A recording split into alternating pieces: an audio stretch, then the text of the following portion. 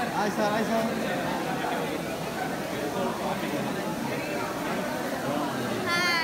Hi.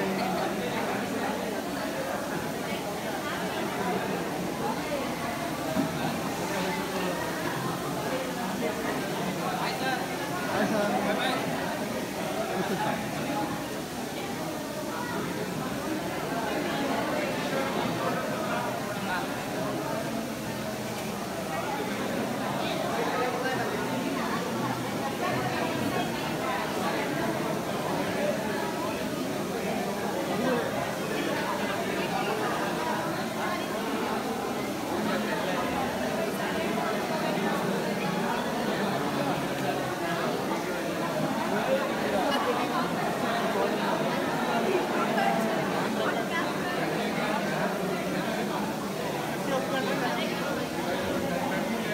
Ashok sir.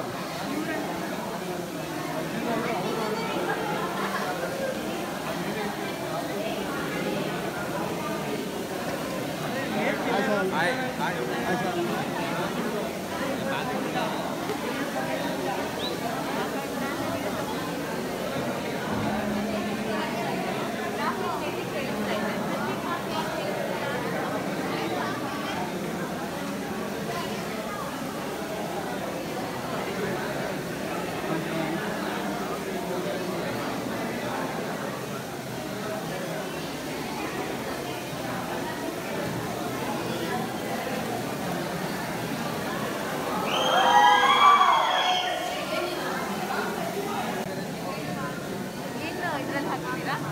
Madam, out of syllabus, Sharda Vilas Sindhuri. Sharda Vilas.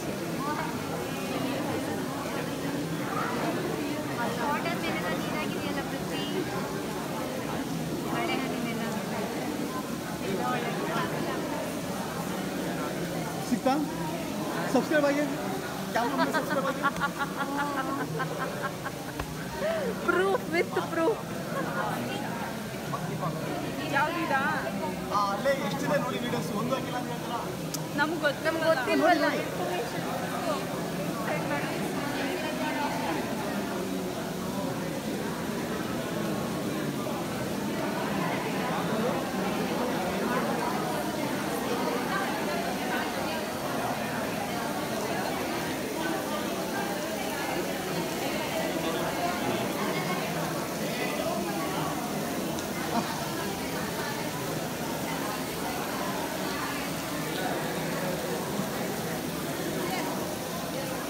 Madam ಹೊರಗಡೆ ತುಂಬಾ ಮಳೆ ಬರ್ತಿರೋದ್ರ ಬಗ್ಗೆ ನೀವು ಏನಂತ ಹೇಳ್ತೀರಾ?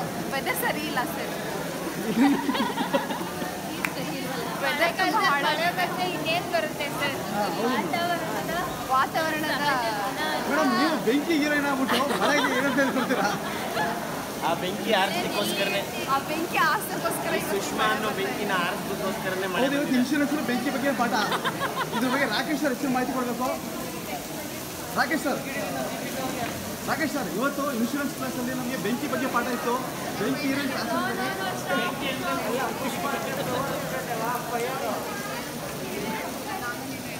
ಮಳೆ ಯಾಕೆ ಜಾಸ್ತಿ ಬರ್ತಿದೆ ಅಂದರೆ ಇವತ್ತಿನ ದಿನ ಯಾರು ಇವ್ರ ಹೆಸರೇನು ದೀಪಿಕಾ ಅವ್ರು ಬಂದಿದ್ದಾರೆ. ಹಂಗಾಗಿ ಮಳೆ ಬರ್ತಾಯಿದೆ ಜಾಸ್ತಿ. ನೀವೇ ಬಿಡಿ.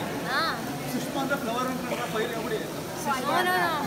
I am Sushma itself. No nothing fire ಅನ್ನೋದು ಏನೂ ಇಲ್ಲ. No flower no fire. Fire ನಾನು ಸುಷ್ಮಾ. ಭಾಳ ದಿನ ಅಲ್ಲ, ಭಾಳ ಸೆಮಿಸ್ಟರ್ ಆದ್ಮೇಲೆ ಬಂದವ್ರೆ. ಇಲ್ಲ ಅವ್ರ ಹೆಸರು ಕಂಡಿಡ್ತೀವಲ್ಲ ಸಾಕು ಗ್ರೇಟು. ಕೇಳಿ ಇನ್ನೇನಾದ್ರೂ ಕೇಳಿ. ಎಕ್ಸ್ಪೀರಿಯನ್ಸ್ ಇಷ್ಟು ದಿನ ಬಂದಿರಲಿಲ್ವಲ್ಲ, ಎಕ್ಸ್ಪೀರಿಯನ್ಸ್ ಕೇಳಿ. ಈಗ ಬಂದವರಲ್ಲ ಆ ಕಡೆ ಬರಲ್ಲ. ಇಲ್ಲ ನೀವು ಕೇಳಿ. ಯಾರಪ್ಪ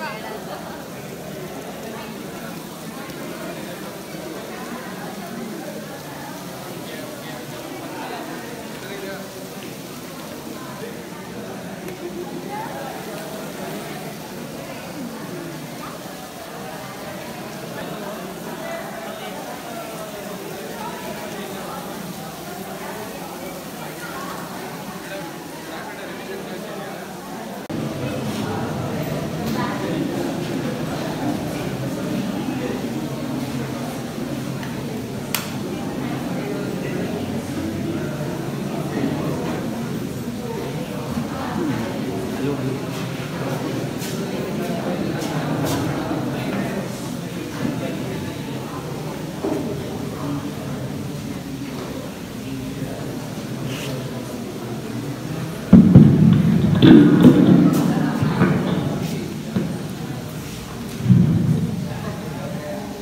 very good morning to one and all gathered here.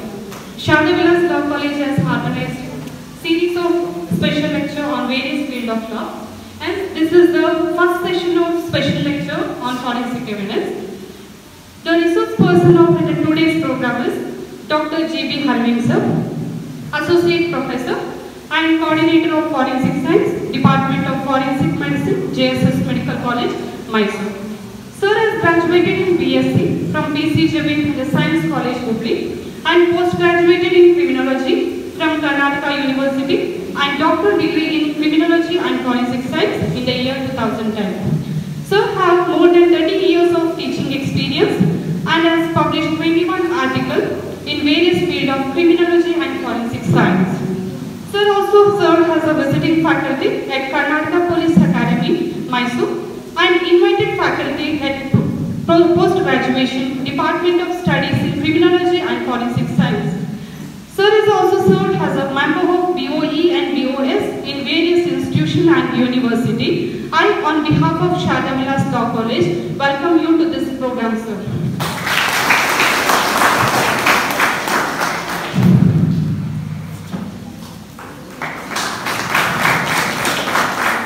It's my immense pleasure to welcome our beloved principal, Srimati Vinita Peke. Welcome you, madam. I'd like to welcome teaching staff, non-teaching staff, and our beloved students. Welcome you, one and all gathered here. Thank you. Over to you, sir.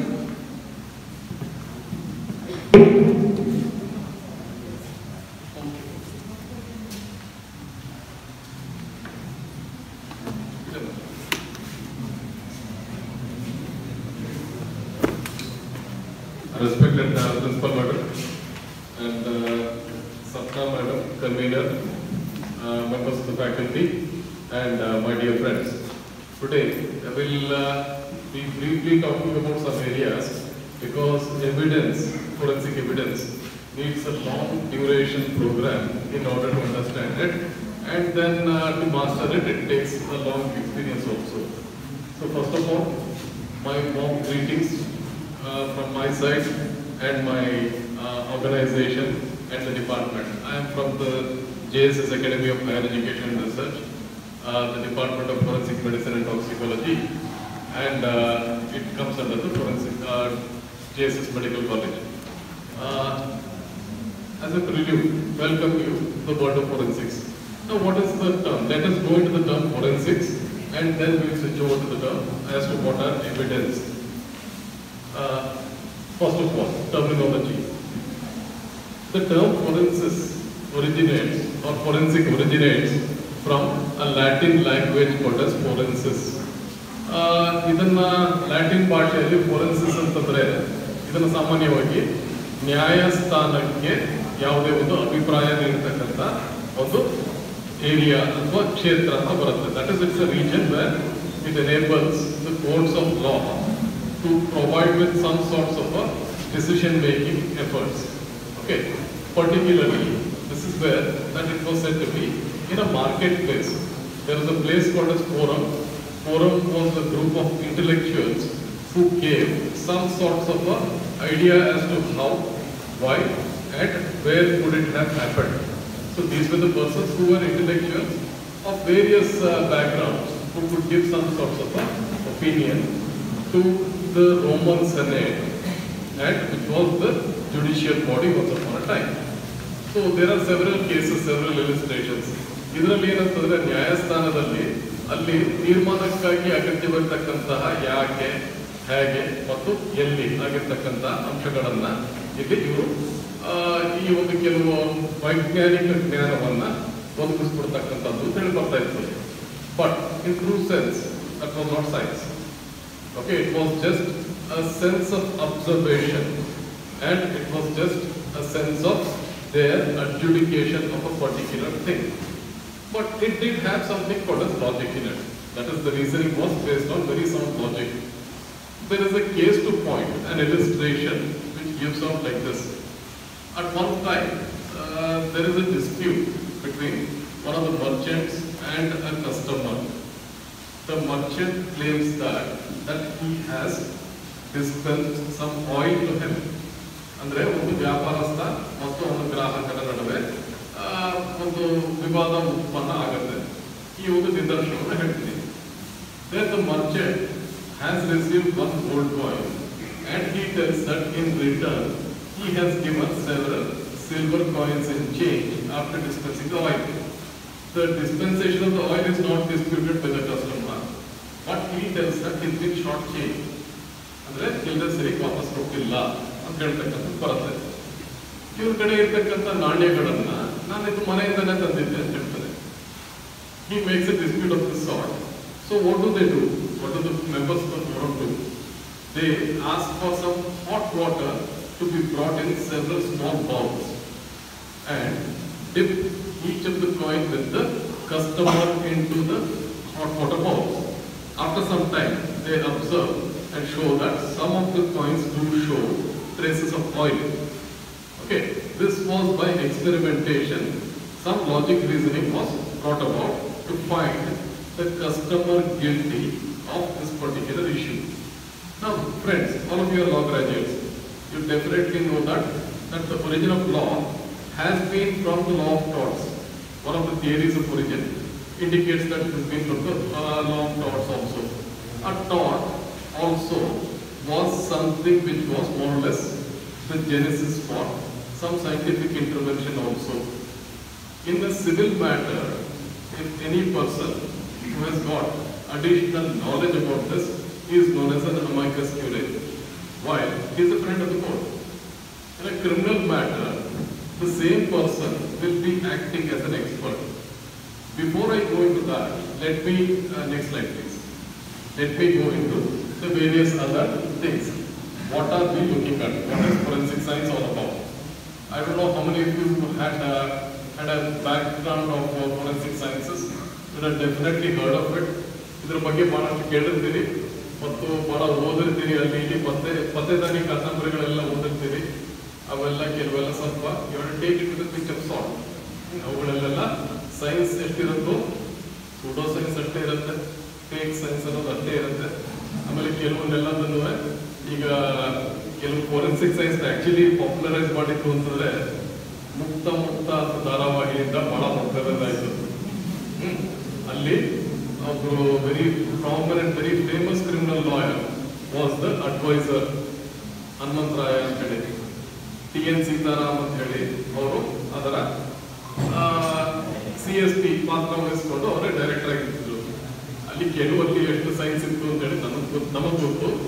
ಆದ್ರೆ ನಾವು ಹೇಳಿದ್ರೆ ಸೀತಾರಾಮ ಹೇಳಿದರೆ ನಿಮ್ಗೆ ಗೊತ್ತು ಅಂತ ಹೇಳ್ತಾರೆ. ಕೆಲವೆಲ್ಲ ಹೀಗೆ ಆಗತ್ತೆ. ಹಾಗಾಗಿ ಏನಾಗತ್ತಂದ್ರೆ ಈ ಸಿನಿಮಾಗಳಲ್ಲಿ ಧಾರಾವಾಹಿಗಳಲ್ಲಿ ಬಂದಿದ್ದೆ ವೇದವಾಕ್ಯ ಅಂದ್ರೆ ನಾವು ವಿಜ್ಞಾನಿಗಳೆಲ್ಲ ನಾವು ಸ್ವಲ್ಪ ಕಷ್ಟದಲ್ಲಿರ್ತೀವಿ. ಸೊ ಅದಕ್ಕಾಗಿ ನ್ಯಾಯ ವಿಜ್ಞಾನ ಏನೇನು ಮಾಡುತ್ತೆ ಅಂತ ಹೇಳ್ತಕ್ಕಂಥದ್ದನ್ನ ಇಲ್ಲಿ ಬರುತ್ತೆ, ಹಂತವಾಗಿರುತ್ತೆ. So this content is in English and I'll be speaking in Kannada. Is it okay? ಪರವಾಗಿರ್ಬೋದು? ಯಾಕೆಂದ್ರೆ ಸ್ವಲ್ಪ ಇಂಗ್ಲಿಷ್ ಅಲ್ಲಿ ಇಡೋಣ. ನಮ್ಮ ಮಾತೃಭಾಷೆ ನಾವು ಮರಿಬಾರ್ದು. ಇದರಲ್ಲಿ ಏನಾಗುತ್ತೆ, ಮೊದಲನೇದಾಗಿ ಯಾವುದೇ ಒಂದು ಸಾಕ್ಷಿಗಳನ್ನ ಅಂದ್ರೆ ಸುಳುವು ವಸ್ತುಗಳನ್ನ ಆ ಒಂದು ಘಟನೆ ನಡೆದ ಸ್ಥಳದಲ್ಲಿ ಅದನ್ನ legally admissible form ಏನಿದನ್ನ what is this legally admissible form that the court of law should be able to accept it. Okay, in readiness, not with some sorts of a difficulty. ಎರಡನೇದಾಗಿ ವೈಜ್ಞಾನಿಕ ತಪಾಸಣೆ ಮತ್ತು ಅದೇ ಸುಳ್ಳು ವಸ್ತುಗಳ ಮೇಲೆ ವೈಜ್ಞಾನಿಕ ತಪಾಸಣೆ ಮತ್ತು ಅದರ ವಿಶ್ಲೇಷಣೆ ನೀಡಬೇಕಾಗುತ್ತೆ. Now, once upon a time, the role of forensic scientist used to be something like this, saying that I have said this because I have had so much of experience in everything, and this is true. That is no longer the case, because we have checks and balances of the whole methods. Okay, I can't simply claim it to be science because I am saying so. I have studied this, that and everything. We can't simply say that. We have to rationalize it and state, ಅಂದ್ರೆ ಇದನ್ನ ಈ ಪರೀಕ್ಷಣೆ ವಿಧಾನವನ್ನ ಇದರಲ್ಲಿ ಫಲಿತಾಂಶ ಬಂದಿರತಕ್ಕಂಥದ್ದನ್ನ ವಿವರಾತ್ಮಕವಾಗಿ ಈ ವಿಶ್ಲೇಷಣೆ ಯಾತಕ್ಕೆ ಹೀಗೆ ಬರುತ್ತೆ ಅಂತ ಹೇಳ್ತಕ್ಕಂಥದ್ದು ನೀಡಬೇಕಾಗುತ್ತೆ. an expert simply can't say one line, ಒಂದೇ ಒಂದು ಲೈನಲ್ಲಿ ಬಂದು ಹೌದು ಇಲ್ವೋ ಅಂತ ಹೇಳ್ತಕ್ಕಂಥದ್ದಲ್ಲ. It is not like a marriage proposal same ಆಕರ್ ಯಾ ನಾಕರ್ ಅಂತ ಹೇಳ್ತಕ್ಕಂಥದ್ದಲ್ಲ. ಮ್ಯಾರೇಜ್ ಪ್ರಪೋಸಲ್ ಹೂ ಅಂತೇಳಿ ಮತ್ತೇನಂತ ಅದರಲ್ಲೂ ಕಷ್ಟ ಇದೆ. ಸೊ ಅದರಲ್ಲೂ ಒಂಥರ ಕಷ್ಟಗಳಿದೆ. ಹಾಗಲ್ಲ ಇಲ್ಲಿ. ಇದು ಕಷ್ಟ ಏನಂತಂದ್ರೆ ಇದರಲ್ಲಿ ಯಾವ ಲಿಟ್ರೇಚರ್ನ ರೆಫರ್ ಮಾಡಿದ್ದೀರಿ ಇದೇ ರೀತಿ ಇರ್ತಕ್ಕಂಥದ್ದನ್ನ ಅಂತೇಳಿ ಅದನ್ನು ಒದಗಿಸ್ಬೇಕಾಗತ್ತೆ. ಅಂದ್ರೆ review of literature, research paint of mind ಇರ್ತಕ್ಕಂಥವರಲ್ಲಿ ಇದು ಕೇಳುತ್ತೆ ಬಹಳ. ಎರಡನೇದಾಗಿ ಇಲ್ಲಿ ಇದಲ್ಲದೆ ಇದನ್ನ ಯಾವ ಕಾರ್ಯವಿಧಾನದಲ್ಲಿ ನೀವು ಇಂಥ ಒಂದು ಪರೀಕ್ಷಣೆ ನಡೆಸಿದ್ದೀರಿ. What is the methodology of your examination of this particular new material. Means ಅಂತಂದ್ರೆ ಯಾವ ಕಾರ್ಯವಿಧಾನಗಳನ್ನ ಹಮ್ಮಿಕೊಂಡಿದ್ದೀರಿ. Is it the standard format, is it the acceptable format. ಅಂದ್ರೆ ಇದು ಒಂದು ಸ್ಟ್ಯಾಂಡರ್ಡೈಸ್ ಆಗಿದೆಯಾ. ಇಲ್ಲಿ ಸ್ಟ್ಯಾಂಡರ್ಡ್ಸ್ ಅಂತ ಹೇಳಿದ್ರೆ ನಮ್ಮಲ್ಲಿ ಎರಡು ತರ ಅರ್ಥ ಬರುತ್ತೆ. ರೆಫರೆನ್ಸ್ ಸ್ಟ್ಯಾಂಡರ್ಡ್ಸ್ ಅಂತ ಒಂದು ಕರಿತೀವಿ. ಒಂದನ್ನ ರೆಫರೆನ್ಸ್ ಸ್ಟ್ಯಾಂಡರ್ಡ್ಸ್ ಅಂದ್ರೆ ಏನಾಗಿರುತ್ತೆ ಅಂದ್ರೆ ಮಾದರಿಗಳ ಜೊತೆಗೆ ಹೋಲಿಸಬೇಕಾಗಿರುತ್ತೆ ಕೆಲವನ್ನ. We have to compare it with some non reference standards. ಉದಾಹರಣೆಗೆ ಕ್ವಶ್ಚನ್ ಡಾಕ್ಯುಮೆಂಟ್ಸ್ ಬರ್ತೀವಿ. ಈಗ ಇಂಥ ಒಂದು ಕಾಗದ ಇಂಥ ಇಸ್ವಿಯಲ್ಲಿ ಮಾಡಿರಲಿಲ್ಲ, ಇದನ್ನ ಓಲ್ಡ್ ಡಾಕ್ಯುಮೆಂಟ್ ಅಂತ ಕರೀತೀರಿ. ಆದ್ರೆ ಇಂಥ ಇಸ್ವಿಯಲ್ಲಿ ಇದು ತಯಾರಿಕೆ ಆಗಿರ್ಲಿಲ್ಲ ಇಂಥ ಟೈಪ್ ಕಾಗದಗಳನ್ನ ಅಂತ ಹೇಳಿ ಬರುತ್ತೆ. ಈಗ ಏನಾಗಿರುತ್ತೆ, ಯಾವುದೋ ಹಳೆ ದಾಖಲೆಗಳನ್ನ ತಂದಿರ್ತಕ್ಕಂಥ ತೋರಿಸ್ತಾರೆ. ಆರ್ಟಿಫಿಷಿಯಲ್ ಏಜಿಂಗ್ ಆಗಿದೆ ಅಂತ ಹೇಳಲಿಕ್ಕೆ ಅಂದ್ರೆ ಕೃತಕವಾಗಿ ಇದಕ್ಕೆ ಆ ಒಂದು ಹಿಂದಿನ ಒಂದು ಡೇಟಿಂಗ್ ಮಾಡಿದ್ದಾರೆ ಅಂದ್ರೆ ಬರೀತಾರೆ. ಏನ್ ಬೇಕೇನೆ ಬರೀಬಹುದು, ಪೇಪರ್ ಮೇಲೆ ಏನ್ ಬೇಕೇನೆ ಬರೀಬಹುದು. ಆದ್ರೆ ನಾನು ಅದನ್ನ ಪ್ರೂವ್ ಮಾಡ್ಬೇಕಾದ್ರೆ ಇಂತಿಷ್ಟನೇ ಇಸ್ವಿನಲ್ಲಿ ಇಂಥ ಮೆಥಡ್ಸ್ ಇರಲೇ ಇಲ್ಲ ಅಂತ ಹೇಳ್ತಕ್ಕಂಥದ್ದು ಬರುತ್ತೆ. ಈಗೇನಾಗುತ್ತೆ, 1970ರಲ್ಲಿ ಒಂದು ಮಾಡಿರ್ತಕ್ಕಂಥ ಒಂದು ಬರವಣಿಗೆ ಇರುತ್ತೆ. ಅಲ್ಲಿ ಜೆಲ್ ಲಿಂಕ್ ಬರ್ದಿರ್ತಾರೆ. ನಂಬಲಿಕ್ಕಾಗತ್ತಾ?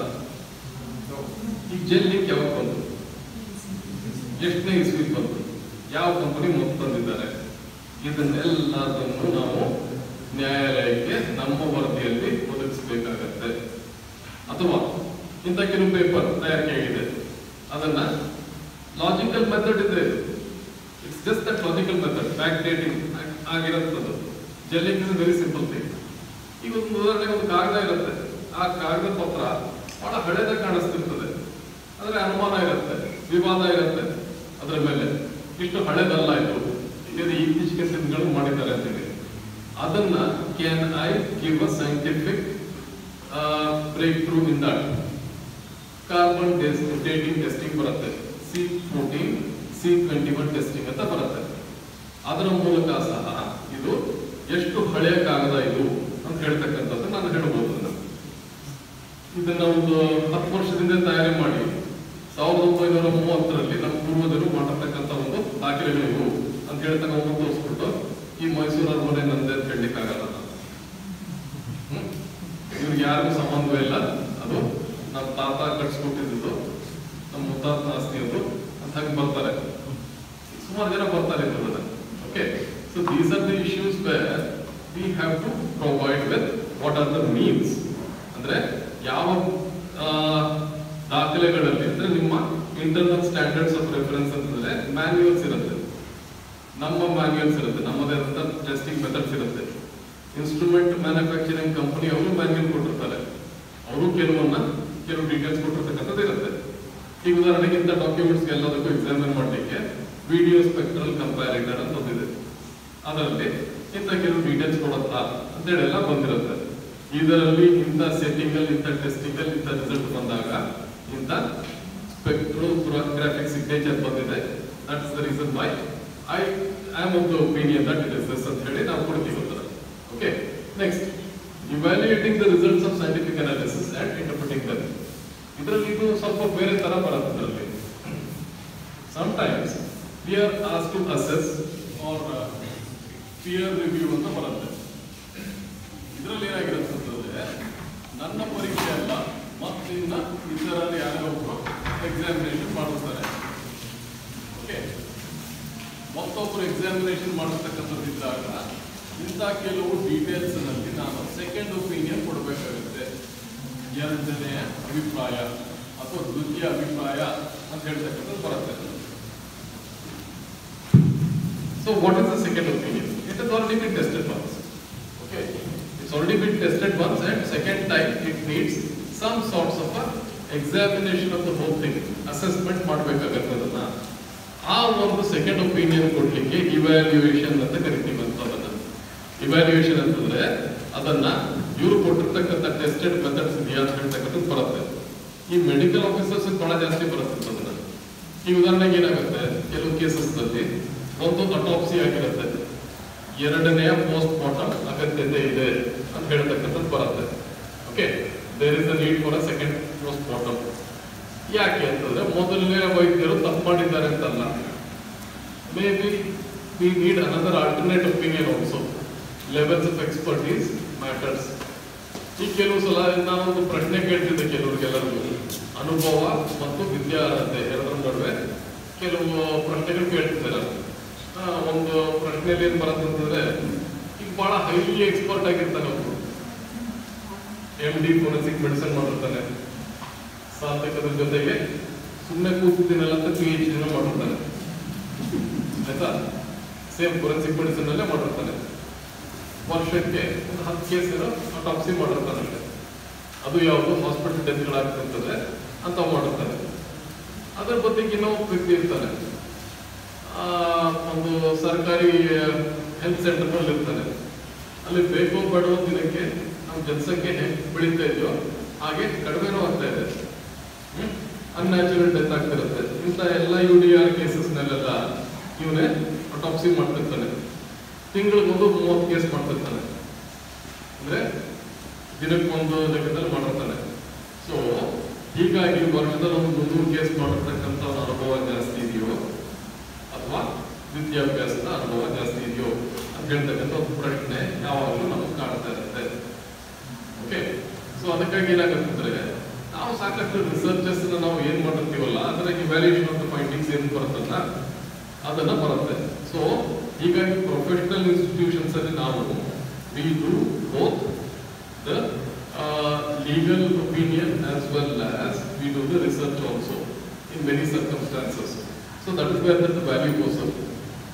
Next ಬಂದು ಇಲ್ಲಿ scientific findings ನ it is to be shared with the legal practitioners. ಅಂದ್ರೆ ಎಲ್ಲರಿಗೂ ಹಂಚಬೇಕಾಗಿರುತ್ತೆ. ಅಂದ್ರೆ ಶೇರಿಂಗ್ ಅಂದ್ರೆ ಯಾವ ರೀತಿ ಬರುತ್ತೆ ಅಂತಂದ್ರೆ, ಈಗ ಒಂದು ರಿಪೋರ್ಟ್ ಅನ್ನ everybody needs it, okay, including the defense also, because we are following a system where every person is deemed innocent till proven guilty. Okay, he also has to prepare his case for his client. So ಇದಕ್ಕಾಗಿ ಏನಾಗಿರುತ್ತೆ ಅಂತಂದ್ರೆ ಇವರನ್ನ ಒಂದು ಸ್ವಲ್ಪ ಮತ್ತೆ restart ಮಾಡಬೇಕಾಗುತ್ತೆ. ಮಾಡಿ ಅದನ್ನ ಈ ರೀಸ್ಟಾರ್ಟ್ ದ ಪ್ರೊಜೆಕ್ಟ್.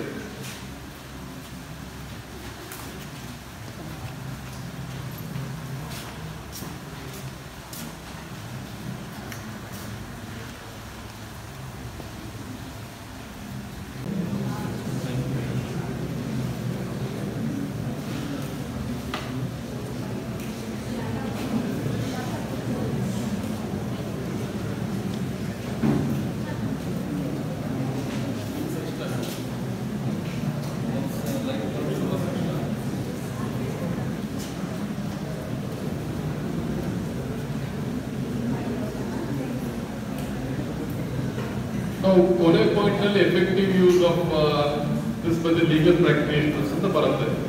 ಇನ್ನು ನಮ್ಮ ದೇಶದಲ್ಲಿ ಇಂಥ ಪ್ರೊಫೈಲ್ ಸ್ವಲ್ಪ ಅಡೆತಡೆ ಇದೆ.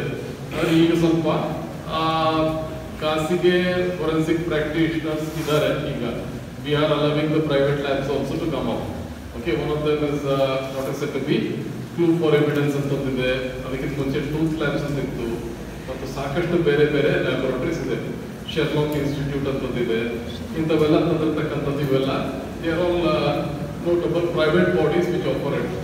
Okay, but they are offered it not by the court of law but by the clients. Okay, so ಇಲ್ಲಿ ಏನಾಗಿರುತ್ತದೆ, ಇವರದ್ದು ಸಹ ಸ್ವಲ್ಪ they assist with the defense ಅಂದರೆ ಬಚಾವ್ಗಾಗಿ ಇಲ್ಲಿ ಏನು ಅಸಿಸ್ಟೆನ್ಸ್ ಬೇಕಾಗುತ್ತೆ ಅಲ್ಲಿರುತ್ತೆ. ಪ್ರಾಸಿಕ್ಯೂಷನ್ಗೆ ಇವರು ಬರಲ್ಲ, ಪ್ರಾಸಿಕ್ಯೂಷನ್ಗೆ ಇವರು ಸಾಕಷ್ಟು ಸಂದರ್ಭದಲ್ಲಿ ಬರಲ್ಲ. ಈಗ ನಮ್ಮ ಸಂಸ್ಥೆ ನಾವು ಹೆಚ್ಚು ಕಡಿಮೆ ನಾವು we are aligned with prosecution ಉಂಟು. ನಮ್ಮದು ಭಾಳ ಪ್ರಾಸಿಕ್ಯೂಷನ್ ಜೊತೆಗೆ ಅಲೈನ್ ಆಗಿರ್ತಕ್ಕಂಥದ್ದು ಇರುತ್ತೆ. ಏಕೆಂದರೆ ನಮಗೆ ಪ್ರೈವೇಟ್ ಕೇಸಸ್ ತಗೊಳ್ಳಿಕ್ಕೆ ನಮಗೆ ಅವಕಾಶ ಇಲ್ಲ. Okay, both legally as well as ಆರ್ಗನೈಸೇಷನಲ್ಲಿ ನಮಗೆ ನಮ್ಮ ಸಂಸ್ಥೆ ಕಡೆಯಿಂದ ಅಂಥದ್ದಕ್ಕೆ ಅವಕಾಶ ಇರಲ್ಲ. ಓಕೆ, ಮತ್ತೆ ನೆಕ್ಸ್ಟ್ ಇಲ್ಲಿ ಕಾರ್ಯನಿರ್ವಾಹಕ ಚಿತ್ರಣ, ಫಂಕ್ಷನಲ್ ಪ್ರೊಫೈಲ್ ಅಂತ ಕರಿತೀವಿ. ಇಂಥದ್ರಲ್ಲಿ ಏನು ಬರುತ್ತೆ ಇದರಲ್ಲಿ ಅಂತಂದರೆ functionality is that crime scene ಇಂದಾನೆ ಎಲ್ಲ ಸ್ಟಾರ್ಟ್ ಆಗುತ್ತೆ. Okay, all evidence, all forensic evidence begins from the crime scene.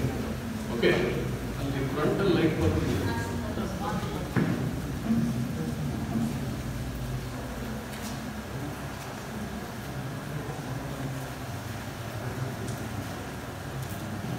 So functional profile ಅಲ್ಲಿ ಏನಾಗುತ್ತಂದ್ರೆ ಮೊದಲನೇದಾಗಿ ಪ್ರಾರಂಭಿಕ ಹಂತದಲ್ಲಿ where does it all begun, ಅಲ್ಲಿಂದ ನಾವು ಸ್ಟಾರ್ಟ್ ಮಾಡೋಣ. ಅಲ್ಲಿ ಎಲ್ಲಿಂದ ಪ್ರಾರಂಭಿಸುತ್ತೆ ಅಂತೇಳಿ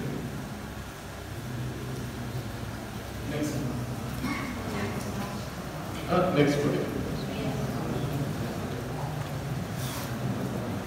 ಸೊ ಇಲ್ಲಿ ಏನಾಗತ್ತಂತಂದ್ರೆ ಎಲ್ಲವೂ ಪ್ರಾರಂಭ ಆಗ್ತಕ್ಕಂಥದ್ದನ್ನ ಘಟನೆ ನಡೆದ ಸ್ಥಳದಿಂದಾನೆ ಪ್ರಾರಂಭಿಸುತ್ತೆ. ಮತ್ತೆ we have a very famous issue, that is many experts don't go to the crime scene ಅಂತ ಹೇಳ್ತಕ್ಕಂಥದ್ದು ಆಪಾದನೆ ಇರ್ತಿತ್ತು. ನಮ್ಮ ರಾಜ್ಯ ಕರ್ನಾಟಕ ರಾಜ್ಯ ಏನ್ ಮಾಡಿದೆ ಅಂತಂದ್ರೆ ಇವಕ್ಕಾಗಿ ಒಂದು ವಿಶೇಷವಾದಂತಹ ಒಂದು ತಂಡವನ್ನು ರಚನೆ ಮಾಡಿದ್ದಾರೆ.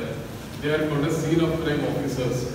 They have to have a profile of forensic science in their education. ಮೊದಲನೇ ಬಾರಿಗೆ ಇಂಥ ಒಂದು ರಿಕ್ರೂಟ್ಮೆಂಟ್ ಆಗಿದೆ. ಈಗ ಇದೇನೋ ಒಂದು ತಿಂಗಳಲ್ಲಿ ಅವರೆಲ್ಲರೂ they will begin their training also. Okay, within 1 month they will begin with their training at maybe this. So shortcoming ಎಲ್ಲಿ ಬರ್ತಾ ಇದೆ ಅಂತಂದ್ರೆ ನಮ್ಮಲ್ಲೊಂದು ಒಪಿನಿಯನ್ ಕೇಳ್ತಾರೆ. ಅಂದ್ರೆ fact is that conviction rate, that is something which is very low. Okay, any idea what is the conviction rate in India, all over India? So it's very low.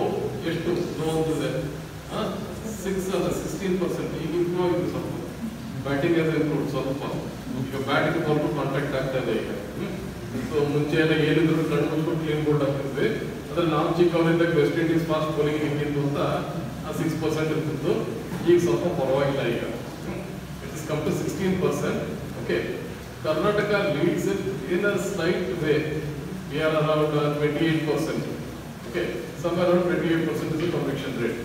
But how much of it is by actual scientific evidence?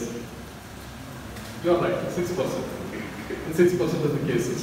ಯಾಕೆಂದ್ರೆ ಇದು ಯಾಕೆ ಆಗುತ್ತಂದ್ರೆ ಇಲ್ಲಿ ನಡೀತಕ್ಕಂಥ ಕೆಲವು collection methods wear poor.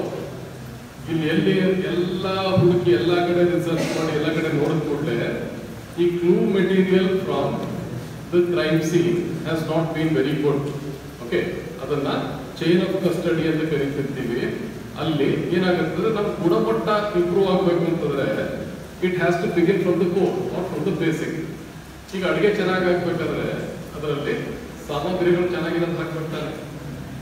ಭಟ್ರು ಹೇಗೆ ಅಡುಗೆ ಮಾಡ್ತಾರೋ ಅದು ಸೆಕೆಂಡರಿ ಇಶ್ಯೂ ತಾನೆ. ಕಳಪೆ ಗುಣಮಟ್ಟದ ಕೆಲವು ಪದಾರ್ಥಗಳನ್ನು ಕೊಟ್ಟು ಟಾಪ್ ಕ್ವಾಲಿಟಿ ಮಾಡಿ ಅಂತ ಹೇಳಿದ್ರೆ ಆಗಲ್ಲ. ಸೊ ಹಾಗಾಗಿ as a teacher I keep saying this. ನಮ್ಮ ಅಡ್ಮಿಷನ್ ಡೈರೆಕ್ಟರ್ಸ್ಗೆಲ್ಲ ಹೇಳ್ತಿರ್ತೀನಿ, ನಾವು ಸ್ವಲ್ಪ ಅಟ್ಲೀಸ್ಟ್ ಒಂದು ಫಸ್ಟ್ ಕ್ಲಾಸ್ ಬಂದಿರೋರನ್ನ ತಗೊಂಡ್ರಿ, ನೀವು ತೀರಾ ಕಡಿಮೆ ತಗೊಂಡ್ರೆ input is equal to output ಆಗುತ್ತೆ ಅಂತ ಹೇಳ್ತಿರ್ತೀನಿ. ನಾನು result performance, result profile will be low ಅಂತ ಪ್ರಿನ್ಸಿಪಲ್ ಜೊತೆ ಸ್ವಲ್ಪ ಬರ್ತೀವಿ, ಅದೇ ಮಾತಾಡ್ತಿದ್ವಿ. So input ಔಟ್ಪುಟ್ನ where are B ಎಕ್ಸೆಲಿಂಗ್ ಅಂತ ಹೇಳ್ತಕ್ಕಂಥದ್ದನ್ನ, ಆದರೆ ನಿಮ್ಮ ಪರ್ಸೆಂಟೇಜ್ ನಿಮ್ಗೆ ಗೊತ್ತಿದೆ, ಹೋಗೋ ಟೈಮ್ನ ಅದಕ್ಕಿಂತ ಜಾಸ್ತಿ ಪರ್ಸೆಂಟೇಜ್ ಬಂದರೆ ನಿಮಗೆಲ್ಲ ಕ್ರೆಡಿಟ್, ಸಂಸ್ಥೆ ಕ್ರೆಡಿಟ್ ಅಂತ ಕೊಡಿ. Okay, that will be credit to the organisation also. Next, ಈ ಎಷ್ಟೋ ಸಂದರ್ಭದಲ್ಲಿ ಏನ್ ಮಾಡ್ತೀವಿ ಅಂತಂದ್ರೆ safe and effective collection of material. ಇದರಲ್ಲಿ ಸಿನಿಮಾಗಳಲ್ಲಿ ತೋರಿಸ್ಬಿಡ್ತಾರೆ, ತುಂಬಾ ಚೆನ್ನಾಗಿ ತೋರಿಸ್ತಾರೆ. ಏನಂತಾರೆ, ಯಾವುದೋ ಫಿಂಗರ್ ಪ್ರಿಂಟಿಂಗ್ ಬರುತ್ತೆ, ಹಿಂಗ್ ಕರ್ಚೀಫ್ ತೆಗೆದುಬಿಟ್ಟು ಲೋಟ ಸುಟ್ಬಿಟ್ಟು ಫಸ್ಟ್ ಟೇಬಲ್ ಫಿಂಗರ್ ಪ್ರಿಂಟಿಂಗ್ ಕಳ್ಸಪ್ಪ ಅಂತ ಹೇಳಿ. ಇದು ಯಾವ ಕೇಸಲ್ಲಿ ಮಾಡ್ಬೋದು ಅಂತಂದ್ರೆ, ಆ ಇನ್ಸ್ಪೆಕ್ಟರ್ ಬಾಂಬಾಯ್ದ ಅಕ್ಯೂಸ್ಡ್ ಆಗಿದ್ರೆ ಹಂಗೆ ಮಾಡ್ಬೇಕು. ಏನೇ ಹೆಂಡತಿ ಸ್ವಲ್ಪ ಮನೇಲಿ ಕಟ್ಟ ಕೊಡ್ತಾಳೆ, ಜಾಸ್ತಿ ಆಗಿ ಕೊಡ್ತಾಳೆ. ಸೊ ಹಾಗಾಗಿ ಏನಾಗುತ್ತೆ ಅಂತ ಕೇಸಸ್ನಲ್ಲಿ ಇಂಥದ್ದು ಮಾಡ್ಬೋದು. But this is where that we are really seriously ಇಲ್ಲಿ ಬಹಳಷ್ಟು ಎಡುತ್ತಾ ಇದ್ವಿ ನಾವು. ಈ safe and effective methods, safe in the sense that there has to be something called as a good practice R a best practice. R V following that? ಇಲ್ಲ, ಆಗ್ತಿಲ್ಲ. ಯಾಕಂದ್ರೆ ಏನಾಗುತ್ತಂದ್ರೆ generally ಒಂದು crime ಸೀನಿಗೆ ಒಂದು ಫಸ್ಟ್ ರೆಸ್ಪಾಂಡೆಂಟ್ ಅಂತ ಯಾರು ಹೋಗ್ತಾರಲ್ವ ಅವರು ಆ ಬೀಟಲ್ಲಿ ಇರ್ತಕ್ಕಂಥ ಕಾನ್ಸ್ಟೇಬಲ್ ಆಗಿರ್ತಾರೆ. ಇವ್ರೇನ್ ಮಾಡೋದಂದ್ರೆ ಹೋಗೋಟೊತ್ತಿಗೆ ನಮ್ಮ ಜನಕ್ಕೆ ಈ ಅವೇರ್ನೆಸ್ ಇಲ್ಲ ಅಂತ ಹೇಳ್ತಿರ್ತೀವಿ. ಒಂದು ಸಣ್ಣ ಕ್ರೈಮ್ ಆದ್ರೆ ಒಂದು ಸ್ವಲ್ಪ ಸಣ್ಣಕ್ಕೆ ಯಾವುದೋ ಒಂದು ಗಂಟೆ ನಡೆದಿದೆ ಅಂತಂದ್ರೆ ಆ ಒಂದು ಏರಿಯಾ ಜನರೆಲ್ಲರೂ ಒಂದ್ಸಲ ಹೋಗಿ ನೋಡೇ ಬರ್ಬೇಕು. ಏಕೆಂದ್ರೆ ಟಿವಿಗೆ ಕರೆಂಟ್ ಖರ್ಚಾಗತ್ತೆ, ಇಲ್ಲಿ ಕರೆಂಟ್ ಖರ್ಚಾಗಲ್ಲ ಅಂತ ಒಳ್ಳೆ ಎಂಟರ್ಟೈನ್ಮೆಂಟ್ ಸಿಕ್ಬಿಡುತ್ತೆ. ಆಮೇಲೆ ಇರ್ತಕ್ಕಂಥವ್ರಿಗೆಲ್ಲರಿಗೂ ಇದು ಕೇವಲ ಮಹಿಳೆಯರಿಗಷ್ಟೇ ಗಾಸಿಪ್ ಅಂತ ಹೇಳ್ಬಿಡ್ರಿ, ಪುರುಷರು ಚೆನ್ನಾಗಿ ಮಾಡ್ತಾರೆ. ಅಂದ್ರೆ ಪುರುಷರು ಮಾಡ್ತಕ್ಕಂಥ ಗಾಸಿಪ್ ಎಲ್ಲಿ ಅಂತಂದ್ರೆ ಸ್ವಲ್ಪ ತಂಪಾದ ಪಾನೀಯಗಳ ಮುಂದೆ ಕೂತ್ಕೊಂಡು ಮಾಡ್ಬೇಕು. ಓಕೆ, ಸೊ ಅಂತ ಕೆಲವಿರುತ್ತೆ. ಇವ್ರು ಪಾಪ ಕಾಂಪೌಂಡ್ ಕಟ್ಟೆ ಮೇಲೆ ಕೂತ್ಕೊಂಡು ನೋಡಿದ್ರೆ ಎಲ್ಲ ಮಾತಾಡಿದ್ರೆ ಹಂಗಲ್ಲ, ನೋಡಿದ್ರೆ ನಾಚ್ ಕೇಳೋದು ಬೇರೆ ಇರುತ್ತೆ. ಇವು ನಡೆಯುತ್ತೆ. ಇದಕ್ಕಾಗಿ ಮ್ಯಾಟರ್ ಬೇಕಲ್ವಾ, ಅದಕ್ಕೆ ಹೋಗಿ ನೋಡಿ ಸುತ್ತಿ ಮುಟ್ಟಿ ಎತ್ತಿ ಕಿತ್ತಿ ಎಲ್ಲ ಬಂದು ಬರ್ತಾರೆ. ಅಷ್ಟೊತ್ತಿಗೆ ಏನಾಗಿರುತ್ತೆ, ನಮ್ಮ PC ಹೋಗೋಷ್ಟೊತ್ತಿಗೆ ಏನೇನು ಹಾಳಾಗಬೇಕು ಎಲ್ಲ ಹಾಳಾಗಿರುತ್ತೆ. So what will he safe guard? So ಎಲ್ಲರೂ ಹೇಳ್ತಾರೆ ಅವ್ರಿಗೆ ಎಜುಕೇಶನ್ ಸಾಲ ನೀವು ಪೊಲೀಸ್ಗೆ ಅಂತೆಲ್ಲ ಹೇಳ್ತಾರೆ. Don't worry about it, they are very educated. Training ಸಾಲಲ್ಲ ಅಂತ ಹೇಳ್ತಾರೆ. Don't even worry about it, they are very very well trained. ಒಬ್ಬ ಸಬ್ ಇನ್ಸ್ಪೆಕ್ಟರ್ಗೆ ಎಷ್ಟು ಎನ್ವೈರ್ಮೆಂಟ್ ಇರುತ್ತೋ PC-ಗೂ ಅಷ್ಟೇ ಟ್ರೈನಿಂಗ್ ಅಲ್ಲಿ ಎನ್ವೈರ್ಮೆಂಟ್ ಕೊಟ್ಟಿರ್ತಾರಲ್ಲ, ಆಲ್ಮೋಸ್ಟ್ ಈಕ್ವಲೆಂಟ್ ಇರುತ್ತೆ. ಒಂದೇ ಒಂದು ಏನಂತಂದ್ರೆ ಲೀಡರ್ಶಿಪ್ ಟ್ರೈನಿಂಗ್ ನಡೆಯಲ್ಲ ಅಷ್ಟೇ. ಇವರಿಗೆ ಮಿಕ್ಕಿದ್ದೆಲ್ಲ ಸೈಂಟಿಫಿಕ್ ಟು ಇನ್ವೆಸ್ಟಿಗೇಷನ್ ಅವೆಲ್ಲ ಇರುತ್ತೆ. ಬಟ್ ಅಬೌವ್ ಆಲ್ ಏನಾಗಿರುತ್ತೆ ಅಂದ್ರೆ safety is with the handling of the blue material. ಅದರ ಸೇಫ್ಟಿ ಅಂತ ಹೇಳ್ತಕ್ಕಂಥದ್ದು ಬರುತ್ತೆ. ಕೆಲವು ಇನ್ನೊಂದು safety for the handler also. Bio hazards are many. ಅಂದ್ರೆ ಜೈವಿಕವಾದಂತ ಕೆಲವು ಸುಳು ವಸ್ತುಗಳು.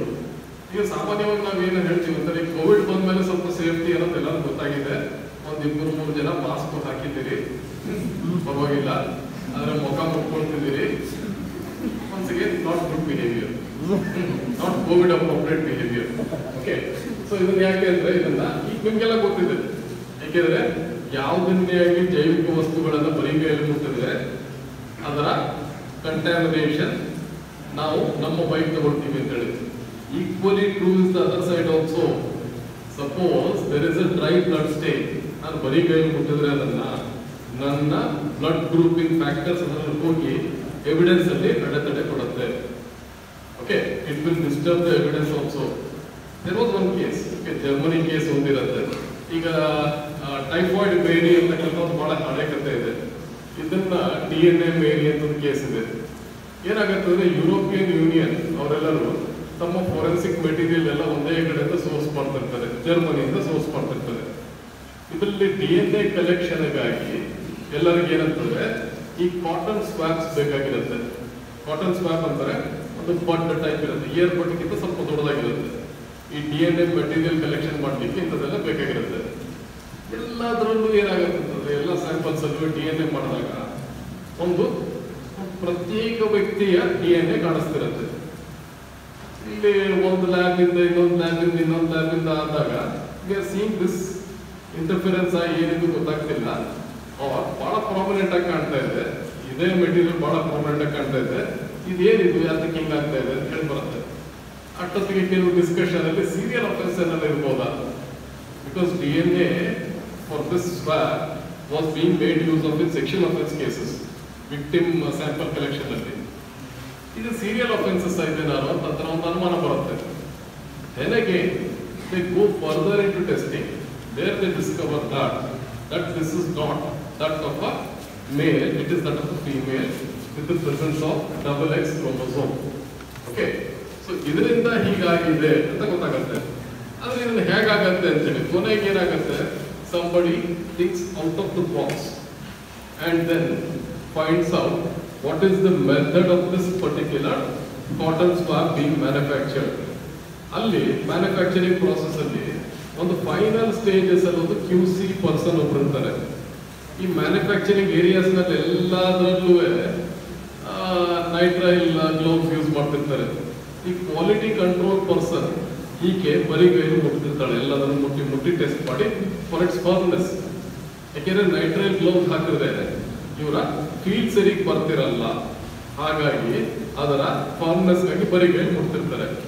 Little does she no that she is giving Har DNA to every sample. Okay, so this is the DNA Mary story. ಇಲ್ಲಿ ಇದೇ ಒಂದು ಸಮಸ್ಯೆ ಆಗುತ್ತೆ. ಎಲ್ಲೇ ನಾವು ಪ್ರಿಸರ್ವೇಷನ್ ಮಾಡ್ಬೇಕಾದ್ರೆ ಯಾತಕ್ಕೆ ಅಂತಂದ್ರೆ ಇದನ್ನ ಅವಾಯ್ಡ್ ಮಾಡ್ಲಿಕ್ಕೆ, ಕ್ರಾಸ್ ಕಂಟ್ಯಾಮಿನೇಷನ್ ತಪ್ಪಿಸ್ಲಿಕ್ಕೆ ಅಂತ ಹೇಳಿ ಬರುತ್ತೆ. Next please. ಮತ್ತೆ ಇನ್ನೊಂದು ಏನಂತಂದ್ರೆ ಎಕ್ಸಾಮಿನೇಷನ್ ಬೈ ಕಂಪ್ಯಾರಿಸನ್ ಅಂತ ಒಂದು ಅಂಶ ಇದೆ.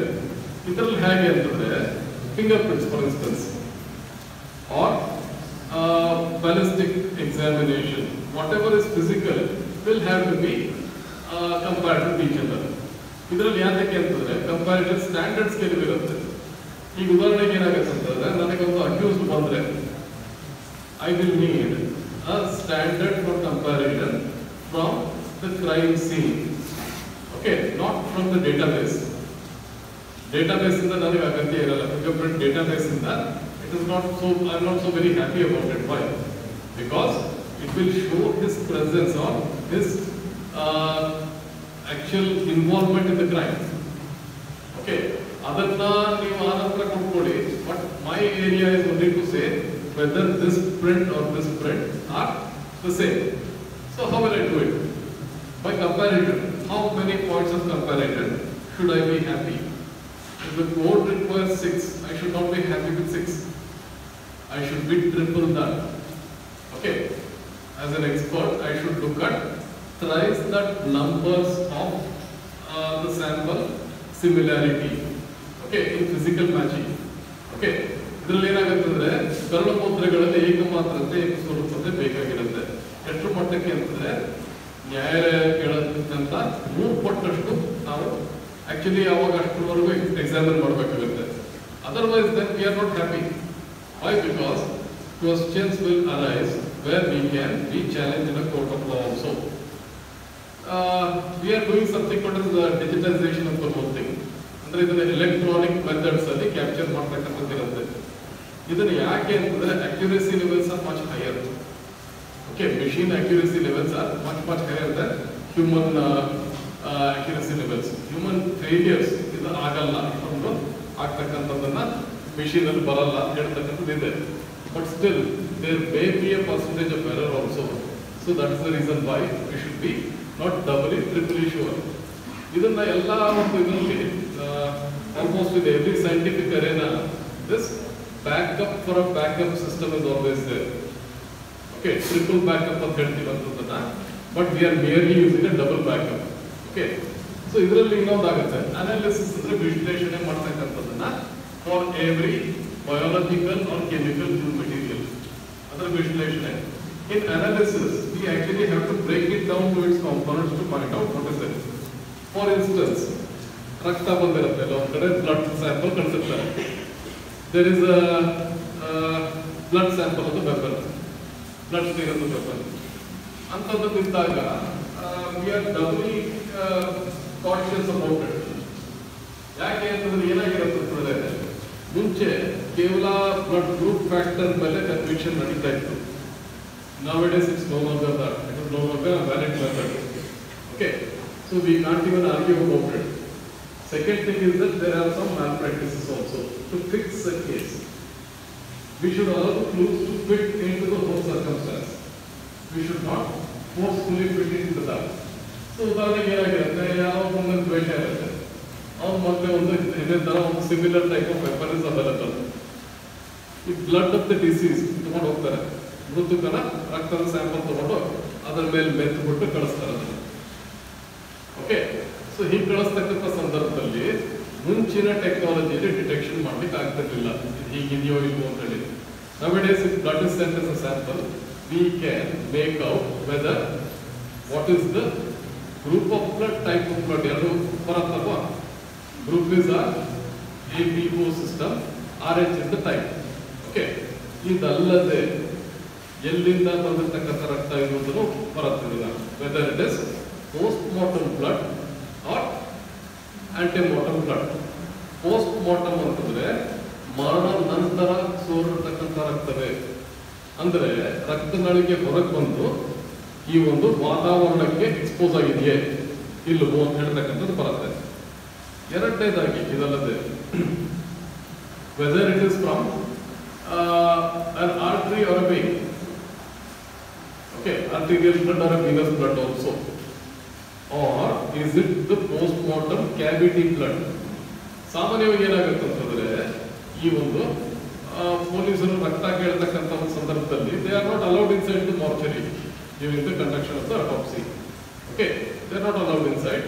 ಅದ್ರ ಬದಲಿಗೆ ಏನ್ ಮಾಡ್ತಾರೆ, ಅಡ್ಜಸ್ಟ್ ಮಾಡ್ಕೊಂಡ್ಬಿಡ್ತಾರೆ ಅಟೆಂಡೆಂಟ್ ಯಾರಿಗಾರ ಬಗ್ಗೆ ಒಂದು ಸಣ್ಣ ಲೋಟ ತಗೊಂಡು ಓಪನ್ ಮಾಡಿರ್ತಾರಲ್ಲ, ಕ್ಯಾವಿಟಿಯಿಂದ ಸ್ವಲ್ಪ ರಕ್ತ ತೆಗೆದು ಒಂದು ವಾಟರ್ ಬಾಟ್ಲಲ್ಲಿ ಹಾಕಿಕೊಟ್ಟಿರ್ತಾನೆ. ಅಷ್ಟೇ ತರೋದು, ಇನ್ನೇನು ಬೇರೆ ಇರ್ತಾರಲ್ಲ, ಒಳ್ಳೆ ಸ್ಟೆರೈಲ್ ಕಂಟೈನರ್ ತಂದಿರಲ್ಲ ಅಲ್ಲಿ. ಇವನು ಇದನ್ನ ಇಟ್ಕೊಂಡು ಹೋಗ್ತಾನೆ. ಆಮೇಲೆ ಯಾವ ಥರ ವೆಪನ್ ಸಿಕ್ಕಿರುತ್ತೆ ಚೆನ್ನಾಗಿ ಕ್ಲೀನಾಗಿ ಮೆತ್ಬಿಟ್ಟು ಅದನ್ನ ಕಳಿಸ್ತಾನೆ. It use to happen once upon a time, but as a check and balance we are not ಅಲವಿಂಗ್ that to happen. ರಕ್ತ ಹಾಕಿ ಕೊಡೋದಿಲ್ಲ. ಈಗ ಬ್ಲಡ್ಡೇ ಬೇಕಾ, ಕಾರ್ಡಿಯಕ್ ಬ್ಲಡ್ ಅಥವಾ ಈ ಒಂದು ಬೇರೆ ಆರ್ಟೀರಿಯಲ್ ಬ್ಲಡ್ ಅಥವಾ ವೀನಸ್ ಬ್ಲಡ್ ತೆಗೆದು ಅದನ್ನ ಡ್ರೈ ಕಂಡೀಷನ್ ಅಲ್ಲೇ ಮಾಡಿ ನಾವು ಕೊಡ್ತೀವಿ. ಅದನ್ನ ವೆಟ್ ಕಂಡೀಷನ್ ಮಾತ್ರ ಕೊಡಲ್ಲ. ಯಾಕೆಂದ್ರೆ ಈ ಇಂಥ ಒಂದು ಈ ಕಿತಾಪತಿ ನಡೆಯುತ್ತೆ, ಮಾಲ್ ಪ್ರಾಕ್ಟೀಸ್ ನಡೆಯುತ್ತೆ ಅಂತ ಹೇಳ್ತಕ್ಕಂಥದ್ದು ಇರುತ್ತೆ. Are all humans. Let us not be critical about anyone. ಅವ್ನು ಯಾವ ಆಸೆ ಅಭಿಷೇಕ್ ಮಾಡುತ್ತೋ ಅದಕ್ಕೆ ಇರ್ಬೋದು, ಇನ್ನೊಬ್ರು ಇನ್ಯಾವುದೋ ಬೇರೆ ಲೆವೆಲ್ ಆಸೆ ಅಭಿಷೇಕ್ ಮಾಡಿರ್ತಾರೆ ಅದನ್ನ. So let's not be very critical. Let us understand human behavior and manage them. Okay. Let us not criticize anyone for this. ಅವ್ನು ಯಾಕೆ ಮಾಡ್ದ ಏನು ಮಾಡ್ದ ಅಂತ ಹೇಳ್ತಕ್ಕಂಥದ್ದೆಲ್ಲ ಬೇಡ. ಮತ್ತೆ ಇಲ್ಲಿ ಇನ್ನೊಂದೇನಾಗುತ್ತೆ ಅಂತಂದ್ರೆ ಈ ಯಾವ ಈ this thing which weapon could have probably done it needs both the physical as well as the chemical analysis. ಯಾವ ಟೈಪ್ ವೆಪನ್ ಇಂದ ಇಂಥದ್ದಾಗಿರುತ್ತೆ ಅಂತ ಹೇಳ್ತಕ್ಕಂಥದ್ದು ಬರುತ್ತೆ. ಇದು ಎಕ್ಸ್ಪೆರಿಮೆಂಟೇಷನ್ ಮೂಲಕ ಕೆಲವನ್ನ ಆಗ್ತಕ್ಕಂಥದ್ದು ಇರುತ್ತೆ. ಮತ್ತು separation techniques are there. There are several instrumentation techniques which are called as separation techniques. For instance, whatever is a chromatography are all separation techniques. So ಇವುಗಳನ್ನ ಹೀಗೆ ಸಾಮಾನ್ಯ ಭಾಷೆಯಲ್ಲಿ ತಿಳಿ ಹೇಳ್ತಕ್ಕಂಥದ್ದು ಇರುತ್ತೆ. ಮತ್ತೆ ಇಲ್ಲಿ ಏನಾಗುತ್ತಂದ್ರೆ ಪ್ರಯೋಗಾತ್ಮಕವಾಗಿ ಇದ್ರ ಮಟ್ಟಕ್ಕೆ ನಾವು ಟ್ರೈ ಮಾಡಿರ್ಬೇಕಂತಂದ್ರೆ ಇದರಲ್ಲಿ ಅನುಮಾನಕ್ಕೆ ಯಾವುದೇ ಆಸ್ಪದವೇ ಇಲ್ಲ ಅಂತ ಹೇಳ್ತಕ್ಕಂಥ ಹಂತದವರೆಗೂ ಕನ್ಕ್ಲೂಡಿಂಗ್ ಟೈಪ್ ಕೊಡಬೇಕಾಗುತ್ತೆ. Only such evidences are named as conclusive evidences. In very rare cases do we really come with this. Okay, in very rare cases. Okay, concluding evidences are very rarely available. Why? Because there are several things or several factors where circumstantial evidences are more here in this. Okay, so that's where the dilemma of forensics is this, that in very few cases where we can conduct an experiment and conclude to say that this is what is said to be the absolute evidence in this regard. ಈಗ DNA evidence ಬರುತ್ತೆ. ಅದರಲ್ಲಿ DNA ಏನಾಗಿರುತ್ತೆ, as far as paternity or maternity is concerned, it is absolute. Okay, there is absolutely no doubt at all about it. Or siblings ಇದ್ದಾರೆ ಇವರು ಅಂದ್ರೆ whether they are brothers, sisters and so on. Okay, in several civil matters also it is helpful. Now one matter where I had to intervene and help was in one case, very peculiar case. Two young girls come and claim that they have a share, 1/3 share in their ancestral property. Their parent had 3 daughters. Okay, grandparent had 3 daughters. The eldest is their mother, so they should also inherit the mother's share. ಈ ಇಬ್ರು ಬೇರೆ siblings ಏನಿರ್ತಾರಲ್ಲ ಅವ್ರು ಹೇಳ್ತಾರೆ, ನಾವಿಬ್ರಿಗೂ ಬೇರೆ ಯಾರು siblings ಇಲ್ಲ, ನಾವಿಬ್ರೇ ಅಕ್ಕ ತಂಗಿಯಂದ್ರು, ನಮ್ಗೆ ಬೇರೆ ಯಾರು ಇಲ್ಲ, ಇವರೇನೋ ಸುಳ್ಳು ಹೇಳ್ತಿದ್ದಾರೆ ಅಂತ ಹೇಳ್ತಕ್ಕಂಥದ್ದು ಬರುತ್ತೆ. ಇದು ವಾದಕ್ಕೆ ಬರುತ್ತೆ, ಸಿವಿಲ್ ಕೇಸಿಗೆ ಬಂದಿರುತ್ತೆ. ಸೊ ದೆನ್ ಅವಾಗ ಏನಾಗುತ್ತೆ ಅಂದ್ರೆ ಇದನ್ನ ದೊಡ್ಡಬಳ್ಳಾಪುರ, ಓಕೆ, ದೊಡ್ಡಬಳ್ಳಾಪುರದಲ್ಲಿ ಆಗಿರ್ತಕ್ಕಂಥ ಕೇಸ್ ಇದು. ಅವಾಗ somebody calls me, asks what should we do, what type of DNA can be done. ಯಾಕೆಂದ್ರೆ ನೀವೆಲ್ಲ ಹೇಳಿದ್ರಿ ಒಂದ್ಸಲ ಬಂದು ಹಿಂದೆ ಬಂದೆಲ್ಲ ಹೇಳ್ಬಿಟ್ಟು ಬಂದಿರಿ, ಲಾ ಕಾಲೇಜಲ್ಲಿ ಒಂದು ಭಾಷಣ ಪಡೆದಿದ್ದೆ, ಹೋಗಿದ್ದೆ. ಅಲ್ಲಿ ಅನ್ಫಾರ್ಚುನೇಟ್ಲಿ ಏನಾಗಿತ್ತು, ನನ್ನ ನಂಬರ್ ಇಂದ ಇತ್ತು, ಫೋನ್ ಬಂತು.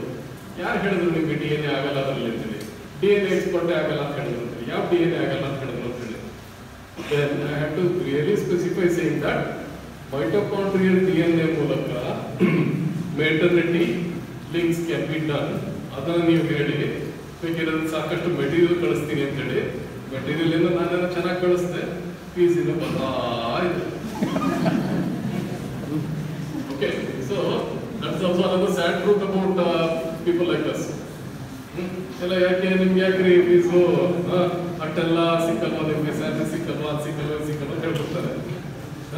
ಆದ್ರೆ ಯಾರಿಗೆ ಹೇಳೋಣ ನಮ್ಮ ಪ್ರಾಬ್ಲಮ್, ನಮ್ಮ ತಲೆ ಖರ್ಚಾಗತ್ತೆ. ನಮ್ಮ ಮೇಟ್ರ್ ಪ್ರಾಬ್ಲಮ್ ಇದೆ ಸರ್, ಯೂನಿವರ್ಸಲ್ ಇವೆಲ್ಲ.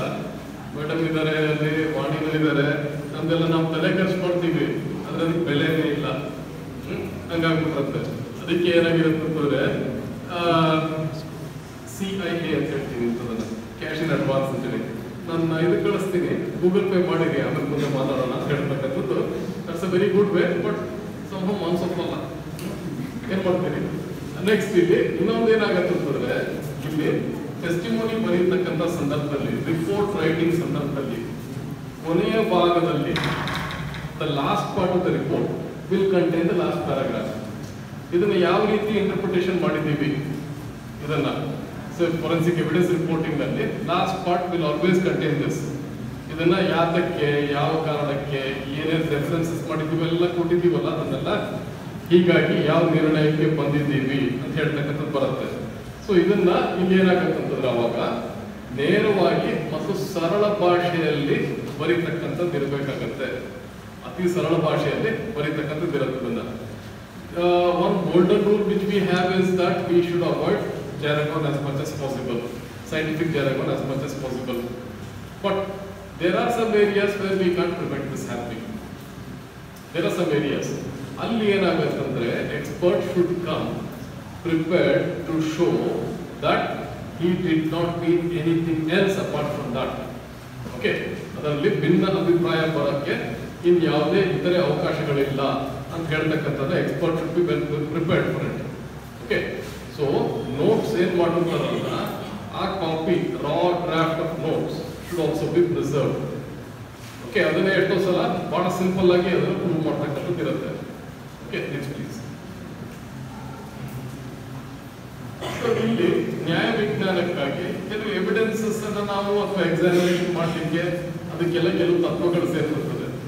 So before I begin this, is forensic science a science on its own? ನ್ಯಾಯ ವಿಜ್ಞಾನ ಅಂತ ಏನ್ ಹೇಳ್ತೀವಲ್ಲ, ಇದೇ ಒಂದು ಪ್ರತ್ಯೇಕ ವಿಜ್ಞಾನವೇ?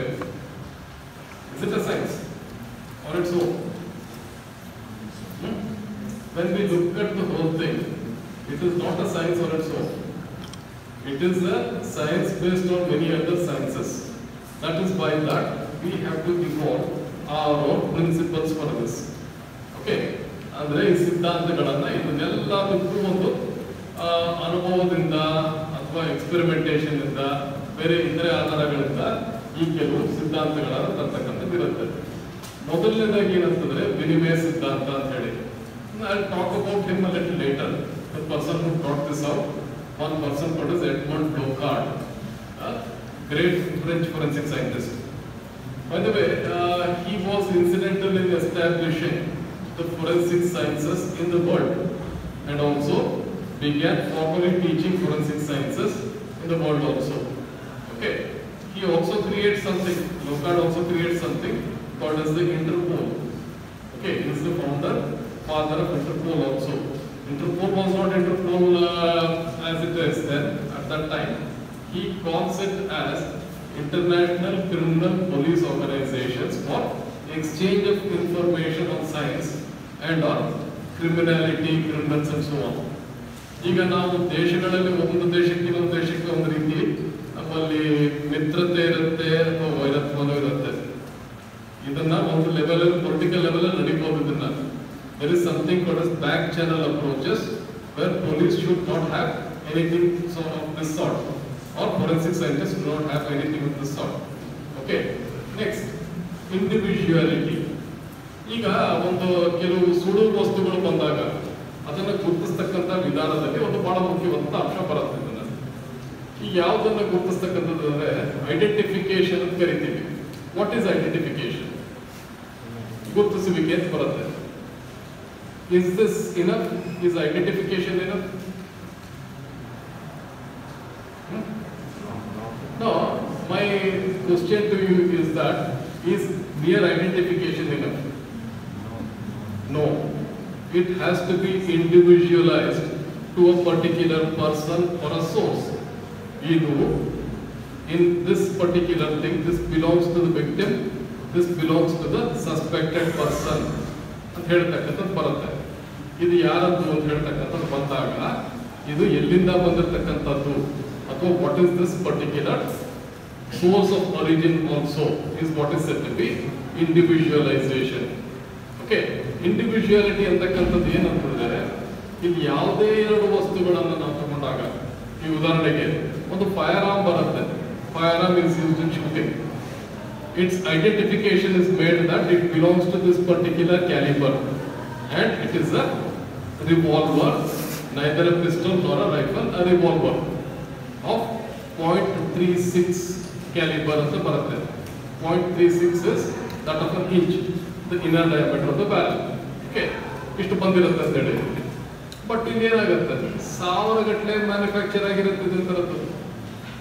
ಆ ಕಂಪನಿ ಯಾವ ಕಂಪನಿ ಇದು, depending upon the numbers of lands and groups of the bullet or the markings which are there in the ballistic remains, we can say that it belongs to such and such a company.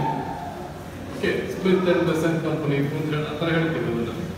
ಈ Smith and ವೆಸನ್ company ಅದೇ ಒಂದು batch ನಲ್ಲಿ ಸುಮಾರು 100 manufacture ಮಾಡಬಹುದು. So this idiosyncratic marks which are there on it will individualize it. ಒಂದು ಹಿಂದೆ ಒಂದು ತರ್ಕ ಬಂದಿತ್ತು, ಇದು ಮಧ್ಯಪ್ರದೇಶ ಹೈಕೋರ್ಟ್ ನಲ್ಲಿ ಒಂದು ಬಹಳ ಕ್ಲಾಸಿಕ್ ಆಗಿ ಒಂದು ಇದಿತ್ತು. So one judge makes A mention saying that how are you certain, ಇಷ್ಟೊಂದು ಏನಾಗುತ್ತೆ, ಒಂದು ಚಾನ್ಸ್ ಪ್ರಿಂಟ್ ಇರುತ್ತೆ. ಒಂದು ಚಾನ್ಸ್ ಪ್ರಿಂಟ್ ಅಂದ್ರೆ ಆಕಸ್ಮಿಕವಾಗಿ ಒಂದು ಕ್ರೈಮ್ ಸೀನ್ ಅಲ್ಲಿ ಬಿಟ್ಟಿರ್ತಕ್ಕಂಥ ಒಂದು ಫಿಂಗರ್ ಪ್ರಿಂಟ್ ಇರುತ್ತೆ. ಅಲ್ಲಿ ಏನಾಗುತ್ತೆ, ಚಾನ್ಸ್ ಪ್ರಿಂಟ್ ನಲ್ಲಿ it is a partial print, ಅರ್ಧಕ್ಕಿಂತ ಕಡಿಮೆ ಪ್ರಿಂಟ್ ಇರುತ್ತೆ. ಇಷ್ಟೇ ಭಾಗ ತಗೊಂಡಿದ್ದೀರಿ ನೀವು, ಪ್ಯಾಟ್ರನ್ ಸರಿಯಾಗಿ ಐಡೆಂಟಿಫೈ ಆಗ್ತಿಲ್ಲ. ಸೊ ಈ ಭಾಗವನ್ನ ನೀವು ಇದೇ ವ್ಯಕ್ತಿಯದ್ದು ಅಂತೇಳಿ ಹೇಗೆ ನೀವು ಪ್ರೂವ್ ಮಾಡಿದ್ದೀರಿ ಅಂತ ಹೇಳಿ ಹೇಳ್ತಕ್ಕಂಥ ಒಂದು ಪ್ರಶ್ನೆ ತೆಗಿತಾರೆ. ಇದೇ ಟೈಪ್ ಅಂದ್ರೆ side of the finger print, side of the finger ಇದೆ, ಇದನ್ನು ಹೇಗೆ ಯೂಸ್ ಮಾಡಿದ್ದೀರಿ ಅಂತ ಹೇಳ್ತಕ್ಕಂಥ ಪ್ರಶ್ನೆ ಬರುತ್ತೆ. He raises a relevant objection of the lower court's ruling because that is where the trial court did not record accurately the evidence of the fingerprint expert. ಸುಮ್ಮನೆ ಅವರು ಹೇಳ್ತಾರೆ, yes, okay, you are an expert, 22 years of experience in the field, ಅದು ಇದು ಬರುತ್ತೆ, how many cases have you handled, this many cases ಎಲ್ಲ ಆಗುತ್ತೆ, ಇದ್ರಲ್ಲಿ ಏನಂತೀರಿ ಐಡೆಂಟಿಫೈಡ್ ಇದ್ರೆ ಬರೆದು ಕಳಿಸ್ಕೊಡ್ತಾರೆ. It was a very summary dismissal of an expert's opinion by the High Court. ಇಲ್ಲಿ ಆ ಒಂದು ಕೇಸ್ ಸಂಬಂಧಪಟ್ಟಂತಹ ಹೆಚ್ಚಿನ ನೀವು ಮಾಹಿತಿ ತಗೊಂಡಿಲ್ಲ ಅಂತ ಹೇಳ್ತಕ್ಕಂಥದ್ದು ಬಂದಿರುತ್ತೆ. ಆವಾಗ ಏನಾಗುತ್ತಂದ್ರೆ they have to go back and then after that ರೀರೆಕಾರ್ಡ್ that experts evidence. ಅಲ್ಲಿ ಏನಾಗುತ್ತೆ, ನೀವು ಯಾವ ಬೇಸಿಸ್ ಮೇಲೆ ಮಾಡಿದ್ದೀರಿ ಅಂತ ಹೇಳ್ತಕ್ಕಂಥದ್ದು ಬರುತ್ತೆ. ನಾವು in India we have a system called as FACTS, finger print analysis and criminal tracing system ಅಂತ ಬರುತ್ತೆ. ಈಗ ಡಿಜಿಟೈಸೇಷನ್ ಆಫ್ ರೆಕಾರ್ಡ್ಸ್ ಆಗಿದೆಯಲ್ಲ, ಅದರ ಜೊತೆಗೆ ಇದನ್ನ ತಂದಿರ್ತಕ್ಕಂಥದ್ದು ಇದೆ. ಅದರಲ್ಲಿ ಏನ್ ಮಾಡಿದ್ದಾರೆ ಅಂದ್ರೆ, ಅದರಲ್ಲಿ even if one finger print is part ಅಂದ್ರೆ ಕಾಲು ಭಾಗದಷ್ಟೇ ಇದ್ರು ಸಹ ಅದರಲ್ಲಿ ಅದನ್ನು ಗುರುತಿಸಬಹುದಾಗುತ್ತೆ. ಯಾಕೆ? ಇವರು ಸೈಂಟಿಫಿಕ್ ಫ್ಯಾಕ್ಟ್ಸ್ ಅನ್ನ ಹೇಳ್ತಾರೆ. ಇದನ್ನ ಎಕ್ಸ್ಪೆಕ್ಟ್ ಮಾಡಿರ್ತಾರೆ ಜಡ್ಜ್, ಇದನ್ನ ಕೇಳ್ತಾರೆ, ಸೆಷನ್ಸ್ ಜನ ಕೇಳಲ್ಲ. ಅವ್ರು ಸುಮ್ಮನೆ ಹಾಗೆ ಓಕೆ ನೀವು ಇಷ್ಟು ಎಕ್ಸ್ಪೀರಿಯನ್ಸ್ ಇದ್ದೀರಿ, ನೀವು DOSP ರ್ಯಾಂಕ್ನವ್ರು ಇದ್ದೀರಿ ಅಂತಂದ್ರೆ ನೀವು ಹೇಳಿದ್ದೆಲ್ಲ ನಿಜ ಅಂತ ಹೇಳಿ ತಗೊಳ್ಳಕ್ಕಿಲ್ಲ. ಅಲ್ಲಿ ಏನಾಗತ್ತಂದ್ರೆ prosecution is also advised that they should bring about the whole threadbare parts of the whole evidence of an expert. ಸುಮ್ಮನೆ ಕೇವಲ ಅವರ ಹುದ್ದೆ ಅವರದ್ದೆಲ್ಲ ನೋಡಿಕೊಂಡು ಅದೇ ಆಕ್ಸೆಪ್ಟ್ ಮಾಡಬೇಡಿ ಅಂತ ಹೇಳ್ತಕ್ಕಂಥ ಒಂದು ಕಿವಿ ಮಾತು ಬಂದಿರುತ್ತೆ. ಇಲ್ಲಿ this is one case. Another case where it lost relevance was the Rajesh and Nupur Talwar case, famously called as Arushi Talwar case. ಆ ಕೇಸ್ ನೋಡಿ ಮೂರು ತಂಡ ಇನ್ವೆಸ್ಟಿಗೇಟ್ ಮಾಡುತ್ತೆ and the best of the forensic services R put in to okay. ಆಮೇಲೆ ಕೊನೆಗೆ ಏನಾಗುತ್ತೆ, ಹೈಕೋರ್ಟಲ್ಲಿ ಫಿಗ್ಮೆಂಟ್ of imagination ಕೇಳಿಸ್ಕೊಂಡ್ಬಿಡ್ತಾರೆ. ಅಲ್ಲಿ ಏನಾಗುತ್ತೆ ಗೊತ್ತು, ದುಃಖ ಏನಾಗುತ್ತೆ ಅಂತಂದರೆ ಅಲ್ಲಿ media place very major role in this okay. But beyond reasonable doubt ಅಲ್ಲಿ ಏನಿದೆ, ನನಗಂತೂ ಯಾವುದೇ ಒಂದು ಅನುಮಾನವೂ ಇಲ್ಲ ಇವರೇ ಆ್ಯಕ್ಚುಲಿ ಗಿಲ್ಟಿ ಪಾರ್ಟೀಸೇ ಅವರೇ, ಸೊ ಇವರು ಅಂತೇಳಿ ಪೇರೆಂಟ್ಸ್ ಅಂತ ಹೇಳ್ತಕ್ಕಂಥದ್ದು ಬರುತ್ತೆ okay. Because in every aspect you can find there guilt okay. ಅದನ್ನು ಯಾಕೆ ಏನು ಅಂತ ಹೇಳಿ ನಾನು ಒಂದ್ಸಲ ಒಂದು ಟಾಕ್ ಕೊಟ್ಟಿದ್ದೀನಿ ಒಂದು ಟಿ ವಿ ಚಾನಲ್ಗೆ, ಅಲ್ಲಿ ನೀವು ನೋಡ್ಕೊಳ್ಳಿ ಬೇಕಾದ್ರೆ ಅದನ್ನು ಹುಡುಕೊಂಡು ತಗೊಳ್ಳಿ ಅದನ್ನು ಸಿಕ್ಕತ್ತಲ್ಲಿ okay. Then even I had predicted saying that ಇವರಿಗೆ ಲೈಫ್ ಇಂಪ್ರಿಸನ್ಮೆಂಟ್ ಆಗತ್ತೆ ಅಂತೇಳಿ ಅಲ್ಲಿವರೆಗೂ the day before that I had predicted that also. Next day it came out. Very famous advocates in High Court advocates said that ಇಲ್ಲ ಇದೆಲ್ಲ weak evidence ಅಂತೆಲ್ಲ ಹೇಳಿದ್ರು. ಹೌದು sir, weak evidence ಇದು, ಬಟ್ ನಿಮ್ಗೆ ಆ್ಯಕ್ಚುಲಿ ಗೊತ್ತಿದೆಯಾ ಬೇರೆ ಎವಿಡೆನ್ಸ್ ಏನಿದೆ ಅಂತ ಹೇಳಿ. There is blood stain evidence and second thing is there that ಇಲ್ಲಿ ಒಂದು ಸಣ್ಣ ಇದಾಗುತ್ತೆ, All India Institute of Medical Sciences Delhi do the autopsy. They prepare a weapon profile for the killing of Hemraj. Hemraj ಅಂತಕ್ಕಂಥವನ್ನ ಅವನೇ ಕೆಲಸದ ಹುಡುಗ. ಅವನ ತಲೆ ಮೇಲೆ ಒಂದು ಗುರುತಿರುತ್ತೆ okay. That weapon profile is something ಈ 7 ಶೇಪಲ್ಲಿ ಬರುತ್ತೆ, ಈ ಥರ 7 ಶೇಪಲ್ಲಿ ಬಂದಿರುತ್ತೆ. ಬಹಳ ಹೆವಿ ವೆಪನ್ ಥರ ಅನಿಸುತ್ತೆ, ಪ್ರಾಬಬಲಿ ಮೆಟಲ್ ಅಂತ ಹೇಳ್ತಕ್ಕಂಥದ್ದು ಬಂದಿರುತ್ತೆ. ಇವರು ಈ ಶೇಪ್ ತಗೊಂಡು ಕೇಳಿ ಇಂಥದ್ದು ಯಾವ್ದಾರು ಇದೆಯಾ, ನಿಮ್ಗೆ ಗೊತ್ತಿದೆಯಾ ಇಂಥದ್ದು ನಿಮ್ಮ ಮನೇಲಿ ಇದೆಯಾ ಅಂತ ಕೇಳ್ತಾರೆ. ರಾಜೇಶ್ ತಲ್ವಾರ್ goes fix up his 9 golf iron and gives it there. ಅದರ ಮೇಲೆ they find ಹೇಮರಾಜಸ್ DNA. ಏನು ವಾದಿಸ್ತಾರೆ ಅಂತ ನಾವು ಮುಟ್ಟಿರ್ತಾರೆ ಅದಕ್ಕೆ ಟಚ್ DNA ಅಂತ ಮಾತಾಡ್ತಾರೆ. Touch is not out of blood okay. ಅದನ್ನ ಆಕ್ಸೆಪ್ಟ್ ಮಾಡಲ್ಲ high court for various reasons okay. ಅದ್ರ ಮರ್ಮಗಳೇನೋ ನಮ್ಗೆ ಗೊತ್ತಿಲ್ಲ, ನಾನು ಬಹಳ ಚಿಕ್ಕವನು ಅದ್ರ ಬಗ್ಗೆ ಮಾತಾಡ್ಲಿಕ್ಕೆ ಆಗಲ್ಲ okay. I will be stretching beyond my limits of expertise also to talk about it okay. Next progressive change. ಇದನ್ನ ಏನಂತ ಹೇಳಿದ್ರೆ ಎಲ್ಲದರಲ್ಲೂ ಎಲ್ಲ ವಸ್ತುಗಳಲ್ಲೂ ತನ್ನದೇ ಆದಂತಹ ವ್ಯಕ್ತಿಗತತನವನ್ನ ಮೂಡಿಸ್ಕೊಳ್ಳಿಕ್ಕೆ ಇಲ್ಲಿ ನಿರಂತರವಾದಂತಹ ಬದಲಾವಣೆ ಆಗ್ತಿರುತ್ತೆ. Now let me give you a very small example. Okay, my favorite example is always this because I train the police in this area. So I always look at their footwear and say that ಎಲ್ಲರೂ identical ಆಗಿ first starting ಅಲ್ಲಿ brown color ಇರಲ್ಲ, it is orange color. Whatever the shoe they wear, they are all orange in color. So brown color ಬರೋಷ್ಟಕ್ಕೆ ಸ್ವಲ್ಪ maturity ಬಂದಿದೆ ಅಂತ ಬೇಕಾಗತ್ತೆ. ಅಲ್ಲಿ ಏನಾಗತ್ತಂದ್ರೆ after 2-3 weeks they are all given computer training. ಈ computer training ಅಲ್ಲಿ ಎಷ್ಟು ಭಯ ಭಕ್ತಿಯಿಂದ ಹೋಗ್ಬೇಕಂತಂದ್ರೆ ತಮ್ಮ ಫುಟ್ವೇರ್ನೆಲ್ಲ ಹೊರಗೆ ಬಿಟ್ಟು ಹೋಗ್ಬೇಕಾಗುತ್ತೆ ಓಕೆ. ಸೊ ಅದನ್ನ ಒಂದು ಯಾಕೆ ಅಂದ್ರೆ for some reason dust and other reasons okay. ಈಗಿನ ಕಾಲದ ಕಂಪ್ಯೂಟರ್ಸ್ಗೆ ಡಸ್ಟ್ಗೆ ಏನು ಸಮಸ್ಯೆ ಇಲ್ಲ, ಬಟ್ ಸ್ಟಿಲ್ ಸ್ವಚ್ಛತಾ ದೃಷ್ಟಿಯಿಂದ ಹೊರಗೆ ಬಿಡಿ ಅಂತೇಳಿ ಅದರ ದುರ್ವಾಸನೆ ತಡೆಯೋದು ಸ್ವಲ್ಪ ಕಷ್ಟ ಓಕೆ. ಸೊ ಅದೊಂದು ಸ್ಲೈಟ್ಲಿ ಪ್ರಾಬ್ಲಮ್ಸ್ ಇರುತ್ತೆ. But when they come back and where this, I have always observed that after the computer class to be my class. ಅವರಿಗೆ ಬೆಳಗಿನ ಫಸ್ಟ್ ಸೆಷನ್ ಕಂಪ್ಯೂಟರ್ ಕ್ಲಾಸ್ ಇದ್ರೆ 2.25 ಗಂಟೆ ಪೀರಿಯಡ್ ಇದ್ರೆ 3ನೇ ಮತ್ತು 4ನೇ ನನ್ನ ಪೀರಿಯಡ್ಸ್ ಇರುತ್ತೆ. ಆ ಟೈಮ್ನಲ್ಲಿ ನನ್ನ ಲೆಕ್ಚರ್ ಟೈಮ್ನಲ್ಲಿ ಇವರೆಲ್ಲ ಫುಟ್ವೇರ್ ಹಾಕೊಂಡು ಬಂದು ಜಗಳ ಆಡ್ತಿರ್ತಾರೆ. ನನ್ನ ಬುಕ್ ನೀನು ಎದಕ್ಕೆ ಹಾಕೊಂಡಿಲ್ಲ ಅಂತೇಳಿ. ನಮಗೆಲ್ಲ KP ಟ್ರೈನಿಂಗ್ ಬರೋರೆಲ್ಲ ಉತ್ತರ ಕರ್ನಾಟಕದಿಂದ ಬರ್ತಾರೆ. ಇಲ್ಲಿ ಮೈಸೂರು ಮತ್ತು Bengaluru central, southern and eastern range ನಾವು ಯಾರು ಬರಲ್ಲ. ವೆಸ್ಟರ್ನ್ ರೇಂಜ್ ಅವರು ಸ್ವಲ್ಪ ಅಲ್ಲೇ ಗುಲ್ಬರ್ಗಕ್ಕೆ ಹೋಗ್ತಾರೆ. ಅಲ್ಲಿ ಎಲ್ಲರೂ ಗುಲ್ಬರ್ಗ ಟ್ರೈನಿಂಗ್ ಅಲ್ಲೇ ನಡೀತಿರ್ತಾರೆ. ಅವ್ರಿಗೆಲ್ಲ ಜಗಳ ಹಾಕ್ಬಿಟ್ರಂತೆ. ನಿನಗೆ ಗೊತ್ತು ನಂದಲ್ಲ ಅಂತ ಹೇಳಿ, ನಿಂದಲ್ಲ ಅಂತ ಹೇಳಿದ್ರೆ ನನ್ನ ಕಾಲ ಸರಿ ಮೂಡುವಂತಲೇ ಅಂತಕ್ಕಂಥ. ನನ್ನ ಕಾಲ ಚೆನ್ನಾಗಿ ಕೂತ್ಕೊಳ್ತಿಲ್ಲ ಇಲ್ಲ. What does it indicate? Basically change. That footwear has adapted to his particular body contours. That is a change which we see. ಈಗ ಐಡೆಂಟಿಕಲ್ ಆಗಿ ನಮ್ಮಲ್ಲಿ ಸುಮಾರು ಜನರ ಕೋಟ್ಸ್ ಇದೆ. ಒಂದು ಸ್ವಲ್ಪ ಹೊತ್ತು ಹಾಕೊಂಡು ಕೂಡಲೇ ನೀವೆಲ್ಲ ನೋಡ್ತೀರಿ, ಯಾಕೋ ನಂದಲ್ವಲ್ಲ ಅಂತ ಅನ್ಸುತ್ತೆ. ಚೆನ್ನಾಗಿದ್ರೆ ನಂದು, ಚೆನ್ನಾಗಿಲ್ಲ ನಂದಲ್ಲ ಅಂತ ಹೇಳ್ತಕ್ಕಂಥದ್ದು ಮನುಷ್ಯನ ಸ್ವಭಾವ ಬಿಡಿ. ರೆಸ್ಟೋರೆಂಟ್ಗಳಲ್ಲಿ ನಾರ್ಮಲಿ ಆಗುತ್ತೆ, ಮೂವ್ ಆಗುತ್ತೆ. ಒಂದು ವೇಳೆ ಹಾಕೊಂಡು ಹೋದ್ರೆ ಅವಾಗ ಎಕ್ಸ್ಟ್ರಾರ್ಡಿನರಿ ಸ್ಪೆಷಲ್ ಆಗಿ ನನ್ನ ಶೂನ ಚಪ್ಪಲಿನ ಏನಾದ್ರು ಹಾಕೊಂಡೋದ್ರೆ ಮನೆಗೆ ಭಕ್ತಿಯಿಂದ ಬರಿಗಾಲಲ್ಲಿ ಬರ್ಬೇಕಾಗುತ್ತೆ. ಆರ್ಡಿನರಿ ಹಾಕೊಂಡ್ರೆ ಎಲ್ಲರೂ ಅದೇ ತರ ಇರುತ್ತೆ, ಅಲ್ಲಿ ಎಕ್ಸ್ಚೇಂಜ್ ಆಗಿರ್ತಕ್ಕಂಥದ್ದು ಇರುತ್ತೆ. ಓಕೆ, ಮತ್ತೆ ಇನ್ನೊಂದು progressive change also will be to say that it develops individuality. Comparison ಅಂದ್ರೆ all physical objects as I told you earlier are comparable. ಈಗ ಒಂದು ಸಣ್ಣ ಒಂದು ಹೇರ್ ಸ್ಯಾಂಪಲ್, ಹೇರ್ ಫ್ರಾಗ್ಮೆಂಟ್ ಇರುತ್ತೆ ನಮ್ಮಲ್ಲಿ. ಒಂದು celebrated case of hair evidence is Shivakumar versus state of Karnataka. Celebrated case of hair evidence only. It is that Pratibha murder case in Bengaluru. Okay, hair evidence is like bada challenges agutte, bada questions agutte.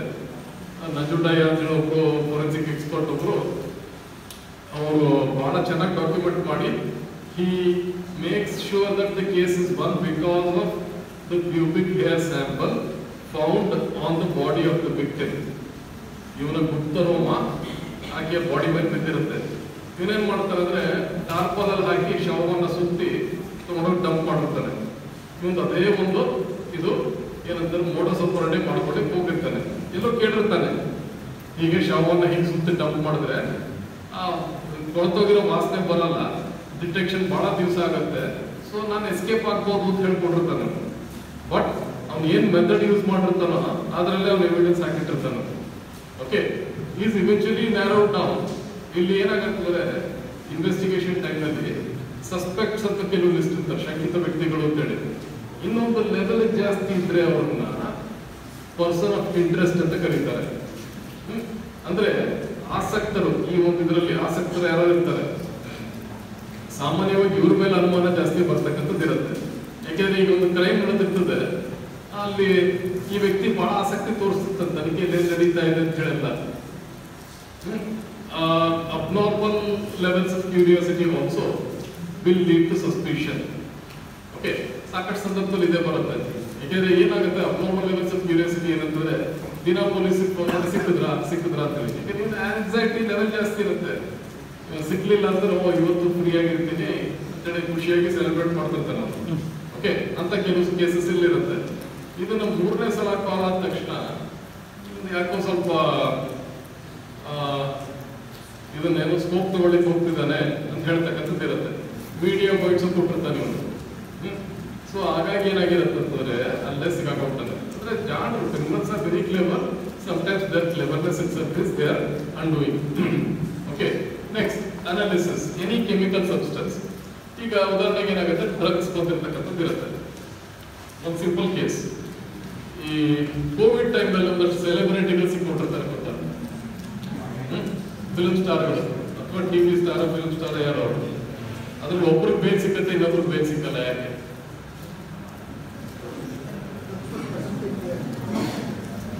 Not that, very simple. ಏನ್ ಮಾಡ್ತಾರೆ ಅಂದ್ರೆ urine sample ಕೊಟ್ಟು ಕೇಳ್ತಾರೆ. Okay, ಇದರಲ್ಲಿ ಏನಾಗುತ್ತೆ, ಶಾರೀರಿಕ ಪ್ರಕ್ರಿಯೆಯಲ್ಲಿ ಯಾವುದೇ ವಸ್ತುವನ್ನ ಸೇವಿಸಿದ್ರೆ ಬ್ಲಡ್ ಸ್ಟ್ರೀಮ್ ಅಲ್ಲಿ ಎಷ್ಟಿರುತ್ತೋ ಅದರ ಕನಿಷ್ಠ 10% ಮೂತ್ರದಲ್ಲಿ ಸೇರಿರುತ್ತೆ. It is found in urine. Okay, alcohol being volatile, it is more in the breath also. Okay, almost blood alcohol concentration equivalence ಬರುತ್ತೆ. ಓಕೆ, ಸೊ ಅಂತ ಕೆಲವು ಇರುತ್ತೆ. ಈ ಡ್ರಗ್ ಕೇಸಸ್ ಅಲ್ಲಿ ಏನಾಗುತ್ತಂದ್ರೆ ಅವರನ್ನ ಕೇಳಿದಾಗ, ಯೂರಿನ್ ಸ್ಯಾಂಪಲ್ ಕೇಳಿದಾಗ ಸುಮ್ಮನೆ ಕೊಡ್ತಾರೆ, ಇದೇನಾಗಿರಲ್ಲ. ಇನ್ನು ಅವರು ಕತೆ ಕಾದಂಬರಿಗಳು ಜಾಸ್ತಿ ಓದಿರ್ತಾರೆ, ಅರ್ಧ ಯೂರಿನ್ ಅರ್ಧ ಟ್ಯಾಪ್ ವಾಟರ್ ಹಾಕಿ ಕೊಡ್ತಾರೆ. ಅದೇನಾಗತ್ತೆ, ಇವ್ರಿಗೆ ಏನಾದ್ರು ಕೊಟ್ಟಿದ್ದಾರೆ, ಟ್ಯಾಪ್ ವಾಟರ್ ಹಾಕಿದ್ರೆ ಇದೆಲ್ಲ ಫ್ಲವರ್ ಶೋ ನಡೆಸ್ತಿರ್ತಾರೆ. ಪಾಪ ಅವ್ರಿಗೇನೋ ಗೊತ್ತಾಗಲ್ಲ ಅಂತ ಹೇಳ್ತಕ್ಕಂಥ ನಾನು ಕೊಟ್ಟಿರ್ತಾರೆ. But scientists they know at least that they know what is water. At least if they don't know what is this, they know what is water. ಎಷ್ಟು ನೀರಿದೆ ಇದರಲ್ಲಿ ಅಂತ ಹೇಳ್ತಕ್ಕಂಥದ್ದು ಗೊತ್ತಾಗುತ್ತೆ. ಇನ್ನೊಂದು ಕೇಸಲ್ಲಿ, this was very weird case, ಸ್ವಲ್ಪ ವಿಚಿತ್ರ ಕೇಸ್ ಇದೆ. ಈ ಲಾಕಪ್ ಡೆತ್ ಅಂದ್ರೆ ಏನು ಗೊತ್ತಾ, ಕೇಳಿದ್ದೀರಲ್ವ? ಅಲ್ಲಿ ಏನಾಗುತ್ತಿದ್ರೆ this was in Ballari district.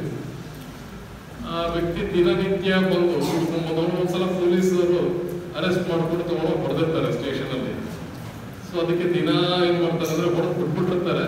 ಅದಕ್ಕೆ ದಿನ ಪೊಲೀಸ್ ಸ್ಟೇಷನ್ ಮುಂದೆ ಸಂಜೆ 6:30 7:15 ಕರೆಕ್ಟಾಗಿ ಅಷ್ಟೊತ್ತು ಚೆನ್ನಾಗಿ ಲೋಡ್ ಆಗಿ ಬಂದು ಪೊಲೀಸರಿಗೆಲ್ಲ ಏನೇನು ಬೇಕೋ ಅವಾಚ್ಯ ಶಬ್ದಗಳನ್ನು ಹೋಗ್ತಿರ್ತಾರೆ. ಫ್ರೀಡಮ್ ಆಫ್ ಸ್ಪೀಚ್ ಅಲ್ಲ, ನೀವೆಲ್ಲರೂ ಇದೆ ಅದು. ಇವೆಲ್ಲ ಬಹಳ freedom of speech, freedom of expression also ಇದೆ. ಕೊನೆಗೆ ಏನ್ ಮಾಡ್ತಾರೆ, ಒಂದು ದಿವಸ ಅತಿರೇಕಕ್ಕೆ ಹೋಗುತ್ತೆ. ಏನಂತಂದ್ರೆ ಪೊಲೀಸ್ ಠಾಣಾ ಮುಂಭಾಗಕ್ಕೆ ಒಳಗೆ ಬಂದು ಯೂರಿನೇಟ್ ಮಾಡ್ತಾರೆ. ಇದು ಒಂಥರ ಫ್ರೀಡಮ್ ಆಫ್ ಎಕ್ಸ್ಪ್ರೆಷನ್ ಆಗಲ್ಲ ಅಲ್ವಾ? ಸೊ ಪೊಲೀಸರಲ್ಲಿ ತಕ್ಕ ಕಾಯ್ತಿರ್ತಾರೆ, ತಗೊಂಬಂದ್ರೆ ಈ ಸಲ ಸ್ವಲ್ಪ ಚೆನ್ನಾಗಿ ಓದಿರಿ ಅಂತ ಅಂತಾರೆ. ತಗೊಂಬಂದು ಮದುವೆ ಮುಂಚೆನೆ ಸತ್ತೋಗ್ತಾರೆ. ನಾವು ವಾಟ್ ಹ್ಯಾಪನ್ಸ್, ಸ್ವಲ್ಪ ಟೆನ್ಷನ್ ಸ್ಟಾರ್ಟ್ ಆಗುತ್ತೆ. ಅಲ್ಲಿ ಟೆನ್ಷನ್ ಎಲ್ಲಿವರೆಗೂ ಅಂದ್ರೆ lockup death ಆಗ್ಬಿಟ್ಟಿರುತ್ತಲ್ಲ, tension always starts. ನಾವು ಅಟ್ ದಿಸ್ ಪಾಯಿಂಟ್ ಅಡಾಪ್ಸಿ ಮಾಡ್ಲಿಕ್ಕೆ ಎಲ್ಲ ರೆಡಿ ಮಾಡ್ಕೊಳ್ತಾರೆ. But inquest is different method. Police inquest ಆಗಲ್ಲ, ಮ್ಯಾಜಿಸ್ಟ್ರೇಟ್ ಕೋಆಪರೇಟ್ ಮಾಡಲ್ಲ. ತಗೊಂಡು ಅಲ್ಲಿ ಅದನ್ನ ಬಾಡಿನ ತಗೊಂಡು ಅದನ್ನ ಅಟಾಪ್ಸಿ ಮರುದಿವಸ ಬೆಳಗ್ಗೆ ಮಾಡಿಸ್ತಾರೆ. ಅಲ್ಲೇನಾಗುತ್ತೆ, ಆಸ್ ಯೂಶುವಲ್ ಅಡ್ಜಸ್ಟ್ಮೆಂಟ್ಗೆ ಅಲ್ಲೇನ್ ಮಾಡ್ತಾರೆ ಅಂತಂದ್ರೆ ಈ ಮಾರ್ಚರಿ ಅಟೆಂಡೆಂಟ್ ಅನ್ನ ಅಡ್ಜಸ್ಟ್ ಮಾಡ್ಕೊಂಡ್ಬರ್ತಾರೆ. ಅಲ್ಲಿ ಮೊದಲು ಫಸ್ಟ್ ರಾತ್ರಿ ಪೊಲೀಸ್ ಕಾಲೇಜ್ ಕೊಟ್ಟಿರ್ತಾರೆ, ಬೆಳಿ ಹೊಲ ಹೋಗಕ್ಕೆ ಚೆನ್ನಾಗಿ ಬಿಡ್ತೀವ್ರಿ ನಾವು. ಅದಕ್ಕೆ ನಮ್ಮ ವ್ಯವಸ್ಥೆ ಎಲ್ಲ ತುಂಬಾ ಚೆನ್ನಾಗಿದೆ. ಸೊ ನಾವು ಕೊಡ್ತೀವಿ, ಅವಕಾಶ ಕೊಡ್ತಿರ್ತೀವಿ ಇದಕ್ಕೆ. ಸೊ ಸೆಂಟ್ರಿ ಯಾರು ಇರ್ತಾರೆ, ಪೊಲೀಸ್ ಕಾನ್ಸ್ಟೇಬಲ್ ಇರ್ತಾರೆ. ಸೊ ಅವ್ರು ಶವಕ್ಕೆ ಸಾರಾಗಿ ಕುಡ್ಸಕ್ ಹೋಗ್ತಾರೆ, ಅದಾಗಲ್ಲ. Not drink anymore. ಜೀವತ್ವಾಗಿದ್ರೆ ಸ್ವಲ್ಪ ಚಿಯರ್ಸ್ ಅಂತ ಹೇಳ್ತಿತ್ತು, ಸತ್ತಿದೆ ಏನೋ ಕಾಣಲ್ಲ. ಹಾಗಾಗಿ ಸ್ವಲ್ಪ ಬೇರೆ ಇದಿರುತ್ತೆ. ಸೊ ಅದನ್ನೆಲ್ಲ ಏನೋ ಮಾಡಿ ಅಡ್ಜಸ್ಟ್ ಮಾಡ್ತಾರೆ. ಇಲ್ಲ ಈಗೆಲ್ಲ ಬೇರೆ ಪ್ಲಾನ್ ಹಾಕ್ಬಿಟ್ಟಿರ್ತೆಲ್ಲ ಹಾಕೊಳ್ತಾರೆ. ಪೊಲೀಸರ ಬುದ್ಧಿ ಅತಿ ಬುದ್ಧಿ ಚೆನ್ನಾಗಿರುತ್ತೆ, ಅವ್ರದ್ದು ಬ್ರಿಲಿಯಂಟ್ ಮೈಂಡ್ಸ್ ಅಂತ. ಓಕೆ, ಸೊ ಬ್ಲಡ್ ಎಲ್ಲ ಹಾಕಿಬಿಟ್ರೆ ಹೆಂಗೆ ಅಂತೇಳಿ, ಹಾಕ್ಬಿಟ್ರೆ ಹೆಂಗೆ ಅಂತೇಳಿ. ಸೊ ಏನ್ ಮಾಡ್ತಾರೆ ಅಂದ್ರೆ ನಾರ್ಮಲಿ 100 ml ಬ್ಲಡ್ ತಗೊಳ್ತಾರೆ. ಇವ್ರು 100 ml ಗೊತ್ತಿದೆ, ಇವರು ಕಂಟೈನರ್ ಕೊಡ್ತಕ್ಕಂಥದ್ದು ಅರ್ಧ ಲೀಟರ್ ಕಂಟೈನರ್ ಕೊಡ್ತಾರೆ. 100 ಇಷ್ಟೇ ಕೂತಿರುತ್ತೆ. ಅದರಲ್ಲಿ ಒಂದು 6-7 ಜನ ಇರ್ತಾರೆ. ಪ್ರತಿಯೊಬ್ಬರು ಒಂದೊಂದು ಬಾಟಲ್ ರಿಫರೆನ್ಸ್ ತಗೊಂಡ್ಬಂದು ಮುಚ್ಚಳದಲ್ಲಿ ಸ್ವಲ್ಪ ಹಾಕಿ, ಇದು ನನ್ನ ಪಾಲು ಅಂತೇಳಿ, ಹೆಡ್ ಕಾನ್ಸ್ಟೇಬಲ್ ಬಂದಿದ್ದು ನನ್ನ ಪಾಲು, ASI ಬಂದು ನನ್ನ ಪಾಲು ಸ್ವಲ್ಪ ಜಾಸ್ತಿ ಆಗ್ತದೆ. ಇದೆಯಲ್ಲ, ಇದು ಹೆಗಲ್ ತಾರೆ ಇದೆ ಅದಕ್ಕೆ. ಸೊ ಸಬ್ ಇನ್ಸ್ಪೆಕ್ಟರ್ ಬಂದು ಅವನು ಇಷ್ಟೇ ಹಾಕಂದ್ರೆ ನಾನಿದೆ ಜಾಸ್ತಿ ಆಗ್ತದೆ ತಗೊಂಡು ನನ್ನ ಬೇಕು ಅಂತ ಹಾಕ್ತಾನೆ, ಹೋಗ್ತಾನೆ. ಕೊನೆಗೆ ಬರುತ್ತೆ, FSL ಬರುತ್ತೆ. ಅವಾಗ ಈ ವ್ಯಂಗ್ಯದ ಮಾತು ಕೇಳಿರ್ತೀರಿ ನೀವು. There are traces of blood in the alcohol which you have scent us ಅಂತ ಹೇಳ್ತಾರೆ. ಅಂದ್ರೆ ನೀವು ಕಳಿಸಿರುವಂತಹ ಸಾರಾಯಿ ನಮೂನೆಯಲ್ಲಿ ಅಲ್ಲಲ್ಲಿ ರಕ್ತದಂಶ ಕಾಣಬಹುದು ಅಂತ ಹೇಳ್ತಾರೆ, ಕಳಿಸ್ತಾರೆ. Okay, that is the analysis power is. Okay, ಸೇವನೆ ಮಾಡಿ ಜೈವಿಕ ಪ್ರಕ್ರಿಯೆಗೆ ಒಳಪಟ್ಟು ಬಂದಿರತಕ್ಕಂತಹ ಆಲ್ಕೋಹಾಲ್ ಬೇರೆ ಇರುತ್ತೆ. ಈ ಮೇಲೆ ಅಡಿಟಿವ್ಸ್ ಏನಿರುತ್ತಲ್ಲ ಅದೇ ಬೇರೆ ಇರುತ್ತೆ. ಅದ್ರ ಬದಲು ಸುಮ್ಮನೆ ಕೂತ್ಕೊಂಡು ಕುಡಿದ್ಬಿಟ್ಟು ದೇವರವನೇ ಅಂತೇಳಿ ಇನ್ನೊಂದು ಬೇಕು ಹುಡಿ ಅಂತ ಕೂತಿದ್ರೆ ನೆಟ್ಟಿಗೆ ಇರ್ತಿತ್ತು ಏನೋ ಗೊತ್ತಿಲ್ಲ. ಬಟ್ ಇದನ್ನ ಟ್ಯಾಂಪರಿಂಗ್ ಆಗಿ ಈ ಕಾರಣಕ್ಕೆ ಕೇಸ್ ಬಂತು, ಜೈಲು. Unfortunately they tried to B A little to smart in Gulbarga a little earlier, and the first human rights case also was proved on forensic aspects. Okay, ಎಲ್ಲರೂ ಕಂಪ್ಲೀಟ್ ಆಗಿ ಅಬ್ಸ್ಕೊಂಡಾದ್ರು. ಅವರೆಲ್ಲರ ಇದನ್ನು human rights, the first of human rights case unfortunately happens in Karnataka. Police lockup death cases ಅಲ್ಲಿ forensic evidence ಕಟ್ಟುನಿಟ್ ಆಗಿದೆ, analysis methods ಅಲ್ಲೇ ಹೇಳುತ್ತೆ. ಅವನಿಗೆ ಆರೋಗ್ಯವಂತನಾಗಿರ್ತಾನೆ, ಅವನನ್ನ ಹಿಡಿದು ಹೊಡೆದೆಲ್ಲ ಮಾಡಿ ಆಮೇಲೆ ಅವನನ್ನ ಸೊ ಮೂರ್ಛೆ ಹೋಗುವಷ್ಟು ಕುಡಿಸಿರ್ತಾರೆ, ಫೋರ್ಸ್ಫುಲ್ ಆಲ್ಕೋಹಾಲ್ ಕನ್ಸಂಪ್ಷನ್ ಮಾಡಿಸಿರ್ತಾರೆ. ಅದನ್ನ ಆ ಒಂದು ಅನಾಲಿಟಿಕಲಿ ಗೊತ್ತಾಗ್ತದೆ. Okay, so that is where this is there. Probability ಇಲ್ಲಿ ಏನಂತಂದ್ರೆ ಸ್ಟ್ಯಾಟಿಸ್ಟಿಕಲ್ ಪ್ರಾಬಬಿಲಿಟಿ ಸಹ ನಾನು ರಿಪೋರ್ಟ್ ಅಲ್ಲಿ ನೀಡಬೇಕು ಅಂತ ಹೇಳಿದ್ನಲ್ಲ, ಅದನ್ನ ಇಲ್ಲಿ ಸ್ಟ್ಯಾಟಿಸ್ಟಿಕಲ್ ಪ್ರಾಬಬಿಲಿಟಿ ಬೇಕಾಗುತ್ತೆ. ಫಾರ್ ಎಕ್ಸಾಂಪಲ್, ಈ loop pattern in finger prints, 66% of Indian population has loop pattern. ಇದು ಎಲ್ಲಿ ಹೇಳುತ್ತಿದ್ದು? Our researchers say, even my research has said the same thing. Okay, ನಾನು ಅದನ್ನು ರಿಪೋರ್ಟ್ ಮಾಡಿ ನನ್ನ ಸ್ಟಡೀಸ್ನಲ್ಲೂ ನಾನು ಸುಮಾರು ಒಂದು 4,000 ಫಿಂಗರ್ ಪ್ರಿಂಟ್ಸ್ ಅನ್ನ ಇಲ್ಲಿ ಕಲೆಕ್ಟ್ ಮಾಡಿದ್ದೀನಿ. ವಿದ್ಯಾರ್ಥಿಗಳನ್ನ, mixed students from various States ಎಲ್ಲ ಬರ್ತಿರ್ತಾರೆ. ಅಂದ್ರೆ ನಮ್ಮಲ್ಲಿ ಒಂಥರ ಕಾಸ್ಮೋಪಾಲಿಟಿಯನ್ ಲೆವೆಲ್ ಇದೆ. JSS university is like ಕಾಸ್ಮೋಪಾಲಿಟಿಯನ್ thing. ಅಲ್ಲಿ JC ಕ್ಯಾಂಪಸ್ನಲ್ಲಿ ಎಲ್ಲ ಸೇರಿ 4,000 ಜನರ ಫಿಂಗರ್ ಪ್ರಿಂಟ್ ಪ್ಯಾಟರ್ನ್ಸ್ ಐಡೆಂಟಿಫೈ ಮಾಡಿ ಅಲ್ಲಿ 66% R ಕನ್ವಿನ್ಸರೇಟ್ with these many studies ಅಂತ ಹಾಕಬೇಕಾಗುತ್ತೆ. So that is there. R may be which is the most commonest type of blood group in this given population. ಅದನ್ನ ಇವರು ಈ ಒಂದು ಜನಸಂಖ್ಯೆಗೆ ಸೇರಿರ್ತಕ್ಕಂಥವ್ರು, ಈ ಜನಾಂಗಕ್ಕೆ ಸೇರ್ತಕ್ಕಂಥವ್ರು ಇದರ ಯಾವ ಆಧಾರದ ಮೇಲೆ ಇಂಥ ಒಂದು ಬ್ಲಡ್ ಗ್ರೂಪ್ ಇದೆ ಅಂತ ಹೇಳ್ತಕ್ಕಂಥದ್ದು ಬರುತ್ತೆ. ಈಗ every now and then you have so many researches being done. How? By scientists. ಆಂಥ್ರೋಪಾಲಜಿನವರು ಈ ಜನಾಂಗಗಳ ಆಧಾರದ ಮೇಲೆ ಅದನ್ನೆಲ್ಲ ಮಾಡಿರ್ತಕ್ಕಂಥದ್ದು ಇರುತ್ತೆ. ಅಥವಾ ಈಗಿನ ನಮ್ಮ ಹೊಸ ಫ್ಯಾಷನ್ ಬಂದಿದೆ, ವೈಲ್ಡ್ ಲೈಫ್ ಫೋರೆನ್ಸಿಕ್ಸ್ ಅಂತ ಬಂದಿದೆ. ನನ್ನ ಒಬ್ಬಳು ರಿಸರ್ಚ್ ಸ್ಕಾಲರ್ ಅದರ ಮೇಲೆ ರಿಸರ್ಚ್ ಮಾಡ್ತಕ್ಕಂಥ ಇದ್ದಾಳೆ. ಸೊ ಅಲ್ಲಿ ಏನಾಗಿದೆ ಅಂತ ನಮಗೆ ಈ ಟೈಗರ್ ಪಾಪ್ಯುಲೇಷನ್ ಬಹಳ ವೇರಿ ಆಗ್ತಾ ಇದೆ. ಸೊ ಬಹಳ ವೇರಿ ಆಗ್ತದೆ ಅಂದ್ರೆ ಮಹದೇಶ್ವರ ಬೆಟ್ಟದ ಮೇಲೆ ಸಾಕಷ್ಟು ಸಿಗ್ತಾ ಇದೆ. ಇದನ್ನೇನಂತಂದ್ರೆ ಹೊಸ ತಳಿನ ಅಂತಂದ್ರೆ ಹೇಳಿ ಒಂದು ಅನುಮಾನ ಇತ್ತು. ಬಟ್ ಇದು ಅಲ್ಲ. ಇದೇನಾಗಿದೆ ಅಂದ್ರೆ BRT ನಲ್ಲಿ ಓವರ್ ಕ್ರೌಡ್ ಆಗಿ ನಿಮಗೆ ಸೇರ್ತಾ ಇದೆ. ಸೊ ಟೈಗರ್ ರಿಸರ್ವ್ ಅಂತ ಡಿಕ್ಲೇರ್ ಮಾಡಬೇಕು ಬೇಡ ಅಂತ ಹೇಳ್ತಕ್ಕಂಥ ಒಂದು ಕೇಂದ್ರ ಸರ್ಕಾರ ಒಂದು ಡಿಲೇಮಾನಲ್ಲಿ ಇದೆ. Is it a migrant tiger population ಇದು suddenly ಕಾಣೋಣ. Okay. So wild life forensics ನಲ್ಲಿ ಇಂಥದ್ರಲ್ಲಿ ಏನಾಗುತ್ತಂದ್ರೆ ಅದರ ವೇರಿಯಸ್ ಥಿಂಗ್ಸ್ DNA ಸಹ ಕಲೆಕ್ಟ್ ಮಾಡ್ತಕ್ಕಂಥದ್ದು ಇರುತ್ತೆ. ಕ್ಯಾಮ್ರಾ ಟ್ರಾಪಿಕ್ ಅಲ್ಲಿ ಒಂಥರ ಆದ್ರೆ ನಮ್ದು ಸ್ವಲ್ಪ ಬೇರೆ ತರ ಆಗುತ್ತೆ. ಫಿಸಿಕಲ್ ಆಕ್ಚುಲಿ ಬಯಾಲಜಿಕಲ್ ಮ್ಯಾಟ್ರಿಸಸ್ ತಗೊಂಡು ಟೆಸ್ಟ್ ಮಾಡಿರ್ತಕ್ಕಂಥದ್ದು ಇದೆ. ಅದರ ಕೂದಲಲ್ಲಿ ಮತ್ತು ಮುಂತಾದ್ರಲ್ಲೆಲ್ಲ ಕಲೆಕ್ಟ್ ಮಾಡಿದ್ದೀವಿ ಅದನ್ನು. Okay. But we are unable to really say whether we should really to say call it as the same population as BRT. Slight variance ಇದೆ.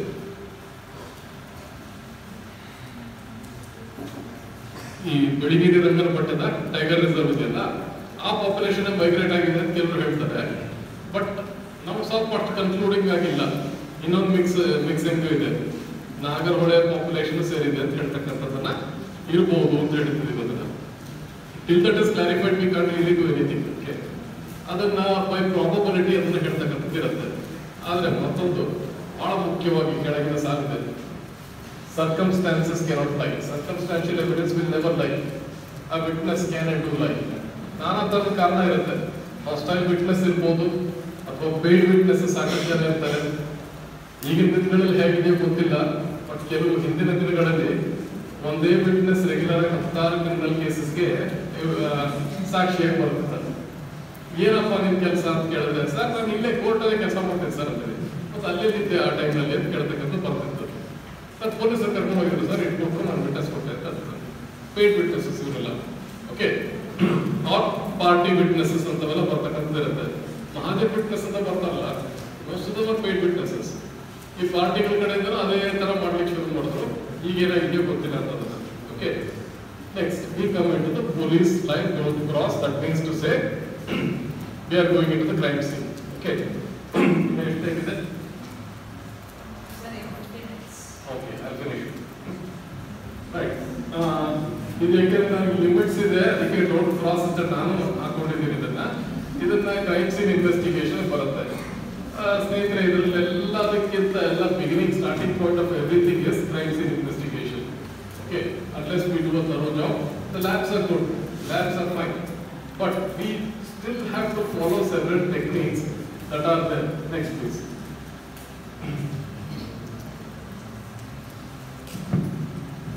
ಇದರ ಕಾನ್ಸೆಪ್ಟ್ ಅಂತಾರೆ ಏನಾಗುತ್ತೆ ಅಂತಂದ್ರೆ, ಇಲ್ಲಿ ಕ್ರೈಮ್ ಸೀನ್ ಅಂತ ಹೇಳಿದ್ರೆ ಇದರಲ್ಲಿ ನಾನಾ ತರದ ಒಂಥರ ಕಾನ್ಸೆಪ್ಟ್ಸ್ ನ ಕೊಟ್ಟಿರ್ತಾರೆ. ಸಾಮಾನ್ಯವಾಗಿ ಏನಾಗುತ್ತೆ ಅಂದ್ರೆ, I am also talking about a type called as cyber crime. Okay. So all in all we have several types which are there. And ಇದರಲ್ಲಿ ಏನಾಗುತ್ತೆ ಅಂತಂದ್ರೆ, it is the meeting place of the 3 entities of crime. ಯಾವ್ಯಾವ ಮೂರು ಅಂತಂದ್ರೆ, one is that the victim, another is the offender, and third is the crime scene. Okay. These are called as the 3 entities of crime. So that is where that they are there. Or it is something where the object of crime is also available if it is not a victim. That is what is said to be the corpus delicti evidence for us. Okay. Next, ಇದರಲ್ಲಿ ಏನಂತಂದ್ರೆ, ಇಲ್ಲಿ ಯಾವ ಸ್ಥಳದಲ್ಲಿ crime ಆಗಿದೆಯೋ ಅಲ್ಲಿಂದ ಪ್ರಾರಂಭಿಸಬೇಕಾಗುತ್ತೆ. ಆದರೆ ಎಷ್ಟೋ ಘಟನೆಗಳಲ್ಲಿ ಏನಾಗುತ್ತದೆ, ಯಾವ ಸ್ಥಳದಲ್ಲಿ ಕ್ರೈಮ್ ಆಗಿದೆಯೋ ಅದು ಗೊತ್ತಾಗಲ್ಲ. ಸೆಕೆಂಡರಿ ಎವಿಡೆನ್ಸ್ ಅನ್ನ ಅಲ್ಲಿ ಬೇರೆ ಕಡೆ ಕಾಣ್ತಕ್ಕಂಥದ್ದು ಇರುತ್ತೆ. Next please. ಇದನ್ನ ಟೈಪ್ಸ್ ನಾವು ಬರ್ತೀವಿ. ಟೈಪ್ಸ್ ಅಂತಂದ್ರೆ ಒಂದು ಕಡೆ ಅದು ಯಾವ ಸ್ಥಳದಲ್ಲಿ ಆಗಿದೆ, ಎಂತ ಕಡೆ ಆಗಿದೆ ಅಂತೇಳಿ. ಒಳ ಅಂಗಳ, indoor, that is interior, inside a building. Now what is this importance for us? Importance is that nature will not play a major role on these. ನೈಸರ್ಗಿಕ ಅಂಶಗಳು ಇದರ ಮೇಲೆ ಅಷ್ಟು ಹೆಚ್ಚಿನ ಪ್ರಭಾವ ನೀಡಲ್ಲ ಅಥವಾ ಬೀರಲ್ಲ. ಯಾಕೆಂದ್ರೆ ಏನಾಗಿರುತ್ತದೆ, ಆ ಸ್ಥಳದಲ್ಲೇ ಸೇರಿಕೊಂಡಿರುತ್ತದೆ, ಅಲ್ಲಿ ಇಲ್ಲಿ ಚೆಂದಾಡಿರಲ್ಲ, ಅಥವಾ ಪ್ರಾಣಿಗಳು ಮತ್ತು ಪಶುಗಳು ಅದರ ಮೇಲೆ action ತಗೊಂಡಿರಲ್ಲ.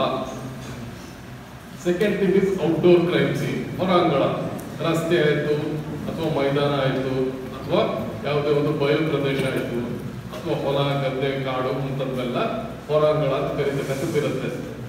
Here nature has a distinct role to play. It is a much wider area, not very well contained. It is a much wider area, so this is where we have to look at this particular thing. Mobile crime scene. Crimes also happen in automobiles. For example, the Delhi gang rape case. Okay.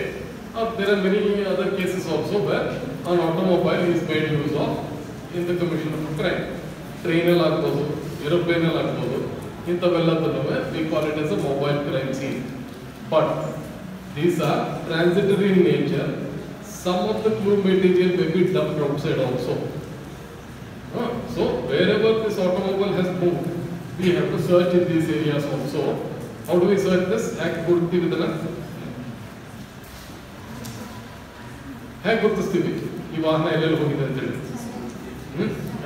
The eyes in the sky, CCTV cameras.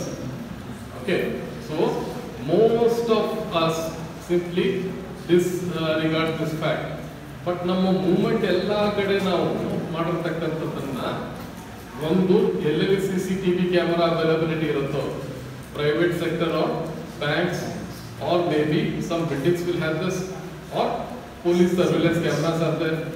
Okay, they are all available there. R ಇನ್ನೊಂದು ಬಹಳ reflect ಮಾಡ್ತಕ್ಕಂಥದ್ದು ಯಾವುದು ಗೊತ್ತಾ? ಅಲ್ಲ, ನೀವೆಲ್ಲ ಈ ಎಲ್ಲೆಲ್ಲಿ ನಿಮ್ಮ ಜನ್ಮ ಜಾತಕ ಜಾಲಾಟಕ್ಕೆ ನಿಮ್ಗೆ ಫೋನ್ ಸಾಕು. ಮತ್ತೆ ಇನ್ನೇನು ಬೇಡ. You are smart, okay, then you will have a dump phone. Really you will have a phone only for phoning. ಮಿಕ್ಕಿದ್ದೆಲ್ಲ ಬೇರೆ ಕಮ್ಯುನಿಕೇಶನ್ ಎಲ್ಲ ಬೇರೆ ಥರ ಮಾಡ್ಕೊಳ್ಳಿ. Because if Google aunty tells you left, right, straight, etc. Google grandmother will tell what are the naughty things which you have been doing at naughty places also. You were there, ಅಜ್ಜಿ ಹೇಳತ್ತಲ್ಲಿ ನೀನಲ್ಲಿ ಹೋಗಿದ್ದೆ, ಏನೋ ಮಾಡಿದೆ ಅಲ್ಲಿ ಅಂತ ಕೇಳುತ್ತೆ. Okay, so if you at least if you click on it, acknowledge it, then gone. ನಿಮ್ಮ ದುರಾದೃಷ್ಟಕ್ಕಾಗಿ ಅಲ್ಲಿ ಎಲ್ಲಾರ ಕ್ರೈಮ್ ಸೀನ್ ಅಲ್ಲಿ ಇದ್ರಿ ಅಲ್ಲಿ, ಆವಾಗ ನಿಮ್ಗೆ ಸ್ವಲ್ಪ ಅಲ್ಲಿಂದ ಟ್ರೇಸಿಂಗ್ ಶುರು ಆಗುತ್ತೆ. Okay, these are the methods that are routinely used here. ಸಾಮಾನ್ಯವಾಗಿ ಸರ್ವಸಾಮಾನ್ಯ ಬಳಕೆ ಮಾಡ್ತಕ್ಕಂಥದ್ದು ಇರುತ್ತೆ. CDR at least is very very common. Next ಇಲ್ಲಿ ಫಂಕ್ಷನಲಿ ಅಂದ್ರೆ ನಾವು ನ್ಯಾಯ ವಿಜ್ಞಾನದ ಒಂದು ದೃಷ್ಟಿಕೋನದಿಂದ ನೋಡ್ತಕ್ಕಂಥದ್ರಲ್ಲಿ ನಾವು ಅದನ್ನ ಪ್ರೈಮರಿ, ಸೆಕೆಂಡರಿ ಅಂಡ್ ಟೆರಿಷಿಯರಿ ಅಂತ ಕರಿತೀವಿ, ಅಥವಾ ಆಕ್ಸಿಲರಿ ಅಂತ ಕರಿತೀವಿ. ಯಾಕೆ ಅದನ್ನ ಹೇಗೆ ಕರಿತೀವಿ ಅಂದ್ರೆ, ಪ್ರಾಥಮಿಕ ಸ್ಥಳದಲ್ಲಿ ಇದು ಕೃತ್ಯ ಆಕ್ಚುಲಿ ಜರುಗಿರ್ತಕ್ಕಂಥದ್ದು ಇರುತ್ತೆ. ಎರಡನೇದರಲ್ಲಿ ಕೃತ್ಯೆಯ ಕೆಲವು ಅಂಶಗಳನ್ನ ಇಲ್ಲಿ ಕಾಣ್ತಕ್ಕಂಥದ್ದು ಇರುತ್ತೆ. ಉದಾಹರಣೆಗೆ ಇಲ್ಲೊಂದು ಮರ್ಡರ್ ಆಗುತ್ತೆ, ಬಾಡಿ ಸೇಫ್ ಆಗಿ ಸುತ್ತಿ ಕಟ್ಟಿಟ್ಟೆಲ್ಲ ಹಾಕಿ ಕಾರ ತಗೊಂಡೋಗಿ ಬೇರೆ ಕಡೆ ತಗೊಂಡು ಡಂಪ್ ಮಾಡ್ತೀವಿ, 10 ಕಿಲೋಮೀಟರ್ ದೂರ ರಿಂಗ್ ರೋಡಲ್ಲಿ ಹಾಕ್ತೀವಿ. ಆಯ್ತಾ, ಅಲ್ಲಿ ಸಿಕ್ಕಿರುತ್ತೆ ಬಾಡಿ. ಅಂದ್ರೆ ಟ್ರೇಸಸ್ ಸ್ವಲ್ಪ ಬೇರೆ ತರ ಇದೆಯಲ್ಲ, ಇದ್ಯಾಕೋ ಇಲ್ಲಿ ಬೇರೆ ಕಡೆ ಇದೆಯಲ್ಲ ಅಂತ ಹೇಳ್ತಕ್ಕಂಥದ್ದು ಬರುತ್ತೆ. ಮತ್ತೆ ಅದರ ವೆಪನ್ ತಗೊಂಡೋಗಿ ಇನ್ನೊಂದು ಕಡೆ ಹಾಕಿರ್ತಾರೆ, ಅದನ್ನ ಆಕ್ಸಿಲರಿ ಅಂತ ಹೇಳಿ ಕರಿತೀವಿ. Normally in cyber crimes these are seen as where the offense is committed from, where it is targeted to, and where its effects are felt. Okay, that is where cyber crime issues also are concerned. Okay, next please. Objectives idರಲ್ಲಿ ಏನಾಗಿರುತ್ತೆ ಅಂದ್ರೆ, ಇದನ್ನ documentation is the first and the major type of forensic evidence that we can provide in a court of law. ಇದರ ದಾಖಲೆಗಳನ್ನ, crime scene ಅನ್ನ ದಾಖಲೆಗಳಿಂದಲೇ ಪ್ರಾರಂಭಿಸಬೇಕಾಗುತ್ತದೆ. ಅದಕ್ಕಾಗಿ ಇದು ಬಹಳ ಮುಖ್ಯವಾದಂಥ ಅಂಶ ಬರುತ್ತೆ ಇಲ್ಲಿ. ಡಾಕ್ಯುಮೆಂಟೇಶನ್ ಹೇಗೆ ಅಂದರೆ ಒಂದು ನಕ್ಷೆ ಮಾಡತಕ್ಕಂಥದ್ದು ಇರುತ್ತೆ, ಮತ್ತಿನ್ನೊಂದು ಛಾಯಾಚಿತ್ರೀಕರಣ, ವಿಡಿಯೋ ಚಿತ್ರೀಕರಣ, ಇವೆಲ್ಲ ಮುಂದಲ್ಲ documentation becomes all important. Okay, ಈ ದಿನ ಕೆಲವು ಹೊಸ ಟೆಕ್ನಾಲಜಿಯಲ್ಲಿ ಏನು ಮಾಡಿದ್ದೀವಿ ಅಂತಂದರೆ we are also using something called as 3D photography. ಆಮೇಲೆ ಇನ್ನೊಂದು ಏನಂತಂದ್ರೆ ಎಕ್ಸಾಕ್ಟ್ ಆಗಿ ಆಕ್ಚುಯಲ್ ಕ್ರೈಮ್ ಸೀನ್ ಅಂತಂದ್ರೆ ಈಗ ನಿಮ್ಮಲ್ಲಿ ನ್ಯಾಕ್ ಪರ್ಪಸ್ಗಾಗಿ ನೀವು ಫೋಟೋ ತೆಗೆದಿರ್ತೀರಲ್ಲ, ಅದನ್ನ ಜಿಯೋ ಲೊಕೇಟರ್ ಹಾಕಿರ್ತೀರಲ್ಲ, ಅದನ್ನ ಜಿಯೋಗ್ರಫಿಕ್ ಲೊಕೇಟರ್ನ, ಅದೇ ಟೈಪ್ ಅದನ್ನ ಕ್ರೈಮ್ ಸೀನ್ ಲೊಕೇಶನ್ ಹಾಕಬೇಕಾಗುತ್ತೆ. Okay, that is one of the compulsory issues. Okay, so from a technological side that is very compulsory, that we have to use that also. ಮತ್ತೆ ಪ್ರತಿಯೊಂದು ಸುಳು ವಸ್ತುವನ್ನು collection ಮಾಡತಕ್ಕಂಥ ಸಂದರ್ಭದಲ್ಲಿ ಅಥವಾ ಅದಕ್ಕಿಂತ ಮುನ್ನ ಯಾವ ಸ್ಥಳದಲ್ಲಿ ಹೇಗೆ ಕಂಡಿದೆ ಅದನ್ನ ದಾಖಲೆ ಮಾಡ್ಕೋಬೇಕಾಗುತ್ತೆ. ಚಿತ್ರೀಕರಣದ ಮೂಲಕ ಅದನ್ನ ದಾಖಲೆ ಮಾಡ್ಕೋಬೇಕಾಗುತ್ತೆ. ಇದರ 2 versions of documentation. Photographic documentation ಅಲ್ಲಿ ಎರಡು ತರ ಇದೆ. ಒಂದು as it is seen, as is where is ಅಂತ ಕರಿತೀವಲ್ಲ, ಹಾಗೆ ಅದನ್ನ ಫೋಟೋ ತೆಗೆಯುವಂಥದ್ದು ಇರುತ್ತೆ.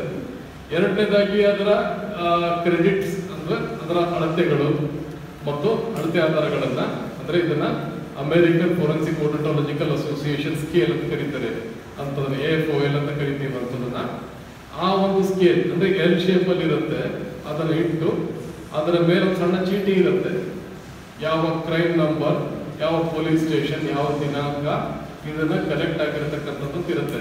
ಇದು ಯಾಕೆ ಅಂತಂದ್ರೆ ಈಗಿನ photography it's all digital photography. Okay, that photograph should contain all the details about it. ಮುಂಚೆ ರೀಲ್ ಫೋಟೋಗ್ರಫಿ ಇರ್ತಿತ್ತು, ಎವಿಡೆನ್ಸ್ ಸಫಿಷಿಯಂಟ್ ಟೈಮ್ ನಲ್ಲಿ ಆ ಒಂದು ನೆಗೆಟಿವ್ ಕೊಡ್ತಿದ್ವಿ. ಈಗ ನೆಗೆಟಿವ್ ಕೊಡ್ಲಿಕ್ಕೆ ಆಗಲ್ಲ, ಅದಕ್ಕೆ ಇವೆಲ್ಲದನ್ನು ಇದರಲ್ಲೇ ಕಂಟೈನ್ ಆಗಬೇಕಾಗುತ್ತೆ. ಓಕೆ, ಆಮೇಲೆ ಒಂದು ಇಂಡೆಕ್ಸ್ ಶಾಟ್ ಅಂತದ್ದು ಬರುತ್ತೆ, ಅದನ್ನು ಸಹ ಕೊಡ್ಲೇಬೇಕಾಗುತ್ತೆ ಈಗ. ಓಕೆ, ಮತ್ತೆ ಇನ್ನೊಂದು ಏನಂತಂದ್ರೆ ಇವು ಸಾಕ್ಷಿ ಆಧಾರಗಳ ಹೇಳಿಕೆ ಮತ್ತು ಮುಂದೆಲ್ಲ ತೆಕ್ಕೊಂಡು ಅದರಿಂದ ನಾವು ಕ್ರೈಮ್ ಸಾಲ್ವ್ ಮಾಡಲಿಕ್ಕೆ ಯತ್ನ ಮಾಡಬೇಕಾಗುತ್ತೆ. Normally there are some other areas also, witness examination ಅಥವಾ ಸಸ್ಪೆಕ್ಟ್ ಎಕ್ಸಾಮಿನೇಷನ್ ಕೆಲವು ಏರಿಯಾಸ್ ಇದೆ. There are little beyond this. Okay, ಅಂದ್ರೆ ನಾರ್ಕೋ ಅನಾಲಿಸಿಸ್ ಬರ್ಬೋದು ಅಥವಾ ಬ್ರೈನ್ ಮ್ಯಾಪಿಂಗ್ ಇರ್ಬೋದು, ಮತ್ತು ಸ್ವಲ್ಪ ಅಧಿಕೃತವಾದಂಥದ್ದು ಇದೆ. ಅದಕ್ಕಾಗಿ ಲೆಕ್ಚರ್ ಬೇಕಾದ್ರೆ ನಾನು ಮಾತಾಡ್ತೀನಿ. ಬೇರೆ ಇನ್ನೊಬ್ಬರಿದ್ದಾರೆ, ನಮ್ಮ ಕಲಿಕಾಗಿದ್ರು ನೋಡಿ ಅವರು, ಲಕ್ಷ್ಮಿ ಅಂತೇಳಿ, ಅವ್ರು ಮೈಸೂರಿದ್ದಾರೆ. ಈಗ ಮೈಸೂರು FSL ಇದ್ದಾರೆ, ಅವ್ರನ್ನ ಕರೆಸಿಬೇಕಿದೆ, FSL ಇಂದ ಕರೆಸಿ ಮಾತಾಡ್ತೀವಿ. Okay, so next please, last ಅನ್ಸುತ್ತಿದೆ. I think this is the last few slides. S, above all, what should be there? The clues should fit the narrative. ಇದು ಆಗಲೇಬೇಕಾಗುತ್ತೆ, ಇಲ್ಲದಿದ್ರೆ ಇದನ್ನ ನಾವು we cannot call it as a perfect solution to this crime.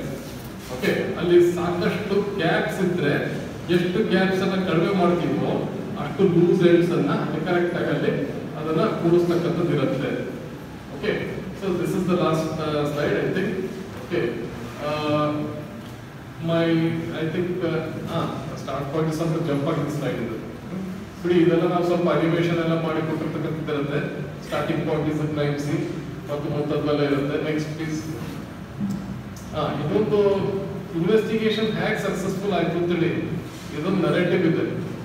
ಅಂದ್ರೆ ಮೈಸೂರು ಚಾಮುಂಡಿ ಬೆಟ್ಟದ ತಪ್ಪಲ್ಲಿ ಒಂದು ಗ್ಯಾಂಗ್ರೇಪ್ case ಆಗಿತ್ತಲ್ಲ, ಅಲ್ಲಿ ಒಂಥರ ಫಸ್ಟ್ ಫ್ಯೂ ಡೇಸ್ ಬಹಳ ಕಷ್ಟ ಕೊಡ್ತು. ಆನಂತರ ಮೈ department examined all the accused. Okay, ಆನಂತರ ಮತ್ತೆ ನಮ್ಮ ಡಿಪಾರ್ಟ್ಮೆಂಟ್ ಅಲ್ಲೇ ಇವನ್ನ victim was examined at the hospital by my colleagues. Okay, in my department. Okay, ಅವರ ಫಿಸಿಕಲ್ ಎಕ್ಸಾಮಿನೇಷನ್ ಅಂದ್ರೆ ಬಯೋಲಜಿಕಲ್ ಎಕ್ಸಾಮಿನೇಷನ್ ಎಲ್ಲ ಮಾಡ್ತಕ್ಕಂಥದ್ದು ಇರುತ್ತೆ. Treatment was given at my hospital only. Okay, then eventually ಏನಾಯ್ತಂದ್ರೆ ಅದನ್ನು ಎಷ್ಟು ಟಾಪ್ ಸೀಕ್ರೆಟ್ ಆಗಿ ಇಡಬೇಕಿತ್ತು ಅಷ್ಟು ಸೀಕ್ರೆಟ್ ಆಗಿ ಇಟ್ಟಿದ್ವಿ. ಮಧ್ಯರಾತ್ರಿ 2 ಗಂಟೆಯಿಂದ ಸ್ಟಾರ್ಟ್ ಆಗುತ್ತೆ, ವರ್ಕ್ ಸ್ಟಾರ್ಟ್ ಆಗುತ್ತೆ. 4ನೇ ದಿವಸಕ್ಕೆ ವರ್ಕ್ ಮುಗಿಯುತ್ತೆ.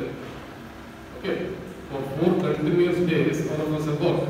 Okay, and then above all, what we did is that we eventually gave all the inputs to the police, and management was very good. Okay, ಇಲ್ಲಿ actually now the type of clue material ಏನು ಸಿಕ್ಕಿತ್ತು ಅಂತಂದ್ರೆ very this one vehicular movement ಅಲ್ಲಿ GPS and CCTV footage also helped it. Witness statement ಇರಲಿಲ್ಲ ಅಲ್ಲಿ, accused ಯಾರು ಗೊತ್ತಿಲ್ಲ. Witness statement ಅಂತಂದ್ರೆ ಇನ್ನೊಬ್ಬ ಹುಡುಗ ಇರ್ತಾನೆ, ಅವನ ಸ್ಟೇಟ್ಮೆಂಟ್ ಇಸ್ ಇನ್ಕೋಹರೆಂಟ್, ಯಾಕಂದ್ರೆ ಅವನು ಅಷ್ಟು ಬ್ಯಾಡ್ಲಿ ಬೀಟರ್. ಒಂದು 2ನೇ ದಿವಸ ಅಥವಾ 48 ಗಂಟೆ ನಂತರ ಅವ್ನಿಗೆ ಆಕ್ಚುಲಿ ರಿಯಲೈಸೇಷನ್ ಆಗುತ್ತೆ ಇಂತಿಂತ ಮ್ಯಾಗ್ನಿಟ್ಯೂಡ್ ಅಲ್ಲಿ ಆಗಿದೆ ಅಂತ ಹೇಳಿ. He had suffered from severe injuries also and PTSD, post traumatic stress disorder, and this lady also was suffering very severely. Okay, ಬದುಕ್ತಾರೋ ಇಲ್ವೋ ಅಂತ ಗೊತ್ತಿರಲಿಲ್ಲ, ಅದನ್ನ ಯಾವಾಗ ಮಾಡಿ ಬದುಕಿಸಿದ್ರು. ಈಗ ಡೆಲ್ಲಿ ಕೇಸಲ್ಲಿ ಆಯ್ತಲ್ಲ, something similar fate wood befall ಅನ್ಕೊಂಡಿದ್ರು, but life save ಆಯ್ತು. ಆ ನಂತರ this is without actual witness statement at all. Where we are very proud that we in Mysore have done this. Okay, ಇದರ ಕನ್ವಿಕ್ಷನ್ ಆದರೆ maybe we will be the role model for the whole nation. Okay, ಇದರಲ್ಲಿ Mysore city police as well as my department has done so very well in this. Okay, so that's why that I say I have no regrets in leaving Mahajana and going over to this place, because there are many people who say to ask ಯಾಕೆ sir ಬಿಟ್ಟರೆ ಎಲ್ಲ ಹಿಂಗೆ ಹೇಗೆ ಅಂತೇಳಿ. ಇಲ್ಲ, actually work ಮಾಡ್ತಿದ್ದೀನಿ ಅಂತಂದ್ರೆ ಇಲ್ಲಿ ಪ್ರೊಫೆಷನಲ್ ವರ್ಕೇ ಮಾಡ್ತಿದ್ದೀನಿ ಅಂತ ಹೇಳಿ ಹೇಳ್ತಕ್ಕಂಥದ್ದು ಒಂದು ಹೆಮ್ಮೆ ಬರುತ್ತೆ. Because my knowledge in the area which I study is actually benefiting the society ಅಲೌನ್. Okay, so ಅಲ್ಲಿ ಅದರಿಂದ ಸಮಾಜಕ್ಕೆ ಒಳ್ಳೇದಾಗತ್ತೆ ಅಂತಂದ್ರೆ ನಾನು I should go there. That is the natural phenomenon that it is somebody else's gain in the sense another society also loses. That is some other society. Okay, right? So Locard's principle ಇದನ್ನ ಸ್ವಲ್ಪ ಹಾಗೆ ಹೇಳಿದ್ದೀನಿ ಅನ್ಸುತ್ತೆ. So contact exchange places ಅಂತ ಹೇಳಿ ಒಂದು diagram ಇದೆ, ಅದನ್ನು ಸ್ವಲ್ಪ ಪಿಕ್ಚರ್ ತಗೊಳ್ತಿದ್ದಾರೆ ತಗೊಳ್ಳಿ. ಸೊ ಇದನ್ನ this is the diagrammatically this is how the cross transfer of evidence takes place. How do we link a witness to or say victim to an accused? This is the method. Okay, so ಈ method ನಲ್ಲಿ accused ಮತ್ತು victim ಎರಡನ್ನು ನಾವು type ಮಾಡ್ತಕ್ಕಂಥದ್ದು ಇರುತ್ತೆ. ಇಲ್ಲಿ nature of evidence ಅಂತ ಹೇಳ್ತಕ್ಕಂಥದ್ದು ಇನ್ನೊಂದು ಬರುತ್ತೆ. ನೆಕ್ಸ್ಟ್ ಎವಿಡೆನ್ಸ್ ಅಂತ ಹೇಳ್ತಕ್ಕಂಥದ್ದು ಬರುತ್ತೆ. ನಾವು 3 ತರ ನಾವು ಇದನ್ನ ಭಾವಿಸ್ತಕ್ಕಂಥದ್ದು ಇರುತ್ತೆ. ಒಂದು ಕ್ರೈಮ್ ಸೀನ್ ನಲ್ಲಿ ಇದಕ್ಕೆ ಇರ್ತಕ್ಕಂಥ ಟರ್ಮಿನಾಲಜಿ ಬೇರೆ ಇರುತ್ತೆ, but there is a commonality in this. Okay, at crime scene corpus delicti is the body upon which the crime has happened. ಈಗ ಮರ್ಡರ್ ಅಂದ್ರೆ ಡೆಡ್ ಬಾಡಿ. ಓಕೆ, ಆರ್ ಈಗ ಒಂದು ಮನೆ ಮೇಲೆ ಒಂದು ಕನ್ನೆ ಹಾಕಿರ್ತಾರೆ ಕಳ್ಳತನ ಮಾಡಲಿಕ್ಕೆ. So ಬರ್ಗ್ಲರಿ cases. So that means to say that the place where this ಬರ್ಗ್ಲರಿ has been committed, robbery, ಡೆಕೋಯಿಟಿ et cetera R similar variants of the same thing. Okay, next linking evidence. ಒಬ್ಬ ವ್ಯಕ್ತಿಯನ್ನ ಆ ಒಂದು ಕ್ರೈಮ್ ಸೀನ್ಗೆ ಹೇಗೆ ಲಿಂಕ್ ಮಾಡ್ತೀರಿ? ಫಿಂಗರ್ ಪ್ರಿಂಟ್ಸ್ ಬರ್ಬೋದು, foot prints ಬರ್ಬೋದು, ಅಥವಾ ಅಲ್ಲಿ ಏನೋ ಒಂದು ವಸ್ತುವನ್ನು ಬಿಟ್ಟು ಹೋಗಿರ್ತಾನೆ, ಅಲ್ಲಿ accidentally he may have left something, ಅಥವಾ ಮುಳುತಂತಿಯಲ್ಲಿ ಬಟ್ಟೆಯ ನಾರು ಸಿಕ್ಕೊಂಡಿರ್ಬೋದು. Okay, this is solve several cases. Okay, ಈಗ ಉದಾಹರಣೆಗೆ ಪಿರಿಯಾಪಟ್ಟಣದಲ್ಲಿ ಕೆಲವು ವರ್ಷಗಳ ಹಿಂದೆ ಒಂದು ಸಣ್ಣ ಹುಡುಗ ಮುಳುಗ್ ಸತ್ತಿರ್ತಾನೆ, ಆ ಶಾಲೆ ಮೇಲೆ ಆಪಾದನೆ ಬರುತ್ತೆ. ಅಲ್ಲಿ ಅಷ್ಟೇ, ಅಲ್ಲಿ ಒಂದು ನಾನು ಆನಂತರ ಸ್ಟಡಿ ಮಾಡಿದೆ ಅದನ್ನ. ಟಾಪ್ಸಿ was done by one of my colleague, but ಅಲ್ಲಿ the important clue material to say that ಈ ಮಗು ತಂತಿ ಬೇಲಿ ದಾಟಿ ಹೋಗಿದ್ದಾನೆ ಅಂತ ಹೇಳಲಿಕ್ಕೆ ಪೆನ್ನಿನ ಮೇಲೆ ಶರ್ಟಿನ ಒಂದು ಕಟ್ ಆಗಿರುತ್ತೆ, ಅಲ್ಲೊಂದು ನಾರು fibre of the cloth is found in the barb wire fence. ಅದನ್ನ ಇಂಟ್ಯಾಕ್ಟ್ ಆಗಿ ಫೋಟೋ ತೆಗೆದಿರ್ತಾರೆ. ರವೀಂದ್ರ ಅಂತ ಹೇಳಿ ಒಬ್ಬರು ಫೋರೆನ್ಸಿಕ್ ಸೈನ್ಸ್ ಲ್ಯಾಬೋರೇಟರಿ ಇರ್ತಾರೆ. ಕಾಮನ್ ಆಗಿ ಕೆಲವು ಸರ್ಕಲ್ಸ್ ಅಲ್ಲಿ ನನ್ನನ್ನು ಅವ್ರನ್ನ ಬಹಳ ಮಿಸ್ಟೇಕ್ ಮಾಡ್ತಿರ್ತಾರೆ. ಆದರೆ ನಾನು ಯಾವಾಗ ಹೇಳ್ತೀನಿ, ಅವರು ಸ್ಮಾಲ್ ಕಡೆಯವರಪ್ಪ, ನಾನು ಕಿಂಗ್ ಕಡೆಯವರು ಅಂತ ಹೇಳ್ತಿರ್ತೀನಿ. ಅದನ್ನು that's the only difference. Okay, we look something similar. ಅವರು ಕನ್ನಡಕ ಬೇರೆ ಟೈಪ್ ಹಾಕೊಂಡಿದ್ದಾರೆ ಈಗ ಅದಕ್ಕೆ. ಹಾಗಾಗಿ ಅವರು ಸೇಮ್ ಹೈಟ್ ಇದ್ದೀವಿ, ಸೇಮ್ ಬೆಲ್ಟ್ ಇದ್ದೀವಿ, we talk similarly also. Okay, so next, locating evidence. ಇದು ಎಲ್ಲಿಂದ ಬಂದಿರತಕ್ಕಂಥದ್ದು ಅಂತ ಹೇಳಿ ಇರುತ್ತೆ. Suppose there is some object which is there in this. Where has it come in from? That is one thing. Link and locate are two different things. ಈಗ ಒಂದು ಉದಾಹರಣೆಗೆ ಒಂದು ನಮ್ಮ ಚಾಲೆಂಜಸ್ ಬರ್ತಕ್ಕಂಥದ್ದು ಎಲ್ಲಿ ಇರ್ತದೆ, somebody comes out with some sorts of finding dead body, ಒಂದು unidentified dead body ಸಿಗುತ್ತೆ. ಯಾವ ಊರಿನವರು ಏನು ಎತ್ತ ಅಂತ ಹೇಳ್ತಕ್ಕಂಥದ್ದನ್ನ ಅವರ ಹುಡುಕುಗಳಿಂದ ಕೆಲವು ಸಲ ಬರುತ್ತೆ. That is what is said to B locating evidence. Okay, ಅವರ ಪೊಸಿಷನ್ ಅಲ್ಲಿ ಏನಿರ್ತದಂಥದ್ದು. Then for packing and chain of custody, what is chain of custody? Taking it from the crime scene to the laboratory. Okay, ಅದರ ಬಹಳ ಮುಖ್ಯ ಆಗ್ತದೆ ಅಂತ ಹೇಳ್ತೀವಿ. ಅದಕ್ಕೆ ಏನಂತಂದ್ರೆ biological materials need a separate type of packing because it is some sorts of an evidence that can be decomposable. ಅಂದ್ರೆ ಕೊಳೆಯತಕ್ಕಂತಹ ಸುಳ್ಳು ವಸ್ತುಗಳಾಗಿದ್ದರಿಂದ ಇವಕ್ಕೆ ಉದ್ದೇಶಪೂರ್ವಕವಾಗಿ ನಾವು ಪ್ರಿಸರ್ವೇಟಿವ್ ಹಾಕಬೇಕಾಗತ್ತೆ. Okay, we have to preserve it before packing. Okay, then next, chemical, spillable, like some liquid, ಸೋರ್ಬೋದು ಅಥವಾ ಇಂಗಿ ಹೋಗ್ಬೋದು, volatile. Okay, or maybe something which can cause some sorts of a damage or danger. Direct contact ಮಾಡ್ಲಿಕ್ಕೆ ಆಗ್ತಿರಲ್ಲ, ಅಥವಾ drug ಇರ್ಬೋದು, ಅಥವಾ explosive material ಇರ್ಬೋದು. ಇಂಥವೆಲ್ಲವೂ ಇದಕ್ಕೆ ಒಂದು ಸೇರುತ್ತೆ. ಫಿಸಿಕಲ್ ಅಂದ್ರೆ ಘನ ವಸ್ತುಗಳು. ಇವುಗಳಲ್ಲಿ ಏನಾಗುತ್ತಂದ್ರೆ weapons, fire arms R physical. Okay, ಕಾರ್ಟ್ರಿಜಸ್ R chemical. They are to be treated as a chemical. Okay, it is an explosive material. Okay, then similarly, glass pieces in the hidu, knife, ಚಾಕು, ಚೂರಿ, ಲಾಠಿ ಅಥವಾ long, small ಎಲ್ಲ ಇದಕ್ಕೆ ಬರುತ್ತೆ. Court room presentation. Court room ಅಲ್ಲಿ ನ್ಯಾಯಾಲಯದಲ್ಲಿ ಇದನ್ನೇ conclusive evidence ಅಂತ ಹೇಳ್ತಕ್ಕಂಥದ್ದನ್ನ ಹೇಳ್ತಲ್ಲ. In very rare cases to B come across with this. ಇದಲ್ಲದೆ ಅಬ್ಸಲ್ಯೂಟ್ ಪ್ರೂಫ್ ಕೊಡ್ತಕ್ಕಂಥದ್ದು ಒಂದೇ ಕೆಲವು ಸಂದರ್ಭದಲ್ಲಿ ಬರುತ್ತೆ. ಹೆಚ್ಚು ಕಡಿಮೆ ಮಧ್ಯದ್ದು ಕೊರಾಬೊರೇಟಿವ್ ಅಂತ ಹೇಳ್ತಕ್ಕಂಥದ್ದು ಬರುತ್ತೆ. ಸರ್ಕಮ್ಸ್ಟಾನ್ಷಿಯಲ್ ಅಂತಂದ್ರೆ ಈ ಸಾಕ್ಷಿಗಳ ಹೇಳಿಕೆ ಜೊತೆಗೆ ಹೊಂದತಕ್ಕಂಥದ್ದನ್ನ ಸಂಪೂರ್ಣವಾಗಿ ಆಗಲಾರದಂತ ಕೆಲವು ಇರುತ್ತೆ. Still you have to examine that particular witness again. ಅವರೇನು ಸುಳ್ಳು ಹೇಳ್ತಿದ್ದಾರೆ ಅಂತ ಹೇಳಿ. So sometimes it is this material that is sent for re-examination. Okay, it is this material. ಈಗ ಅಲಿಗೇಷನ್ಸ್ ಇರುತ್ತೆ, ಫಾಲ್ಸ್ ಅಕ್ಯೂಸೇಷನ್ ಇರುತ್ತೆ ಕೆಲವು ಕೇಸಸ್ ಅಲ್ಲಿ. ಯಾವ ಸಂದರ್ಭದಲ್ಲಿ ಇದಾಗಿದೆ ಅಂತ ಹೇಳ್ತಕ್ಕಂಥದ್ದನ್ನ ಇಲ್ಲಿ ನಾವು ತಿಳಿ ಹೇಳಬೇಕಾಗುತ್ತೆ. That is sometimes it is a very weak form of evidence also for us. Corroborative evidences are very good for us. Okay, we can corroborate it very readily.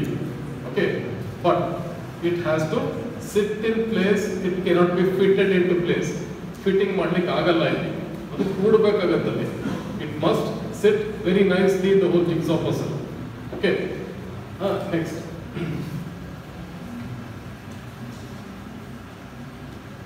So ಇಲ್ಲಿ ಕನ್ಕ್ಲೂಸಿವ್ ಇದನ್ನಾಗಲೇ ಹೇಳಿದ್ದೀನಿ.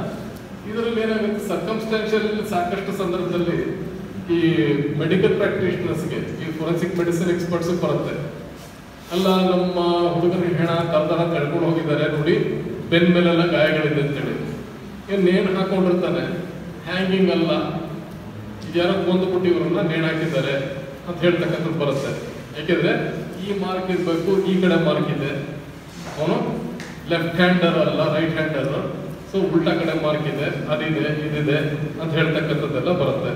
ಓಕೆ, ಸೊ ಇಷ್ಟೆಲ್ಲ ಆದ ನಂತರ ಅಲ್ಲಿ ನಾವು we have to prove that. Okay, then next last thing, ಕೊರಾಬೊರೇಟಿವ್ ಅಂತಂದ್ರೆ with other forms but is links with witnesses accounts.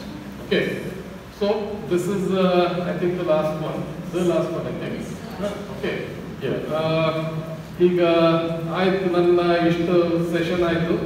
If you have any questions in this regard I be happy to answer. Okay,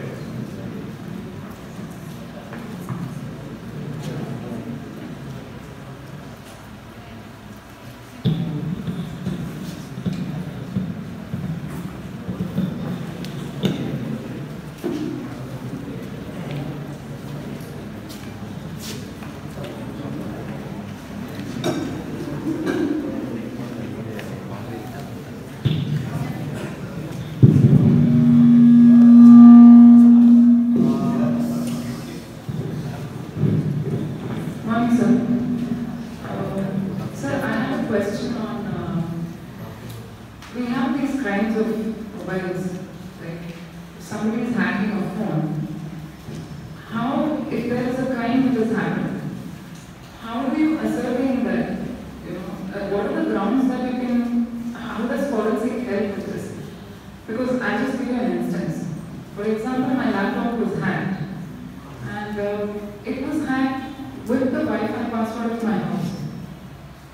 So when the police complaint was given, and apparently they said there was some forensic investigation that was done, and it showed that it happened with the credentials of the password of my house. So it was evident that somebody whom I know and who has details of my personal credentials did it. But how does one prove this? How does forensic help this? Good morning. Please introduce yourself also first, before you begin asking the question. So my name is Preeti. Okay. Right. Please sit. Thank you. So in this case, Wi-Fi's are very vulnerable for anyone to enter in, because unless you have a password credential which is very, very strong, or probably you have shared that with someone and then forgotten to reset your password. Okay, normally this is something which is there, but in this case we are talking about the digital evidence. Digital evidence will accurately record every intrusion. Okay, every intrusion in the sense that every entry into the timing of your laptop which was on and everything about it. Okay, and it will also indicate as to what time and from which device was it intervened or was it intruded upon. Okay, you would have got that information, so probably that is the route of entry will be your own Wi-Fi passwords, credentials, your own credentials. Okay, so that would be that. Okay, so that is the time where this entry has taken place. Okay, now if you have lost anything out of it, then maybe that it will lead to some further investigation also. Where did this come from and so on. But it will be within that Wi-Fi zone only. It can't be beyond that. Okay, as far as your submission, I can say that it can be only this much. Okay. But digital evidence can't be erased so very easily. Contrary to the popular belief, whatever is there in an electronic form will not go away so very readily.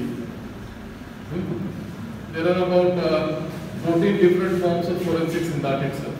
Okay, there are 14 different versions of forensics within this.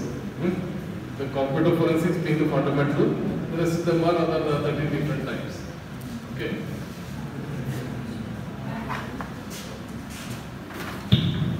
Morning, sir. I'm Ashwin. I just wanted to ask you about the proof which you are telling about the conclusive proof when it comes to forensic. And have you come across such conclusive proof? Because you told it is very rare in India. And which are those? And following to that, my question, why this forensic department always delays to go to that crime scene? They have some stipulated time and within 24 hours they have to be present in that crime scene, if I am not wrong. Then why they usually delay and make this mess out of the crime scene? No, we don't mess it, okay. It's already messed. But I'll put it this way. I don't mess it. Due respect, in a scene of Sushant Singh Rajput, in his murder case, the forensic department has arrived after 3 days. See, in that less said the better because it was politically compromised case. Okay, it was a politically compromised case because somebody with a name which was a polar bird type equivalent was involved in that.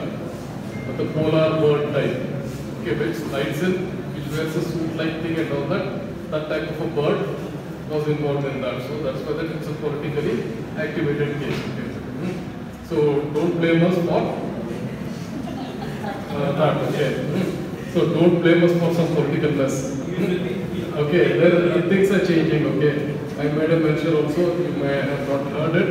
We've created a separate cadre Karnataka state has started with it. They are called as the crime scene officers, and they take over the crime scene as it happens, because there will be 5 personnel per district, 24/7 in every district, just on the same lines of the fingerprint bureau. We also are having mobile forensic vans now. It's going to be deployed in 3 months. Okay, it's going to be deployed in 3 months. It's already been proctored. Definitely. Huh? KPA. But we have that already. It's already come. Once the personnel come in, it is rolling out to everything. Okay. So that mobile forensic vans are with this thing. Now, how is it that there are 5 SOCOs? Okay. There will be 5 SOCOs per district, and each SOCO will have a SO as a supervisor. Police will not have a role in this at all. It will directly go into the laboratory from there. Okay. So it's on New Bond Road to the end of KPA. Okay, that is. Yeah. Good afternoon, sir. I'm Srinivas MK.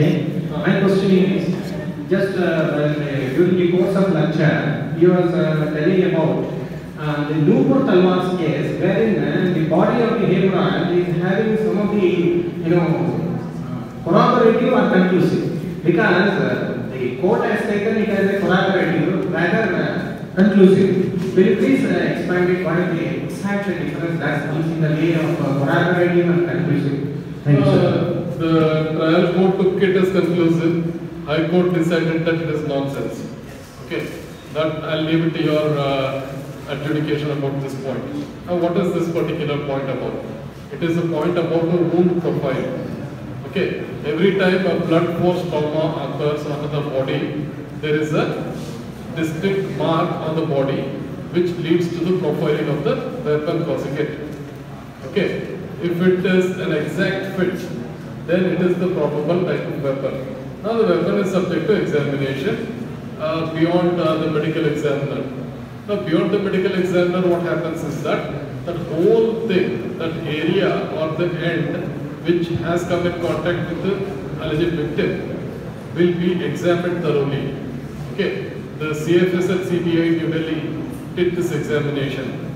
There they found adequate quantities of markers to find out, that is biomarkers, to find out that it was the blood group of Hemorrhage.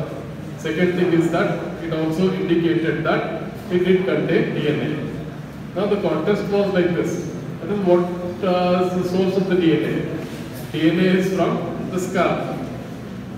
Okay, not from the fingerprint. Now the argument was saying that it is touch DNA. It is not touch DNA, it is contact DNA. Okay, it's a difference. Okay. The trial court accepted this, but the High Court changed it totally. Okay. Now, why did they change it, etc.? You read the judgment. Okay.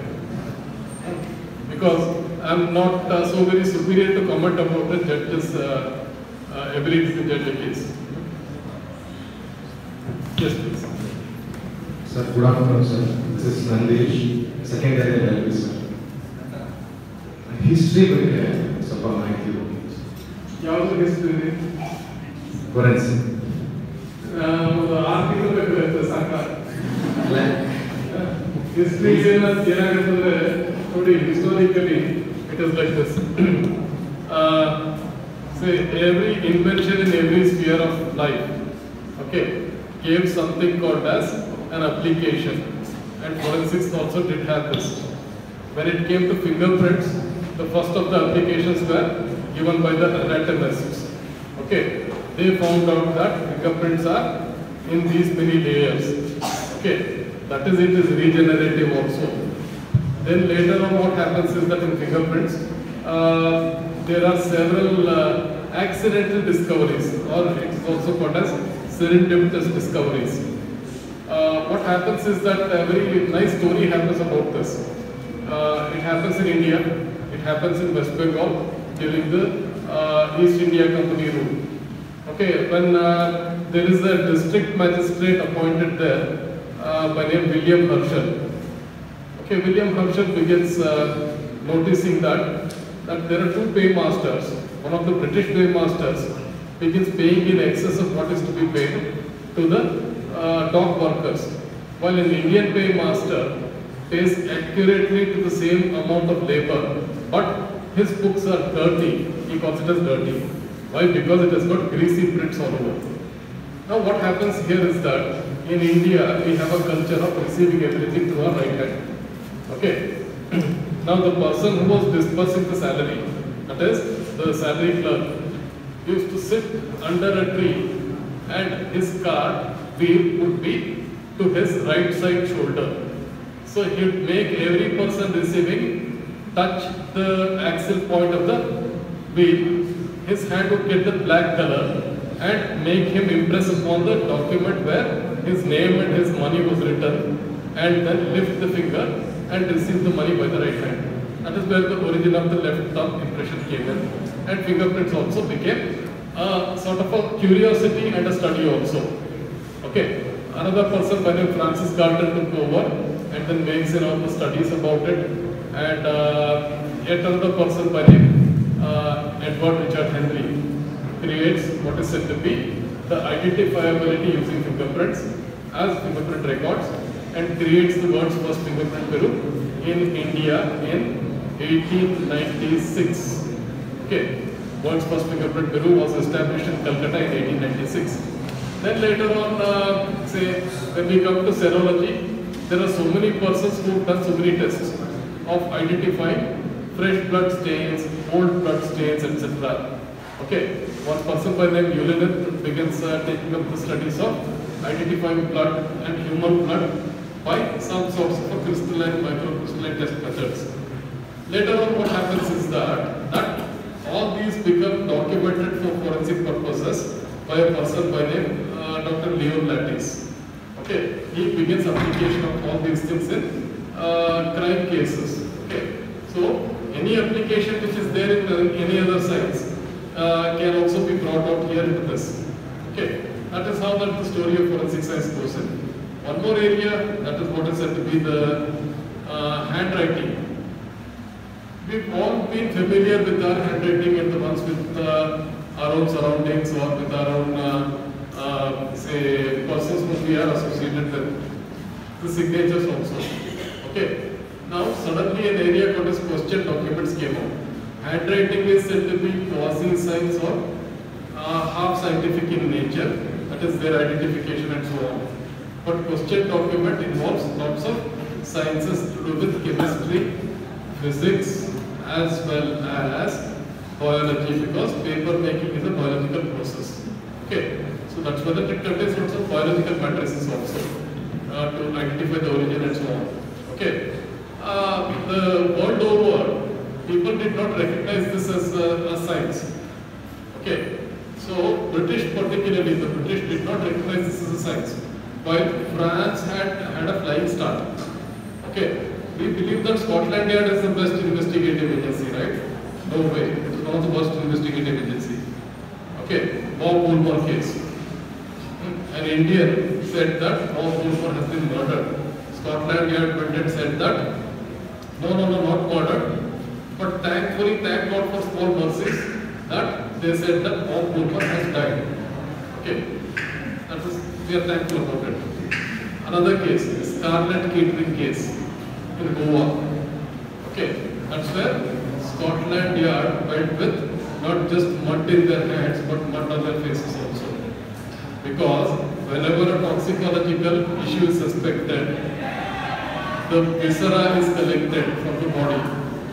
Okay, they report to some of the media in UK saying that the Indian authorities have stolen one kidney, one liver, one part of the liver, and 1 foot of the intestine, okay, and so on. Okay, and they have also taken away the cerebrospinal fluid and the vitreous tumor of one eye.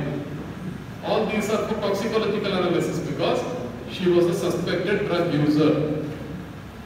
Okay, now if Scotland had said that, the Indian rejoinder went saying that the morals in Scotland Yard suddenly discovered that we also know science. Okay, FBI is the best. So though as much as you dislike Americans, NBA are the best, and Sûreté Nationale of France is much higher. But unfortunately, our communication is not so very well in French, so that's why we don't have it. Now there is a author by name Arthur Conan Doyle. You must have heard of him or heard of his character, which he created known as the Sherlock Holmes. Now what Arthur Conan Doyle did is that he was recuperating from cocaine addiction in the French Riviera, in a place called as Côte d'Azur. Okay. One of the Sûreté Nationale detective superintendents was something like a star. Okay. And every Sunday, his cases would be written in great detail as to how did the police achieve a conviction by writing a whole page in that. Okay. Now, what Doyle did is that he made a translation of that, created two fictitious characters, one writing in first person and the third being another person being Sherlock Holmes himself. Dr. Watson was writing it as though Dr. Watson wrote it. Why was it? Because Doyle also had some say exposure to medical sciences. He was a medical school dropout. Okay, so he makes some stories, short stories, in order to popularize forensic science and to wake up the administration in their plundering methods using Scotland Yard. Scotland Yard is nothing but the CID of London City Police. Okay, it's called as the London Metropolitan Police. It's nothing but that. Okay, right? History is huge, I say. There is a book called as Written in Blood. Okay, it's authored by Colin Wilson. You please read that, you'll get lots of history about it. Okay. ನಮಸ್ತೆ sir, ನನ್ನ ಹೆಸರು ಬಸವರಾಜ್ ಅಂತ. ನನ್ನ person ಬಂದ್ಬಿಟ್ಟು ಕೇಳ್ತಾ ಇದ್ದೀನಿ. ನನ್ನ person ಬಂದ್ಬಿಟ್ಟು ಇಬ್ಬರು ಟ್ವಿನ್ಸ್ ಇರ್ತಾರೆ. ಆ ಟ್ವಿನ್ಸ್ ಅಲ್ಲಿ ಯಾವೊಬ್ಬ ಒಬ್ಬ ವ್ಯಕ್ತಿ ಕೊಲೆ ಮಾಡಿರ್ತಾನೆ. ಅದರಲ್ಲಿ ಫಾರೆನ್ಸ್ ರಿಕ್ವೆಸ್ಟ್ ಇರುತ್ತೆ, ಫಿಂಗರ್ ಪ್ರಿಂಟ್ ಇದ್ರೆ ಮಾತ್ರ ವ್ಯಕ್ತಿನ ಗುರುತಿಸಕ್ಕೆ ಸಾಧ್ಯ ಅಂತ ಹೇಳಿ. ಬಟ್ ರೇರ್ ಕೇಸ್ಗಳಲ್ಲಿ ಏನಾಗಿರುತ್ತೆ ಅಂತಂದ್ರೆ ಇಬ್ಬರು ಫಿಂಗರ್ ಪ್ರಿಂಟ್ ಒಂದೇ ಆಗುತ್ತೆ. ಅಲ್ಲ, ಅದನ್ನೇ ಸರ್ ನಾನು ಹೇಳ್ತಿರೋದು. ಇಬ್ಬರು ಫಿಂಗರ್ ಪ್ರಿಂಟ್ ಒಂದೇ ಆಗಿರಲ್ಲ, ಬಟ್ ಆಗಿದ್ರೆ ಹೇಗೆ ಕಂಡು ಹಿಡಿತೀರಾ? ಹಾಗಲ್ಲ, ಹಾಗಾಗಲ್ಲ. ಅದಕ್ಕೆ ಕಂಡುಹಿಡಿದೀವಿ ಹಾಗಾಗಲ್ಲ. ನೋಡಿ, DNA ಸೇಮ್ ಇರುತ್ತೆ. ಮೋನೋಜೈಗೋಟಿಕ್ ಟ್ವಿನ್ಸ್ ಆಗಿದ್ರೆ ಅವರ DNA ಸೇಮ್ ಇರುತ್ತೆ, ಆದರೆ ಫಿಂಗರ್ ಪ್ರಿಂಟ್ಸ್ ಮಾತ್ರ ಬೇರೆದಾಗೆ ಇರುತ್ತೆ. ಓಕೆ, ಖಂಡಿತ. ಯಾಕೆಂದರೆ ನಾನು ಟ್ವಿನ್ ಸ್ಟಡೀಸ್ ಸಹ ಮಾಡಿದ್ದೀನಿ, ಸುಮಾರು ಟ್ವಿನ್ ಸ್ಟಡೀಸ್ ಮಾಡಿದ್ದೀನಿ. ಇದರಲ್ಲೆಲ್ಲದರಲ್ಲೂ ಕಂಪ್ಲೀಟ್ ಪ್ಯಾಟ್ರನ್ ವೇರಿಯೇಷನ್ ಬರುತ್ತೆ. ಓಕೆ, ಆ ಪ್ಯಾಟ್ರನ್ ಸೇಮ್ ಬರೋಲ್ಲ, ಟೋಟಲ್ ವೇರಿಯೇಷನ್ ಇದೆ ಅಲ್ಲಿ.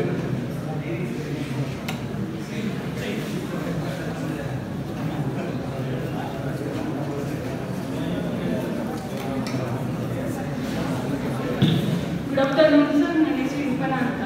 ಏನು ಸೆಕೆಂಡ್ ಟೈಮ್ ಅಟಾಪ್ಸಿ ಮಾಡ್ತಾರಲ್ಲ, ಫಸ್ಟ್ ಟೈಮ್ ಏನು ಪೋಸ್ಟ್ ಮಾರ್ಟಮ್ ರಿಪೋರ್ಟ್ ಬಂದಿರುತ್ತೆ ಅದೇ ಸೆಕೆಂಡ್ ಟೈಮಲ್ಲೂ ಬರುತ್ತಾ? ಮತ್ತು ಎಷ್ಟು ದಿನದೊಳಗೆ ಸೆಕೆಂಡ್ ಟೈಮ್ ಅಟಾಪ್ಸಿನ ಮಾಡಬೇಕು? ಯಾಕಂದರೆ ಡಿ.ಕೆ. ರವಿ ಕೇಸಲ್ಲಿ ಅವರು ಫುಲ್ಲು ಇದು ಮಾಡಿರ್ತಾರೆ, ಅವಾಗ ಆದ್ಮೇಲೆ ತೆಗಿತಾರೆ ಬಾಡಿನ. ಆ ಥರ ಬರುತ್ತಾ ಅಂತ, ಎಷ್ಟು ದಿನದೊಳಗೆ ತೆಗಿಬೇಕು ಆ ಬಾಡಿನ? ಮತ್ತೆ ಅಲ್ಲಿ ಆ ಥರದ್ದೆಲ್ಲ ಟೈಮ್ ಲಿಮಿಟೇಷನ್ ಇರಲ್ಲ. ಅಂದರೆ ಒಂದು ಕೆಲವು ಕೇಸಸ್ಸಲ್ಲಿ ಏನಾಗತ್ತಂದ್ರೆ, ಈಗ ಉದಾಹರಣೆಗೆ ಒಂದು ಲೆಟರ್ಸ್ ಅಸ್ಯೂಮ್ ಸ್ಮಾದರಿಂಗ್ ಕೇಳಿದ್ದೀರಾ? ಅಂದರೆ ಚಿಕ್ಕ ಮಕ್ಕಳನ್ನ ಈ ತಲೆ ಮೇಲೆ ಮೂಗಿನ ಮೇಲೆ ದಿಂಬು ಹಾಕಿ ಸಾಯಿಸ್ತಕ್ಕಂಥದ್ದಿರುತ್ತಲ್ಲ, ಅಂಥ ಕೇಸಸ್ಸಲ್ಲಿ ಕೆಲವು ಎಷ್ಟು ಬೇಗ ಆಗುತ್ತೋ ಅಷ್ಟು ಒಳ್ಳೇದು. ಈಗ ಉದಾಹರಣೆಗೆ ಏನಾಗಿತ್ತಂದ್ರೆ, ಇಲ್ಲಿ ಈ ಮೈಸೂರು ಹೊರವಲಯದಲ್ಲೊಂದು ಈಗ ಒಂದು ಬರೆಯಲಾಗಿತ್ತು ಒಂದು ಕೇಸ್ ಆಗಿತ್ತು. ಒಂದು 6-7 ವರ್ಷದ ಹುಡುಗಿ, ಆ ಹುಡುಗಿ ರಿಯಾಟಾಪ್ಸಿ ಮಾಡಿದ್ದಾಯಿತು, ಎಕ್ಸಿಮೇಷನ್ ಆ್ಯಂಡ್ ಸೆಕೆಂಡ್ ಪೋಸ್ಟ್ ಮಾರ್ಟಮ್ ಆಯ್ತು. ಆ ಕೇಸಲ್ಲಿ ಏನಂತಂದರೆ, ಅವಾಗ 2ನೇ ಬಾರಿಗೆ ಫಸ್ಟ್ ಟೈಮ್ ಸ್ಮಾದರಿಂಗ್ ತೋರಿಸಲಿಲ್ಲ, ಸೆಕೆಂಡ್ ಬಾರಿಗೆ ಇದರಲ್ಲಿ ಏನಾಗತ್ತಂದರೆ ಈ ಟಿಶ್ಯೂ ಇಂಟಿಗ್ರಿಟಿ ಇರಬೇಕು. ಹಿಸ್ಟೋಪೆಥಾಲಜಿಗಾಗಿ ಟಿಶ್ಯೂ ಇಂಟಿಗ್ರಿಟಿ ಇರಬೇಕಾಗುತ್ತೆ ಅಲ್ಲಿ. ಅಂದರೆ ಇದು ಪೂರ್ತಿ ಮಣ್ಣಿನ ಜೊತೆಗೆ ಸೇರಬಾರ್ದಾಗಿರುತ್ತೆ ಅಂತೇಳಿ. ಹಾಗಾಗಿ ಏನಾಯ್ತು ಅಂದರೆ, ಆ ಕೇಸಲ್ಲಿ ಪ್ರೂವ್ ಆಯಿತು tissue integrity ಬಸ್ದೇ. Because within 24 hours ಅಲ್ಲಿ ಪೆಟಿಷನ್ ಮಾಡಿ ಅಲ್ಲಿ ತೆಗೆಸಿದ್ರೆ ಭಾಳ ಒಳ್ಳೆಯದು. ಇಲ್ಲದ್ರೆ ಭಾಳ ನಿಧಾನಕ್ಕಾದಷ್ಟು ಡಿಗ್ರೇಡೇಷನ್ ಆಗುತ್ತೆ. ಆಮೇಲೆ ಇನ್ನೊಂದು ಏನಾಗುತ್ತೆ ಅಷ್ಟೊತ್ತಿಗೆ ನೆಗೆಟಿವ್ ಅಟಾಪ್ಸಿ ರಿಪೋರ್ಟ್ ಬರುತ್ತೆ. It's a negative autopsy. ಈಗ ಏನಾಗುತ್ತೆ, what is negative autopsy? Basically when findings R unclear, when findings are totally absolutely unclear also. ಎಲ್ಲಿ ಬರುತ್ತೆ ಅಂದರೆ ಶವ ಪೂರ್ತಿ ಕೊಡ್ತೋಗಿದ್ದಂಥ ಸಂದರ್ಭದಲ್ಲಿ, ಅಥವಾ ಅಲ್ಲಿ ಯಾವುದೇ ಬೇರೆ ಈ ಸಾಫ್ಟ್ ಟಿಶ್ಯೂಗಳು ಇರಲಾರ್ದಂಥ ಸಂದರ್ಭದಲ್ಲಿ. ಓಕೆ, ಆಟೋಲಿಸಿಸ್ ಅಂತೇಳಿ ಹೇಳ್ತೀವಿ ಅದನ್ನ. ಕಂಪ್ಲೀಟ್ ಆಗಿ ನೀರಿಳಿದು ಹೋಗಿರ್ತಕ್ಕಂಥ ಸಂದರ್ಭದಲ್ಲಿ that tissue chemistry can't be made use of ಹಿಸ್ಟೋಪಥಾಲಜಿ R ಹಿಸ್ಟೋಕೆಮಿಸ್ಟ್ರಿ also. Okay, so ಹಾಗಾಗಿ ಅದನ್ನ ಯೂಸ್ಲೆಸ್ ಆಗುತ್ತೆ ಟೈಮ್ನಲ್ಲಿ. ಆದರೆ ಎಷ್ಟೋ ಸಂದರ್ಭದಲ್ಲಿ ಏನಾಗುತ್ತದೆ, ಈ ಹ್ಯಾಂಗಿಂಗ್ ಕೇಸಸ್ ಅಲ್ಲಿ ಇದಾಗುತ್ತೆ, ಪಾಯ್ಸನಿಂಗ್ ಕೇಸಸ್ ಅಲ್ಲಿ ಸಿಕ್ಕಿರುತ್ತೆ. ಪಾಯ್ಸನಿಂಗ್ ಕೇಸಸ್ ಅಲ್ಲಿ ಚೆನ್ನಾಗಿ ಸಿಕ್ಕತ್ತೆ. ಡಿಪೆಂಡಿಂಗ್ ಅಪಾನ್ ಸರ್ಕಮ್ಸ್ಟಾನ್ಸ್ ಆವಾಗ ಮೆಡಿಕಲ್ ಎಕ್ಸ್ಪರ್ಟ್ ಅವರು ಅಡ್ವೈಸ್ ಮಾಡ್ತಾರೆ, ಇದಕ್ಕೆ ಏನಾದ್ರು ಯೂಸ್ ಇದೆಯೋ ಇಲ್ವೋ ಅಂತ ಹೇಳ್ತಕ್ಕಂಥದ್ದನ್ನ ಹೇಳ್ತಾರೆ. ಅದನ್ನ ಆ ನಂತರ ಅದನ್ನ ರಿಯೋಟಾಪ್ಸಿ ಮಾಡಿದಾಗ ಅದಾಗುತ್ತೆ. ಕೆಲವು ಸರ್ಕಮ್ಸ್ಟಾನ್ಸಸ್ ಅಲ್ಲಿ, ಉದಾಹರಣೆಗೆ ಏನಾಯ್ತು, ಈಗ ತಮಿಳುನಾಡಿನಲ್ಲಿ ಒಂದು ಶಾಲಾ ಹುಡುಗಿ ಒಬ್ಬಳು ಆತ್ಮಹತ್ಯೆ ಮಾಡಿಕೊಂಡು ಅಂತೇಳಿ ಅದೆಲ್ಲ ಇತ್ತಲ್ಲ. It's very popular to say ರಿಯೋಟಾಪ್ಸಿ order ಮಾಡಿ ಅಂತ ಹೇಳ್ತಕ್ಕಂಥದ್ದು ಬಹಳ ಪಾಪ್ಯುಲರ್ ಆಗಿರುತ್ತೆ. ಬಟ್ ಶವ ಎಲ್ಲಿದೆ, ಯಾವ ಕಂಡೀಷನ್ ಇದೆ ಅದೆಲ್ಲ ನೋಡ್ಬೇಕಲ್ವ. ಅದನ್ನೆಲ್ಲ ಅದ್ರ ಬೇಸಿಸ್ ಮೇಲೆ ನಾವು ಹೇಳ್ತಕ್ಕಂಥದ್ದು ಇರುತ್ತೆ. ಅಂದ್ರೆ ನಾವು ನಮ್ಮ ಒಪಿನಿಯನ್ ಎಲ್ಲಿ ಒಳ್ಳೆ ಒಪಿನಿಯನ್ ಬರುತ್ತೆ ಅಂತಂದ್ರೆ, ಸ್ಯಾಂಪಲ್ ಎಷ್ಟು ಚೆನ್ನಾಗಿರುತ್ತೋ ಅಷ್ಟೇ ಒಳ್ಳೆ ಒಪಿನಿಯನ್ ನಮ್ಗೆ ಬರುತ್ತೆ.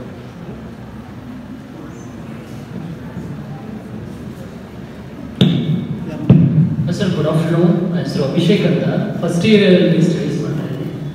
ನನ್ನ ಕ್ವಶನ್ ಏನಂತ ಅಂದ್ರೆ, ಸರ್ ಈಗ ಕನ್ವಿಕ್ಟ್ ಆಗಿರೋಂತಹ ವ್ಯಕ್ತಿ 75 ವರ್ಷಗಳ ಕಾಲ ಅವನದು ಏನಿದೆ ಫುಟ್ ಪ್ರಿಂಟ್ ಆಗಿರ್ಬೋದು, ಫಿಂಗರ್ ಪ್ರಿಂಟ್ ಆಗಿರ್ಬೋದು, DNA ಆಗಿರ್ಬೋದು, ಮತ್ತೆ ಸ್ಪರ್ಮ್ ಸ್ಯಾಂಪಲ್ ಆಗಿರ್ಬೋದು, ಇದನ್ನ ಪ್ರಿಸರ್ವ್ ಮಾಡಿರ್ಬೇಕು ಪೊಲೀಸ್ ಡಿಪಾರ್ಟ್ಮೆಂಟ್ ಅಂತ. Sperm sample okay sir, DNA ಈಗ ಇನ್ನೂರು ಮಾಡಿಲ್ಲ, ನಾವು ಬರೀ ಫಿಂಗರ್ ಪ್ರಿಂಟ್, ಫುಟ್ ಪ್ರಿಂಟ್ ಅಂತ ಇರೋದು.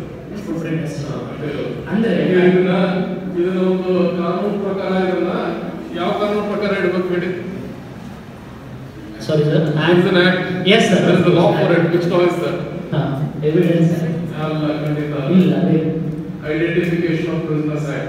ಸ್ವಲ್ಪ ಯಾಕಂದ್ರೆ ಏನಾಗುತ್ತೆ ಗೊತ್ತಾ, ಕೆಲವು ಕ್ವಶನ್ಸ್ ಕೇಳ್ತಿರಲ್ಲ, ಆ ಟೈಪ್ ಸ್ವಲ್ಪ ನೋಡಿ ಕಾನೂನು ಯಾವ್ದಿದೆ ಅಂತ ನೋಡಿ ಹೇಳಿದ್ರು. It's called identification of prisoners act. Not DNA sperm ಇನ್ನೂ ಬಂದಿಲ್ಲ, ಅದಕ್ಕೆ ಸ್ಪರ್ಮ್ ಯಾಕ್ರಿ ಬರಬೇಕು ಸರ್? ಇಲ್ಲ, ನಾನು ಅದರ ನ್ಯೂಸ್ ಪೇಪರ್ ಅಲ್ಲಿ ನೋಡಿದ್ದೀನಿ. ಅಲ್ಲ, ಒಂದು ಹೇಳ, ಒಂದು ಹೇಳಿ ಸರ್. ಯಾವತ್ತು ನ್ಯೂಸ್ ಬಂತು ಅವತ್ತೇ ಫೇಕ್ ನ್ಯೂಸ್ ಬಂತು, ಸ್ವಲ್ಪ ತಿಳ್ಕೊಳ್ಳಿ ಅದನ್ನ. ಡೇ ನ್ಯೂಸ್ ಕೇಳಿ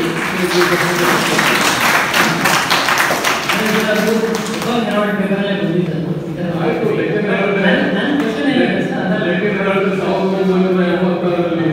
ಕಡ್ಡಿ ಕೊಟ್ಟಂಗೆ ಇರ್ತಿತ್ತು ಗೊತ್ತಾ ನಿಮಗೆ ಕೇಸ್ ಏನಂತ ಹೇಳಿ ಬಿಟ್ಟಿದ್ದೆ. ಸೇಮ್ ಇದೇ ಟೈಪ್ ಫೇಕ್ ನ್ಯೂಸ್ಗೆ. ನನ್ನ ಕ್ವಶನ್ ಏನಂದ್ರೆ, reserve authority police department control ಇದೆ. ಪೊಲೀಸ್ ಡಿಪಾರ್ಟ್ಮೆಂಟ್ ಬರಲ್ಲ ಇಲ್ಲಿ. Identification of prisoners ಆಕ್ಟ್ಗೆ it is the prisons department only, okay, not the police department. And ಇದಿದ್ರೆ convicted individual ಆಗಿದ್ದಲ್ಲಿ ಅಲ್ಲಿ ಒಂದು repository ಒಂದಿರುತ್ತೆ. It is permanent record ಅಂತ ಇರುತ್ತೆ. ಅದನ್ನ ಆ ಸಂದರ್ಭದಲ್ಲಿ police ಇಡಬೇಕಾಗುತ್ತೆ. Temporary record form number 124 ಇದ್ದಾಗ ಕೇಸ್ ಮುಗಿದ ಕೂಡಲೇ ಅದು ಡಿಸ್ಟ್ರಾಯ್ ಆಗಬೇಕಾಗತ್ತೆ. ಕೇಸ್ ಮುಗಿದ ಕೂಡಲೇ ಅದು ಡಿಸ್ಟ್ರಾಯ್ ಆಗುತ್ತೆ. Okay, it is destroyed immediately. Conviction records ಎಲ್ಲ ಬೇರೆ ಅಲ್ಲಿ ಟ್ರಾನ್ಸ್ಫರ್ ಆಗುತ್ತೆ, ಪರ್ಮನೆಂಟ್ ರೆಪಾಸಿಟರಿಗೆ ಟ್ರಾನ್ಸ್ಫರ್ ಆಗುತ್ತೆ. ಈಗ ಎಲ್ಲ ಏನಾಗಿದೆ ಅಂದ್ರೆ ಇದನ್ನೆಲ್ಲ ಡಿಜಿಟಲೈಸ್ ಆಗಿದೆ, ಅಂದ್ರೆ ಎಲೆಕ್ಟ್ರಾನಿಕ್ ಫಾರ್ಮ್ ಅಲ್ಲಿ ಎಲ್ಲ ರೆಕಾರ್ಡ್ ಆಗಿರುತ್ತೆ. ಈಗ ಪೇಪರ್ ರೆಕಾರ್ಡ್ಸ್ ಅಲ್ಲಿ ಈಗ ಸ್ವಲ್ಪ ಕಡಿಮೆ ಆಗ್ತದೆ ಬರ್ತಾ ಬರ್ತಾ. Okay, thank you.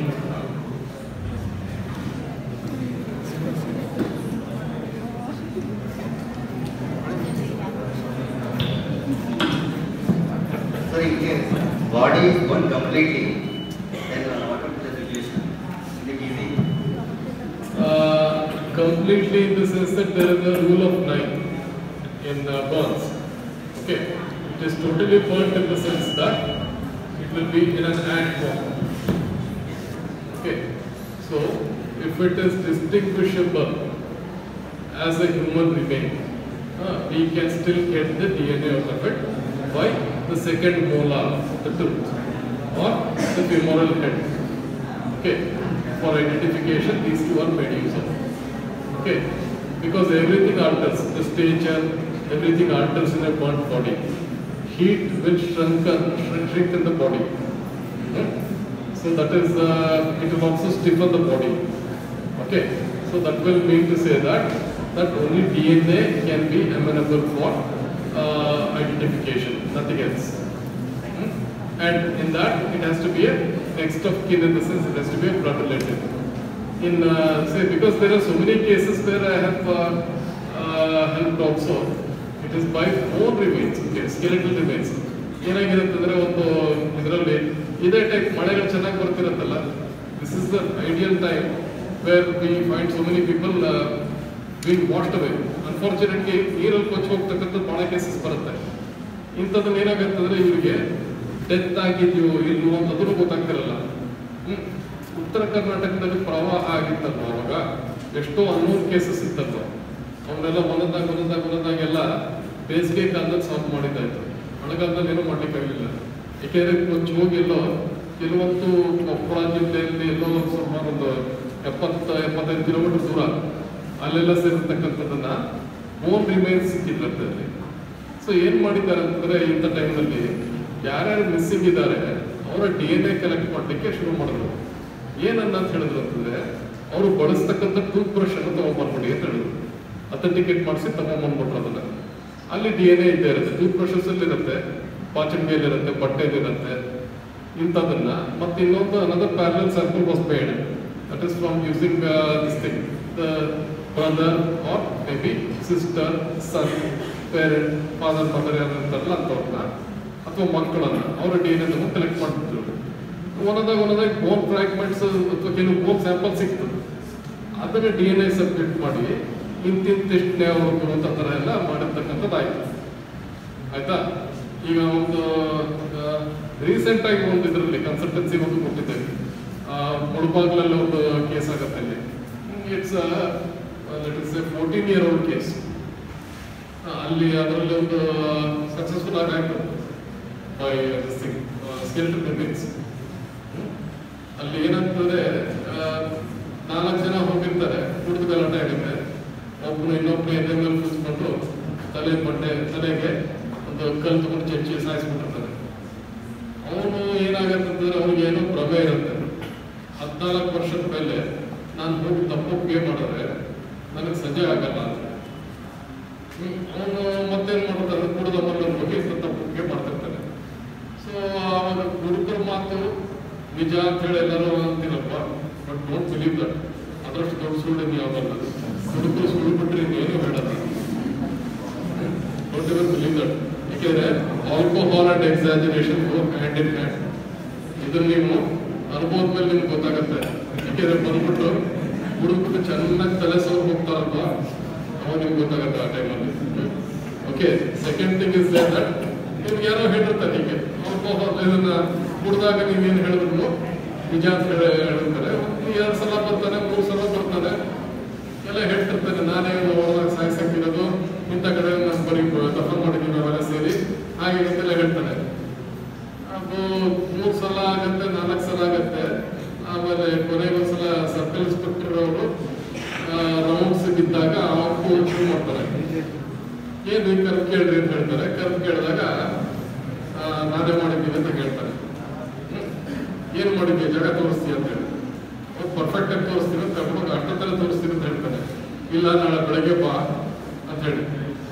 ಯಾಕೆಂದ್ರೆ ಅವರೊಂದು ರೂಲ್ ಹೇಳ್ಬಿಡ್ತಾರೆ, ಸನ್ರೈಸ್ ಟು ಸನ್ಸೆಟ್ ಟೈಮ್ನಲ್ಲಿ ಅಷ್ಟೇ ನಾವಿಂತ ಸ್ಪಾಟ್ ಲೊಕೇಶನ್ ಮಾಡೋವಂಥದ್ದು ಅಂತ ಹೇಳ್ತಾರೆ. ಆದರೆ ಆಕ್ಚುಲಿ ಏನಾಗಿರುತ್ತೆ, ಇವನ ಸನ್ರೈಸ್ ಆಗಿದೆ, ಸನ್ಸೆಟ್ ಆಮೇಲೆ ಆದಾಗ ಪಾಪ ಅಂತ ಕರೀತಾರೆ. ಇನ್ನೇನು ಹೇಳಲ್ಲ, ಸ್ವಲ್ಪ ಇಳಿದ್ಮೇಲೆ ಬಾ ಅಂತ ಹೇಳ್ತಕ್ಕಂಥದ್ದು ಇರುತ್ತೆ. ಇವನನ್ನ ಕರ್ಕೊಂಡು ಹೋಗ್ತಾರೆ, ಅವ್ನು ಜಾಗ ತೋರಿಸ್ತಾನೆ, ಎಲ್ಲ ಮಾಡ್ತಾನೆ, ಎಲ್ಲ ರೆಕಾರ್ಡಿಂಗ್ ಎಲ್ಲ ಮಾಡ್ತಾನೆ. ಆಮೇಲೆ ಸಡನ್ ಆಗಿ ಅಷ್ಟೊತ್ತಿಗೆಲ್ಲ ಸಿಗತ್ತೆ. ಅವ್ರೇನು ಮಾಡ್ತಾರೆ, ಅಡಿಷನಲ್ ಎಸ್ ಪಿಗೆ ಫೋನ್ ಮಾಡ್ತಾರೆ, ಹಿಂಗಾಗಿದೆ ಏನು ಮಾಡೋದು ಅಂತೇಳಿ. ಅಡಿಷನಲ್ ಎಸ್ ಪಿ ಇಂದ ಎಸ್ ಪಿಗೆ ಫೋನ್ ಮಾಡ್ತಾರೆ. ಇಬ್ರು IPS ಅಧಿಕಾರಿಗಳೇ, ಅವ್ರಿಗೆ ಸ್ವಲ್ಪ ಆತಂಕ ಆಗುತ್ತೆ ಏನು ಮಾಡೋದು ಅಂತೇಳಿ. ಆವಾಗ ಅಲ್ಲಿ ಅದು ಅಟಾಪ್ಸಿ ಮಾಡಿಸ್ಬೇಕಿದನ್ನ, ಬಟ್ ಮಾಡ್ಸಕ್ಕೆ ಆಗತ್ತಾ ಅಂತ ಹೇಳಿ ಡೌಟ್ ಬರುತ್ತೆ. ಸೊ ಒಬ್ರು ಅಡಿಷನಲ್ ಎಸ್ ಪಿ ನಮ್ಮಲ್ಲೇ ಮೈಸೂರವ್ರೆ, ಡಾಕ್ಟರ್ ಧನ್ವಿ ದೇವಿ ಮಾಲ್ಗತ್ತಿ ಅಂತ ಕೇಳಿರ್ಬೋದು. ಅವ್ರು ಇಮಿಡಿಯೇಟ್ಲಿ ಫೋನ್ ಮಾಡಿ ಕೇಳ್ತಾರೆ, ಏನು ಮಾಡೋದು ಸರ್ ಹೀಗಾಗಿದೆ ಅಂತೇಳಿ. ಅಟಾಪ್ಸಿ ಮಾಡ್ಬೋದು ಅಂತೇಳಿ. ಈ ಸ್ಕಲ್ ಫ್ರಾಕ್ಚರ್ ಅಂತ ಗೊತ್ತಾಗುತ್ತೆ ಇದ್ರೆ. ಇಲ್ಲದೆ ಕೆಲವು ಸಲ ಏನಾಗುತ್ತೆ, ನೆರೆಟಿವ್ ಅವರು ಹೇಳ್ತಾನೆ, ಆ ರೆಕಾರ್ಡಿಂಗ್ ಕಳಿಸ್ತಾರೆ. ಅವ್ನು ಎದೆ ಮೇಲೆ ಕೂತಿದ್ದೆ ಕುಡ್ದಾಡ್ರೆ ಆಮೇಲೆ ತಲೆ ಮೇಲೆ ಚಚ್ಚಿದೆ ಸತ್ತೋದ ಅಂತ. ಸತ್ತೋದ ಅನ್ಸತ್ತೆ ಅಂತ ನನ್ನ ಸ್ನೇಹಿತರು ಹೇಳಿದ್ರು. ಅದಕ್ಕೆ ನಾನು ಬಿಟ್ಟು ಬಂದೆ. ಆಮೇಲೆ ಬೆಳಗ್ಗೆ ನೋಡೋಷ್ಟು ಸತ್ತೋಗಿದ್ದ, ಹಳ್ಳ ತೋಡಿ ಅಲ್ಲೇ ಕಡೆ ಅದೇ ಕಡೆ ಕೂತ್ಬಿಟ್ಟಿದೀವಿ ಅಂತ ಹೇಳ್ತಾರೆ. ಆ ಜಾಗದಲ್ಲಿ ಅಲ್ಲಿ ಕರೆಕ್ಟಾಗಿ ಸಿಕ್ಕತ್ತೆ. ಸೊ ಸ್ಕೆಲಿಟಲ್ ರಿಮೆನ್ಸ್ ಸಿಕ್ಕತ್ತೆ. ಐಡೆಂಟಿಫಿಕೇಶನ್ಗೆ ಆ ಮೋಲಾರ್ ಯೂಸ್ ಮಾಡಿ ಕಳಿಸ್ತಾರೆ. ಬಟ್ ದೇವರಾಜ್ ಮೆಡಿಕಲ್ ಕಾಲೇಜಲ್ಲಿ ನನ್ನ ಸ್ನೇಹಿತರೆ ಒಬ್ಬರಿದ್ದಾರೆ. ಸ್ನೇಹಿತಕ್ಕಿಂತ ಅವರು I guided to guided is M D. Okay, so ಅವರಲ್ಲಿ ಅವರು ಫೋನ್ ಮಾಡಿ ಕೇಳ್ತಾರೆ, ಹೀಗೆ ನೀವೇನೋ ಹೇಳಿದ್ರಂತೆ ಅಂತೆಲ್ಲ ಹೇಳ್ತಾರೆ. ಹೌದ್ರಿ ನೋಡ್ರಿ ಹಿಂಗೆ ಆಗಿರತ್ತೆ ಅಂತೇಳಿ. ಸರ್ ಪರ್ಫೆಕ್ಟಾಗಿ ಹೇಳ್ಬಿಟ್ರಿ, ಬಟ್ ಅದ್ರ ನನಗೆ ತಲೆನೋವಿದೆ. ಯಾಕೆಂದ್ರೆ ಸ್ಕಲ್ ಮೇಲೆ ಫ್ರಾಕ್ಚರ್ ಸಿಗ್ತಲ್ಲ, ನಿಮ್ಗೂ ಮುರಿದಿಲ್ಲ, ಏನಾಗಿರ್ಬೋದು ಅಂತ ಏನೋ ಗೊತ್ತಾಗಿಲ್ಲ. ಯಾಕಂದ್ರೆ ಆರ್ಗನ್ಸ್ ಯಾವ ಇಲ್ಲ, ನೆಗೆಟಿವ್ ಅಟಾಪ್ಸಿ ಹಾಕರಿ ಅಂತ ಹೇಳಿದ್ರು ಅಷ್ಟೇ. Okay, very clean case. Rip case ಮುಗಿದಿದ್ರೆ ಎದೆ ಮೇಲೆ ಕುಣಿದಾಡಿದ್ದಾನೆ, ಇದರಿಂದ ಸತ್ತಿದ್ದಾನೆ ಅಂತೇಳಿ. ಸ್ಕಲ್ಬಲ್ ಫ್ರಾಕ್ಚರ್ ಇದೆ ಅಂತಂದ್ರೆ ತಲೆ ಏಟಿನಿಂದ ಮತ್ತೆ ಕಲ್ಲೆ ಏಟಿನಿಂದ ಸತ್ತಿದ್ದಾನೆ ಅಂತ ಬರುತ್ತೆ. ಎರಡೂ ಇಲ್ಲ. ನೀವೇನೋ ಹೇಳ್ಬಿಟ್ರಿ ಚೆನ್ನಾಗೆ, ನನ್ನ ಕಷ್ಟ ಕೇಳಿ ಇಲ್ಲಿ ಅಂತ ಅವ್ರು ಹೇಳೋದು. ಸ್ವಲ್ಪ ಬೈಕೊಂಡಾಗ ಮಾತಾಡೋದು. ಯಾಕೆಂದ್ರೆ ಸ್ವಲ್ಪ ಅವ್ರಿರೋದು ಕೋಲಾರದಲ್ಲಿ ಟಮಕ, ಅಲ್ಲಿ ಇವ್ರದಿರೋದು ಮುಳುಬಾಗಲ್ಲ. ಅಲ್ಲಿ ಸ್ವಲ್ಪ ಏನ್ ಮೂರು ಚುಚ್ಚಿಗೆ ಗೊತ್ತಿಲ್ಲ. ಅಲ್ಲಿ ಒಟ್ಟಿನಲ್ಲಿ ಸ್ವಲ್ಪ ಕಷ್ಟ ಆಗತ್ತೆ. Okay, any more questions? Sir, my name is Krishna Metrani. I have one question about one of the basic fundamental elements is the motive. Motive beyond every murder cases. Does this science help us to find out the motive? Sir, in every investigation, there is a concept called as 5 W's and 1 H. So, in the 5 W's, why is one of the things which indicates the motive. That is beyond us. The other 4, who, when, where, what, belongs to us. Why belongs to that, how comes into us. Okay, so that is with the police or the investigative agency to do it, or we call it as eyewitnesses testimony or something like that. Okay, so barring that, motive, so we can solve everything, we can answer everything. Okay, who in the sense identification of any and everyone involved there in that.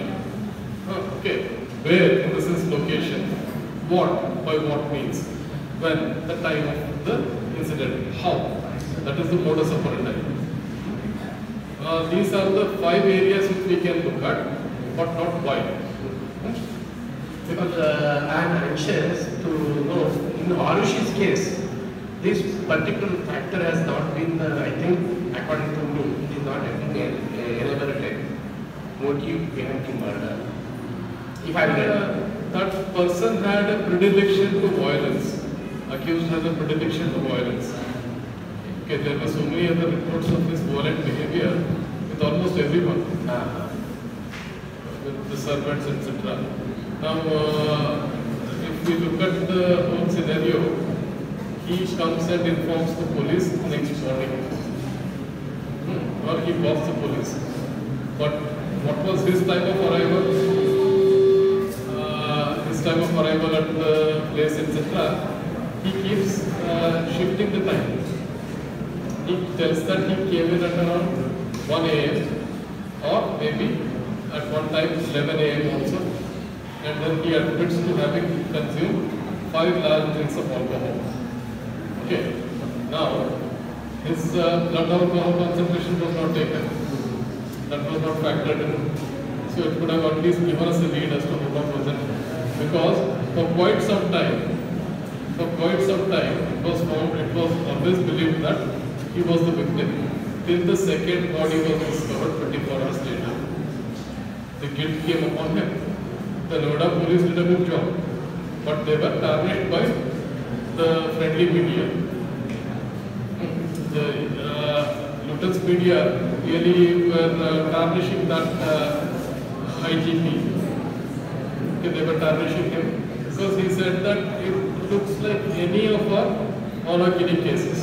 He makes that mention. They tarnished him. Okay, and media went on to this. Sir, ಸಾಮಾನ್ಯವಾಗಿ ಏನಾಗುತ್ತೆ ಒಂದು normal crime ನಡೆದ್ರೆ ಒಂದು ಸ್ವಲ್ಪ ಸಣ್ಣಕ್ಕೆ ಒಂದು ಸಂತೆ ಥರ ಆಗಿರುತ್ತೆ. ಮರ್ಡರ್ ಏನಾದ್ರೆ ಜಾತ್ರೆನೇ ಆಗುತ್ತೆ ಸರ್. ಅಲ್ಲಿ ಏನು ಎವಿಡೆನ್ಸ್ ತೆಗಿಬೇಕು ಅಂತ ಗೊತ್ತಾಗಲ್ಲ ಅಲ್ಲಿ.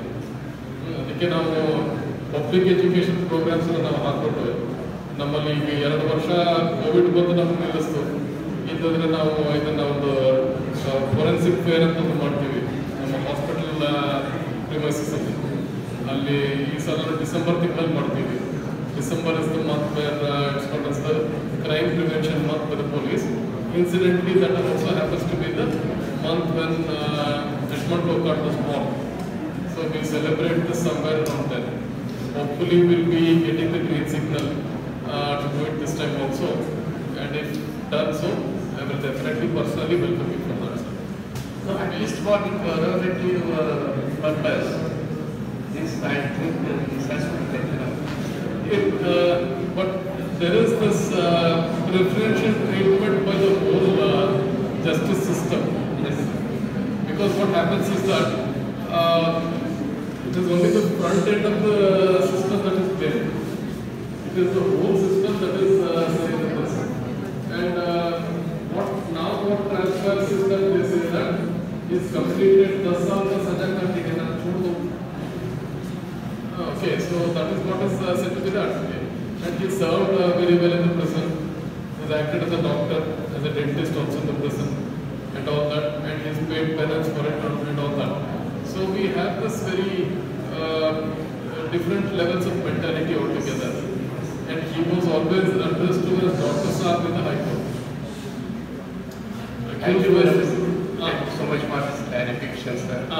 Accused should not really be addressed by the title of the profession such as. That's where my observation was. Thank you, sir. Thank you, sir.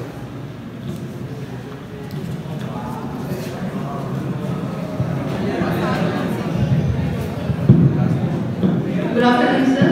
Myself, Sania.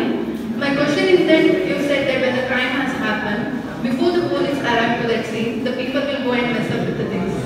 Then how it is difficult for you, that is forensic, to identify proper evidence, what has happened there? It is difficult. It is difficult. That's what I've been telling you. That we are fighting against all odds and still giving you results. Okay, so you should clap for us.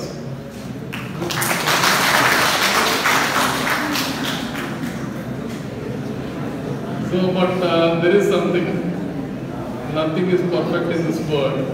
Crime also is never perfect. Okay. It entirely depends upon the skill sets of the person who examines the crime scene. Okay. Sir, namaste sir. Namaste. Sir, ಒಂದು crime ಆಗಿರುತ್ತೆ. Forensic lab ಅವರು evidence clue ಎಲ್ಲಾನು ಕಂಡುಹಿಡಿದಿದ್ದಾರೆ. But ಪೊಲೀಸರು ಶಂಕಿತ ವ್ಯಕ್ತಿಗಳನ್ನ ಅವ್ರು ಗುರುತಿಡಿದಿಲ್ಲ ಅಂದ್ರೆ ಒಂದು ವೇಳೆ ಶಂಕಿತ ವ್ಯಕ್ತಿಗೆ ನೀವು ನಿಮ್ಮ ಫೋರೆನ್ಸಿಕ್ ಲ್ಯಾಬ್ ಸಿಕ್ಕಿದ ಎವಿಡೆನ್ಸ್ ಕ್ಲೂ ಮ್ಯಾಚ್ ಆಗಲಿಲ್ಲ ಅಂದ್ರೆ ಪೊಲೀಸರು ಅವರು ಅವರ ಕರ್ತವ್ಯನ ಸರಿಯಾಗಿ ಮಾಡದೇ ಇದ್ರೆ ಆ ಕೇಸ್ನ ಯಾವ ರೀತಿ ಕ್ಲೋಸ್ ಮಾಡ್ಬೋದು? ಇಲ್ಲಿ ಏನಾಗುತ್ತೆ ಗೊತ್ತಾ, ಪೊಲೀಸರು ಒಬ್ಬರಲ್ಲ ಹಲವು ಶಂಕಿತ ವ್ಯಕ್ತಿಗಳು ಕರ್ಕೊಂಡ್ ಬರ್ತಾರೆ. ಅದರಲ್ಲಿ ಅವರು ತನಿಖಾ ವೇಳೆಯಲ್ಲಿ ಯಾವ ಕಾರಣಕ್ಕೆ ಅನುಮಾನ ಪಟ್ಟಿದ್ದಾರೆ ಅನ್ನೋದೆಲ್ಲದನ್ನು ಅದೆಲ್ಲ ಇರುತ್ತೆ. ಬಟ್ ಯಾರು ಆಕ್ಚುಲಿ ಅಲ್ಲಿ ಒಂದು ಅಪರಾಧ ಮಾಡಿರ್ತಾರೆ ಅಂತ ಹೇಳ್ತಕ್ಕಂಥವ್ರು ಅಷ್ಟನ್ನೇ ನಾವು ಗುರುತಿಸ್ಲಿಕ್ಕಾಗತ್ತೆ. ಆಗಲಿಲ್ಲ ಅಂತಂದ್ರೆ ಇಲ್ಲ ಅಂತ ಹೇಳ್ತೀವಿ. ನಮಗೇನಿದೇನಲ್ಲ ಈ ಎರಡರಲ್ಲಿ ಯಾವ್ದಾರು ಒಂದು ಚೂಸ್ ಮಾಡು ಅಂತ ಹೇಳ್ತಕ್ಕಂಥದ್ದಿಲ್ಲ. ನಾವು ಎರಡೂ ಇಲ್ಲ ಅಂತ ಹೇಳ್ತೀವಿ. ಬೇಕಿದೆ ನೀವು ಸರಿಯಾದ ವ್ಯಕ್ತಿ ತಗೊಂಬನ್ನಿ, ಅವಾಗ ನಾವು ಅದನ್ನ ನಾವು ಐಡೆಂಟಿಫೈ ಮಾಡ್ತೀವಿ ಅಂತ ಹೇಳ್ತೀವಿ. ಯಾಕೆಂದ್ರೆ ಏನಾಗಿರುತ್ತೆ ಗೊತ್ತಾ, ಇಲ್ಲಿ forensic science is also use to establish the innocence of the person. It is not just guilt. ಅನುಮಾನ ಬಹಳಷ್ಟು ಇರುತ್ತೆ, ಎಲ್ಲರ ಮೇಲೆ ಅನುಮಾನ ಇರುತ್ತೆ.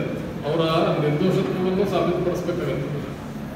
ಓಕೆ, ಸೊ ಅದಕ್ಕಾಗಿ ಫೋರೆನ್ಸಿಕ್ ಸೈನ್ಸ್ ಬಹಳ ಮುಖ್ಯವಾಗಿ ಆಗಿರುತ್ತೆ. We always look at this thing with ಈಗ ಏನಾಗುತ್ತೆ, ಪ್ರತಿಯೊಂದು ಟೆಸ್ಟ್ ಅನ್ನ ಮಾಡಲಿಕ್ಕೆ ಒಬ್ಬರಲ್ಲ 3 ಜನ ಇರ್ತಾರೆ. ಓಕೆ, ಸೊ ಏನಾಗುತ್ತೆ ಪ್ರೊಸೀಜರ್ ಆಫ್ ಟೆಸ್ಟಿಂಗ್ ಅಲ್ಲಿ ಒಂದು ಸೈಂಟಿಫಿಕ್ ಆಫೀಸರ್ ಒಬ್ರು ಎಕ್ಸಾಮಿನ್ ಮಾಡ್ತಿದ್ರೆ, ಇನ್ನೊಬ್ರು ಸೂಪರ್ವೈಸ್ ಮಾಡ್ತಾರೆ, ಮತ್ತೆ ಅವ್ರ ಮೇಲೆ ಮತ್ತೊಬ್ರು ಮೇಲ್ವೀಕ್ಷಕರು ಇರ್ತಾರೆ. ಇವರನ್ನ ರಿಪೋರ್ಟಿಂಗ್ ಆಫೀಸರ್ ಅಂತ ಕರಿತೀವಿ. Okay, the person who actually rights the report will have to have the corroboration of all 3. ಅಂದ್ರೆ confirmed that more than one person has examined this new material or in the evidence ಅನ್ನ ಇಂಥದನ್ನ handle ಮಾಡಿದ್ದಾರೆ ಅಂತ ಹೇಳಿ 3 ಜನ ಸುಳ್ಳು ಹೇಳಲಿಕ್ಕೆ ಆಗಲ್ಲ. ಹಾಗಾಗಿ ಅದು ಬರುತ್ತೆ. If there is a dispute then ಇದನ್ನೇ ಸ್ವಲ್ಪ ಅದನ್ನೇ ಮತ್ತೆ ರೀ ಎಕ್ಸಾಮಿನೇಷನ್ ಮಾಡ್ಲಿಕ್ಕೆ ಅವಕಾಶ ಇರುತ್ತೆ.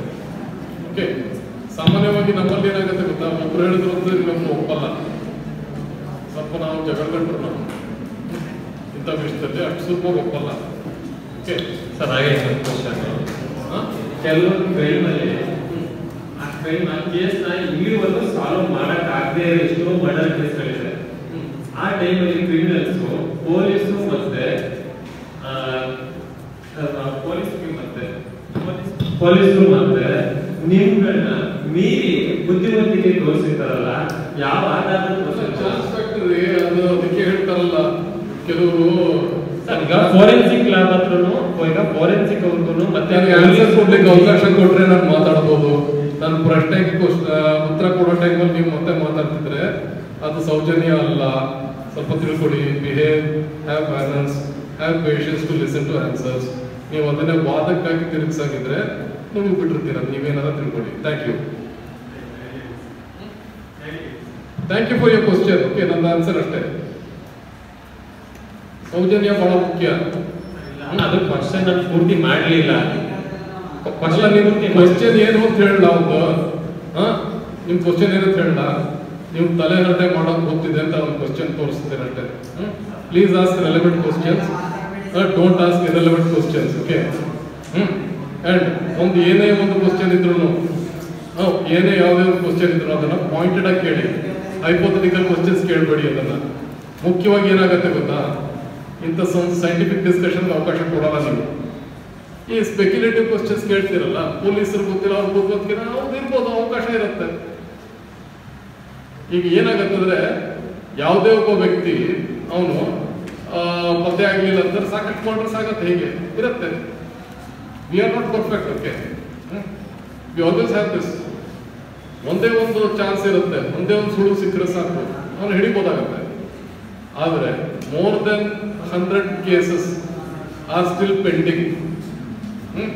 Death cases, unnatural death cases ಅಲ್ಲಿ they are still pending. ಯಾವ ಏರಿಯಾನಲ್ಲಿ ಐಡೆಂಟಿಫಿಕೇಶನ್.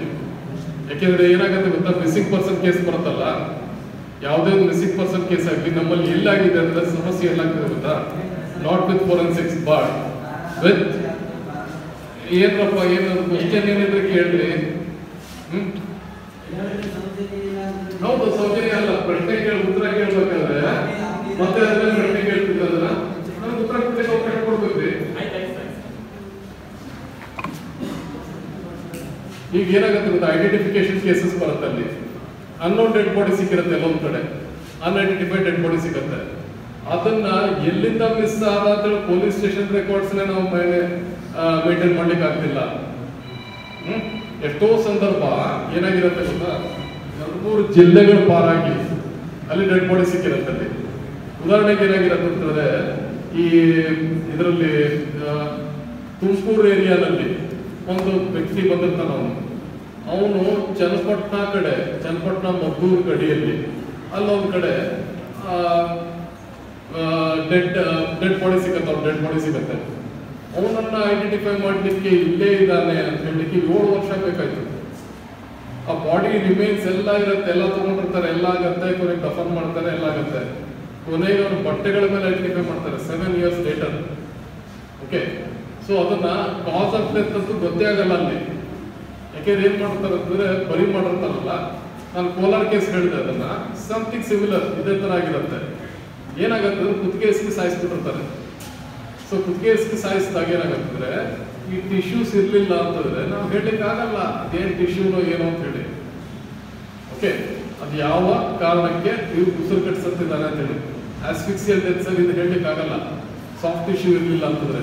ಅದಕ್ಕೆ ಏನಾಗತ್ತಂದ್ರೆ ಆ ಒಂದು ಹಂತದಲ್ಲಿ we can solve negative autopsy ಅಂತ ಹೇಳ್ತೀವಿ.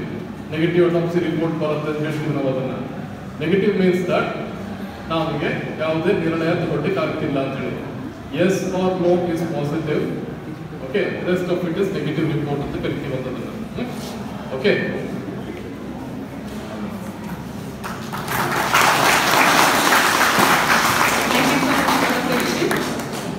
now it's my pleasure to thank and acknowledge our resource person of this session, Dr. G.B. Aravind sir.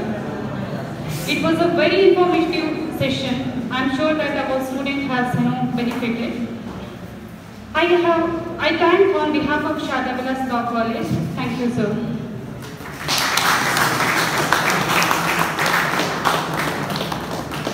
I extend my warmful thanks to our principal, Srimati Vinita P.K., in her absence for her support and coordination. I extend my heartfelt thanks to Srimati Vani for introducing the great person to our institute. I would like to extend my thanks to our beloved students, teacher and non-teaching staff. And once again, and thanks to one and all who are gathered here. Thank you.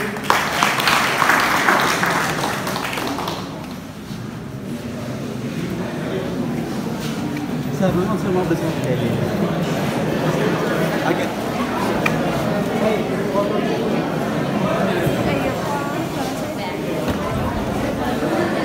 Back to sir.